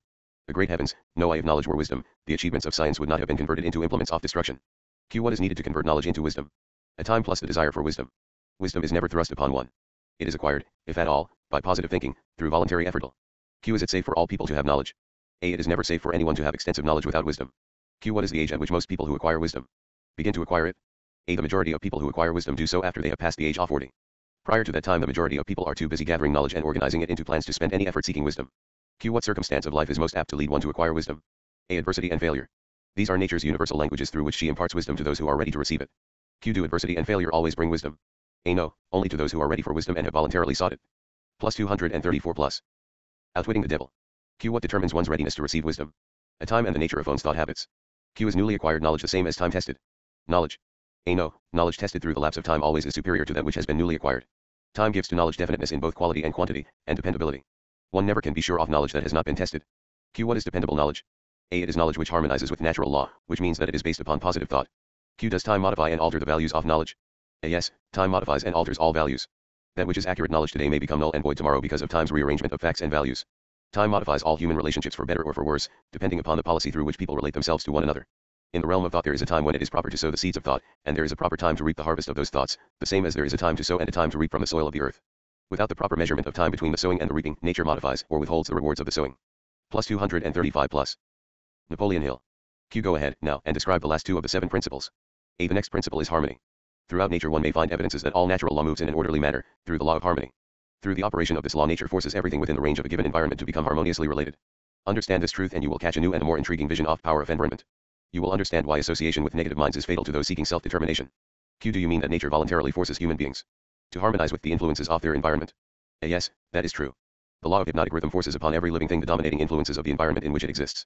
Q. If nature forces human beings to take on the nature of the environment in which they live, what means of escape are available to people who find themselves in an environment of poverty and failure but desire to escape? A. They must change their environment or remain poverty-stricken. Nature permits no one to escape the influences of his environment. However, nature, in her abundance of wisdom, has given to every normal human being the privilege of establishing his own mental, spiritual, and physical environment, but once he establishes it he must become a part of it. This is the inexorable working of law of harmony. Plus 236 plus. Outwitting the devil. Q. In a business association, for example, who establishes the dominating influence that determines the rhythm of the environment? A. The individual or individuals who think and act with definiteness of purpose. Q. Is it as simple as that? A. Yes, definiteness of purpose is the starting point from which an individual may establish his own environment. Q. I do not seem to follow your reasoning. The entire world is tom with warfare and business depressions and other forms of strife which represent about everything except harmony. Nature does not seem to be forcing people to harmonize with one another. How do you explain this inconsistency? As in Hill's day, there seems to be little harmony in our world today. When you think of the current economy, the natural disasters, the military conflicts, the human devastation from disease and hunger, does harmony seem even attainable? Hill would say, yes, even in the face of the horrible conditions of his time. While you and I may not be in control of harmony in our world, we can create harmony in our homes. A. There is no inconsistency. The dominating influences of the world are, as you say, negative. Very well, nature is forcing human beings to harmonize with the dominating influences of the world environment. Plus 237 plus. Napoleon Hill. Manifestations of harmony may be either positive or negative. For example, a group of men in prison may, and they generally do, think and act in a negative manner, but nature sees to it that the dominating influence of the prison is impressed upon every individual in it. A group of poverty-stricken people in a tenement house may fight among themselves and apparently resist all forms of harmony, but nature forces each of them to become a part of the dominating influence of the house in which they live. Harmony, in the sense it is here used, means that nature relates everything throughout the universe to every other thing of a similar nature. Negative influences are forced into association with one another, no matter where they may be. Positive influences are just as definitely forced into association with one another. Q. I am beginning to see why successful business leaders are so careful in the choice of their business associates. Men who succeed in any calling usually establish their own environment by surrounding themselves with people who think and act in terms of success. Is that the idea? A. That is the idea exactly. Observe, with profit, that the one thing all successful men insist upon is harmony among their business associates. Another trait of successful people is that they move with definiteness of purpose and insist upon their associates doing the same. Understand these two truths and you understand the major difference between a Henry Ford and a day laborer. Plus 238 plus. Outwitting the devil. So the principle of harmony is a benefit to us when we surround ourselves with other successful people. Think of the people you work with. Are they supporting you, or holding you back? Q. Now tell me about the last of 7 principles. A. The last principle is caution. Next to the habit of drifting, the most dangerous human trait is the lack of caution. People drift into all sorts of hazardous circumstances because they do not exercise caution by planning the moves they make. The drifter always moves without exercising caution. He acts first and thinks later, if at all. He does not choose his friends. He drifts along and allows people to attach themselves to him on their own terms. He does not choose an occupation. He drifts through school and is glad to get the first job that will give him food and clothing. He invites people to cheat him at trade by neglecting to inform himself of rules of trade. He invites illness by neglecting to inform himself of the rules of sound health. He invites poverty by neglecting to protect himself against the environmental influences of the poverty-stricken. He invites failure at every step he takes by neglecting to exercise the caution to observe what causes people to fail. He invites fear in all its forms by his lack of caution in examining the causes of fear. He fails in marriage because he neglects to use caution in his choice of a mate, and he uses still less caution in his methods of relating himself to her after marriage. He loses his friends or converts them into enemies by his lack of caution in relating himself to them on the proper basis. Plus 239 plus. Napoleon Hill. Next to the habit of drifting, the most dangerous human trait is the lack of caution. Q. Are all people lacking in caution? A. No, only those who have acquired the habit of drifting. The non-drifter always uses caution. He carefully thinks his plans through before he begins them. He makes allowances for the human frailties of his associates and plans ahead to bridge them. If he sends a messenger on an important mission, he sends someone else to make sure the messenger does not neglect his mission. Then he checks on both of them to be sure his wishes have been fulfilled. He takes nothing for granted where caution provides a way to ensure his success. Q. Isn't overcaution as detrimental as lack of caution? A. There is no such thing as overcaution. What you call overcaution is an expression of fear. Fear and caution are two entirely different things. Q. Don't people mistake fear for overcaution? Yes, that does sometimes happen, but the majority of people create for themselves far more disastrous hazards by total lack of habit of caution than by overcaution. Q. In what way may caution be used most advantageously? A. In the selection of one's associates and in one's method of relating oneself to associates. The reason for this is obvious. Plus 240 plus. Outwitting the devil. One's associates constitute the most important part of one's environment, and environmental influences determine whether one forms the habit of drifting or becomes a non-drifter. The person who exercises due caution in the choice of associates never allows himself to be closely associated with any person who does not bring to him, through the association, some definite mental, spiritual, or economic benefit. Q. Isn't that method of choosing associates selfish? A. It is sensible and leads to self-determination. It is the desire of every normal person to find material success and happiness. Nothing contributes more to one's success and happiness than carefully chosen associates. Caution in the selection of associates becomes, the duty of every person who wishes to become happy and successful. The drifter allows his closest associates to attach themselves to him on their own terms. The non-drifter carefully selects his associates and allows no one to become closely associated with him unless that person contributes some form of helpful influence or bestows some definite benefit. Q. It never occurred to me that caution in the selection of friends had so definite a bearing on one's success or failure. Do all successful people exercise caution in the selection of all their associates, whether in business, social, or professional relationships? A. Without the exercise of caution in the choice of all associates, no one may be certain of success in any calling. On the other hand, lack of exercise of caution brings almost certain defeat in whatever one undertakes. Plus 241 plus. Napoleon Hill. Do you have a hard time saying no to people? This chapter makes you realize that using caution in selecting your associates and learning to say no more often may speed you on your path to success. Plus 242 plus. Summary. 3 things connected with my interview with the devil interest me most. These 3 factors interest me because they have been the most important influences in my own life, a fact which any reader of my story can easily discern. The 3 important factors are the habit of drifting, the law of hypnotic rhythm through which all habits are made permanent, and the element of time.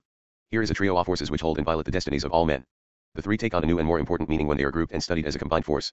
It takes but little imagination and scarcely any understanding of natural laws for one to see that most of the difficulties in which people find themselves are of their own making. Moreover, difficulties seldom are the outgrowth of immediate circumstances. They are generally the climax of a series of circumstances which have been consolidated through the habit of drifting and with the aid of time. Most of difficulties in which people find themselves are of their own making. Many people today have a victim mentality which they use as an excuse to not take responsibility for their own lives. Plus 243 plus. Napoleon Hill. Samuel Insull did not lose his $4 billion industrial empire as the result of the Depression. He began losing it long before the Depression when he became the victim of a group of women who flattered him into turning his talents from public utilities to grand opera. If ever a man in a high position in the financial world went down because of the power of drifting, hypnotic rhythm, and time, that man was Samuel Insull. I am writing from accurate knowledge of Mr. Insull and the cause of his trouble, stating from the time that I served with him during the World War to the time of his ill-advised attempt to run away from himself. Samuel Insull moved from England to the U.S. in 1881 to become the private secretary of Thomas Edison and rose to become president of the Chicago Edison Co. in 1892. By 1907 he had taken control of Chicago's transit system. By 1912 he was operating several hundred power plants. He vigorously promoted the stock of his holding companies. When they collapsed in 1932, he fled to Europe, extradited in 1934, he was tried 3 times for fraud, violation of bankruptcy laws, and embezzlement, but was acquitted each time. Hill gives us an inside look at the other reasons for his collapse and fall from grace. Today you instantly know the name Edison. But probably do not recognize Insull. Henry Ford went through the same depression that swept Mr. Insull under, but Ford came out on top without a scratch. Do you want to know the reason? I'll tell you. Ford has the habit of not drifting on any subject. Time is Ford's friend. Plus 244 plus. Outwitting the devil. Because he has formed the habit of using it in a positive, constructive manner, with the aid of thoughts of his own making, woven into plans of his own creation. Take any circumstance you wish, measure it with reference to its relationship to the habit of drifting, hypnotic rhythm, and time, and you may ascertain accurately the cause of all success and all failure. Franklin D. Roosevelt went into office with a bang during his first term. He had but one major purpose in mind, and that was very definite. It was to stop the stampede of fear and start people to thinking and talking in terms of business recovery instead of business depression. In carrying out that purpose, there was no drifting.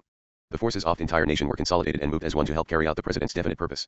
For the first time in the history of America, the newspapers of all political leanings, the churches of all denominations, the people of all races and colors, and the political organizations of all brands united themselves into one stupendous power for the sole purpose of helping the president restore faith and normal business relationships in the country.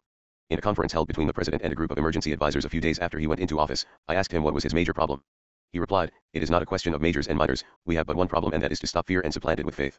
Before the end of his first year in office, the president had stopped fear and supplanted it by faith, and the nation was slowly but surely on the way out of the jungle of depression. By the end of his first term, the element of lapse of time, the president had so effectively consolidated the forces of American business and private life that he had an entire plus 245 plus. Napoleon Hill. Nation one and back of him, ready, willing, and enthusiastically desirous of following his lead no matter which way he went. These are facts well known to everyone who reads newspapers or listens to the radio. Like all of us, Napoleon Hill lived in a political environment that affected everyone. We often think of ourselves as victims of the media or the political system or other outside forces. Hill is showing us how to rise above victimhood, another of the devil's tools, and take responsibility for all our choices. Then came another presidential election and the opportunity for the people to express their faith in their leader. They expressed it in a landslide without precedent in American politics, and the president went into office a second time with an almost unanimous electorate vote with only 2 states meekly dissenting. Now observe how the will of life began to reverse itself and turn back in the other direction. The president changed his policy from definiteness of purpose to indefiniteness and drifting. His change of policy split the powerful labor group and turned more than half of it against him. It split the almost solid following he held in both houses of Congress, and more important than all this, it split the American people into pro and anti groups, with the result that about all the president had left of his original political assets was his $1 million smile and his ready handshake. Obviously not. Plus 246 plus. Outwitting the devil. Enough to enable him to regain the power he once wielded in American life. Here, then, we have an excellent example of a man who skyrocketed to great power through definiteness of purpose and belly flopped to the starting point by his habit of drifting. In both his rise and his fall can be seen clearly the operation of principles of drifting and non-drifting reaching a climax through the power of hypnotic rhythm and time. Here, then, we have an excellent example of a man who skyrocketed to great power through definiteness of purpose and belly flopped to the starting point by his habit of drifting. Plus. Take a moment to think of other people, in the public eye or in your circle of influence, who achieved great success only to lose it later because of drifting. All my life the devil had a dramatic story to tell of his dealings with me. He saw me drift in and out of scores of business opportunities for which many would have given a king's ransom. He saw me drifting in my policy of relating myself to others, particularly in my lack of caution in business dealings.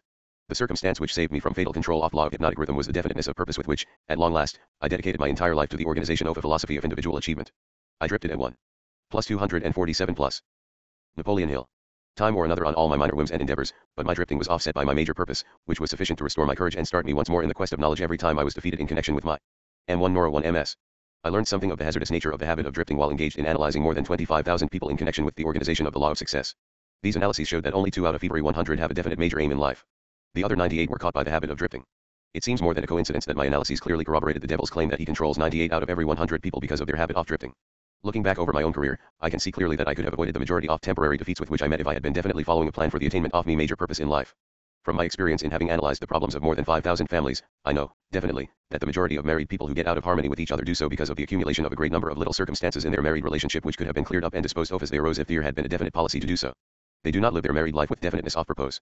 So the story has gone, all back down the ages. The man with the most definite plan and purpose and the most power rides on to victory. The others scurry for cover and get crushed under the heels of those who are more determined. The answer is not hard to find. There is no use looking toward high heaven for it. For my part I would prefer to. Plus 248 plus. Outwitting the devil. Seek the answer from the devil, for he would tell me quickly enough that victory goes to the people who know what they want and are determined to have it. They have mastered the habit of drifting. They have definite policies, definite plans, and definite objectives. Their opposition, which may outnumber them very greatly, has no chance against them because the opposition has no plan, no purpose, no policy except that of drifting along, hoping that something may turn up to help them. In those 3 brief sentences you have the sum and the substance of the difference between success and failure, power and lack of it. We come, now, near to the end of our visit through this book. If we were to try to state in one brief sentence the most important part of that which I have tried to convey through the book, it would be something like this. One's dominating desires can be crystallized into their physical equivalents through definiteness of purpose backed by definiteness of plans, with the aid of nature's law of hypnotic rhythm and time. There you have the positive phase of the philosophy of individual achievement I have tried to describe through this book, brought down to an irreducible minimum of brevity and simplicity. If you expand the philosophy for the purpose of adapting it to the circumstances of life, you find that it is as broad as life itself, that it covers all human relationships, all human thoughts, aims, and desires. So here we are, at the end of the strangest of all the thousands of interviews I have had with the great and the near great, over a period of 50 years of labor, in my search for the truths of life that lead to happiness and economic security. Plus 249 plus. Napoleon Hill. How strange, indeed, that after having had active cooperation from such men as Carnegie, Edison, and Ford, I should have been compelled, finally, to go to the devil for a working knowledge of greatest of all the principles uncovered in my quest for truth. How strange that I was forced to experience poverty and failure and adversity in 100 forms before being given the privilege of understanding and using a law of nature which softens the thrust of these wicked weapons or wipes them out altogether. But the strangest of all this dramatic experience which life has provided me is the simplicity of the law through which, if I had understood it, I could have transmuted my desires into substantial form without having to undergo so many years of hardship and misery. I find now, at the end of my interview with the devil, that I had been carrying in my own pockets the matches with which the fires of adversity were being touched off, and I find, too, that the water with which those fires were finally extinguished was at my command in great abundance. I searched for the philosopher's lodestone with which failure may be converted into success, only to learn that both success and failure are the results of day-to-day evolutionary forces through which dominating thoughts are pieced together bit by bit and woven into the things we want or the things we do not want, according to the nature of those thoughts. How unfortunate that I did not understand this truth from the time that I reached the age of reason, for if I had understood it then I might have been able to go around some of the hurdles I have been forced to jump as I walk through the valley of shadow of life. The story of my interview with the devil is now in your hands. The benefits you will receive from it will be in exact proportion to the thought it inspires in you. To benefit from plus 250 plus. Outwitting the devil. Reading the interview, you need not agree with every portion of it. You have only to think and to reach your own conclusions concerning every part of it. How reasonable that is. You are the judge and the jury and the attorney for both the prosecution and the defense. If you do not win your case, the loss and the cause thereof will be yours. Napoleon Hill. One's dominating desires can be crystallized into their physical equivalents through Definiteness of Purpose backed by Definiteness of Plans, with the aid of nature's law of hypnotic rhythm and time. Napoleon Hill wanted to share this message with the world in the 1930s, but instead it was hidden away in a vault, to be finally uncovered and shared with you now in 2011 for a reason. Will you realize you are carrying in your own pockets the matches with which the fires of adversity are being touched off, and find, too, that the water with which those fires can be finally extinguished is at your own command in great abundance? And then, find your definiteness of purpose. Create a definite plan. Engage the aid of nature's law of hypnotic rhythm. And use the asset of time to assist you in reaching your greatest success. Plus 251 plus. Afterward. Whether you have read this entire book or only a few of its pages before turning to this afterward, you will have realized that if the historical names, dates, and events in this book were replaced by those of our current times, little has changed. From Hill's description of media propaganda, the conditioning that children receive in school, the fear-based teachings preached by religions, people's poor diet and health habits, to the challenging economic climate, little seems to have shifted in our collective consciousness and therefore in our collective experience. The good news is that it is never too late for a new beginning, for a renaissance in consciousness. As Mr. Hill reminds us, I have also discovered that there comes with every experience of temporary defeat, and every failure and every form of adversity, the seed of an equivalent benefit. Our path is seemingly composed of a polarity of both failure and success. A lighter way of putting it might be that Hill's principles for living teach us how to fail successfully. This is a paradox understood by the spiritually mature, those whom he describes as having risen above the hypnotic rhythm and discovered their other self, which can also be identified as the self of the self, the higher self, or the authentic self. It is encouraging that many of today's spiritual, philosophical, self-help, and even scientific authors share Hill's view of what he calls definiteness of purpose, or, in current parlance, intention setting. When it is our intention to wake up from the hypnotic rhythm of living what the Hindus 252. Outwitting the devil. Call delusion and the Buddhists call illusion individual and collective consciousness expands. We, along with our global family, benefit. Hill's integrity shines through his descriptions of what it means to manifest success. In fact, he unhesitatingly announces that any man can avail himself of the benefits of his other self as long as he is not steeped in greed. This spiritually dignified statement elevates success to a matter of consciousness, that is, success does not necessarily mean that he who has the most toys wins. Hill thus eliminates confusing spiritual awakening with the capacity to manifest things in one's life, for there is never enough of more. We are also taught the importance of awareness, of mindfulness, an activity of consciousness abhorred by Hill's devil, who delights in using people's lack of thinking for themselves to his advantage. Consciously observing the mind and its capacities is to look at it with respect, compassion, gratitude, for it is God's gift to us. Mind not only forms our inner landscape, it creates our outer circumstances. Let us not fight with the mind, let us appreciate its nuances, its intuitions, its utmost capacities with the understanding that mind is the key to being self-directed, self-empowered, self-confident. Next to drifting, the most dangerous human trait Hill describes is the lack of caution, or what we might call a lack of discernment. Discernment is a relative of wisdom, which causes us to think of the repercussions before we take action, as well as to honestly observe the results of our choice making. Thus we may create our own path to freedom. In the minds of his modern-day readers, Hill's teachings are most often associated with prosperity, which translates as money in one's individual coffers. But truth be told, he has shared with the world his wisdom of how to live principles. Plus 253 plus. Napoleon Hill. Beginning with one's interior being, one's inner state of consciousness, inviting us to give outer expression to our highest potential not only for our own benefit, but for all humankind. I wish to add that it was a wisdom-guided choice on the part of the Napoleon Hill Foundation to entrust this precious manuscript to the able hands of Sharon Lecter. Her many years of deeply studying Napoleon Hill's truth principles, and more importantly her practice of them, have made her a perfect candidate to now offer this manuscript to the world. May all Hill's readers break free from conditional belief systems and live life in all of its richness, its exquisite beauty and joy, freely delivering their gifts, talents, and skills on this planet we all call home. Peace and richest blessings to you. Michael Bernard Beckwith. 0:00C000000000cc cc h okoc 000occ000000000c surprised face c:::: Kako. Michael Bernard Beckwith is the author of Spiritual Liberation, Fulfilling Your Soul's Potential, and was featured in The Secret. He is the founder of the GAPE International Spiritual Center and the co-founder of the Association for Global New Thought, and the Season for Nonviolence. Plus 254 plus. In reflection. Throughout Napoleon Hill's writings, there is a strong spirituality present, informing his methods and his morality. In many places in the present book, Outwitting the Devil, this religious foundation for his belief system is perhaps at its most explicit. Some of his statements about evil and fear, about indefiniteness and drifting, derive from an American religious tradition that dates back, at least, to the transcendentalism of Ralph Waldo Emerson in the mid-19th century. Currents in American spirituality in Hill's day, during the writing of this book in the late 1930s, included Norman Vincent Peale, Emmett Fox, and, in popular inspirational fiction, Lloyd C. Douglas. The very personal Christian evangelism of Amy Semple McPherson and Billy Sunday were also still omnipresent in the media and public consciousness off-era. For Hill, however, the stature of some of the titans of industry and finance of the time achieved a kind of religious validation and served to inspire his own thought and action, and he urged others to look to these men, and all were men, as models of successful moral behavior that yielded personal success as well as general good. The Great Depression was, for Napoleon Hill, in great measure a moral failure. What would he say about our current crises in financial markets, the near collapse of the banking system in 2008 and the subsequent severe recession that has +25.5 Napoleon Hill affected the lives of everyone who will pick up this book in 2011 and beyond. His pantheon included Carnegie, of course, Edison, Ford, and Rockefeller. Each of these tycoons has been subsequently analyzed and reanalyzed by historians, economists, and biographers, and their personal flaws placed in the glare of public scrutiny. To Hill, they were not historical figures but contemporary leaders on the world stage, as were Adolf Hitler and Benito Mussolini, Franklin Roosevelt, and Winston Churchill. He did not critique Rockefeller's ruthless competitiveness, and he was probably unaware at the time of Ford's anti-Semitism. For Hill, American society and the free market system held the best hope for the world as it teetered on the brink of conflagration, and even with the evident imperfections of his native country, what he saw as its susceptibility to the devil's machinations, there was nothing on earth that could compare with it. For individuals who made the personal choice to succeed in life, who resisted the temptations and weaknesses of irreligion and sought, instead, the help of God, called by various names in the book, there was no limit to how far they might go. Limits were self-imposed, or imposed by the negative outside force of evil, personified by the devil. So what is Hill's religion? Frankly, that is not important to me. As much as I have been influenced by Napoleon Hill's philosophy and fascinated by his life, it has never mattered to me what church he attended or whether he attended any church at all. More important is the question, what is he teaching us today about the role of it in our lives? The answer to that question is for you to decide. I think it is a foundational issue that affects every line he writes. After +256 Outwitting the Devil. He chose to frame this book in the classical genre of the philosophical dialogue, and he sets up a sparring match with the most vivid anti-religious figure in all of literature, from the Bible, through Milton, through C.S. Lewis. And I continue to be fascinated by this choice, for it allows Hill to express in a very readable style his own deeply held beliefs and theories about human behavior. It holds profound lessons for us all. As you go forward in your life and find obstacles in your way, it may serve you to review Hill's 7 principles for outwitting the devil in your life. Definiteness of purpose. Mastery over self. Learning from adversity. Controlling environmental influence, associations. Time, avoiding permanency to positive, rather than negative. Thought habits and developing wisdom. Harmony, acting with definiteness of purpose to become the dominating influence in your own mental, spiritual, and physical environment. Caution, thinking through your plan before you act. In reviewing these 7 principles, you may identify and reveal what is holding you back from achieving your greatest success. It was a profound blessing to me to have the Napoleon Hill Foundation entrust this manuscript to my hands, a manuscript that was hidden and locked away for over 70 years, either by his wife or the devil himself. You decide. They say when a student is ready, the teacher will appear.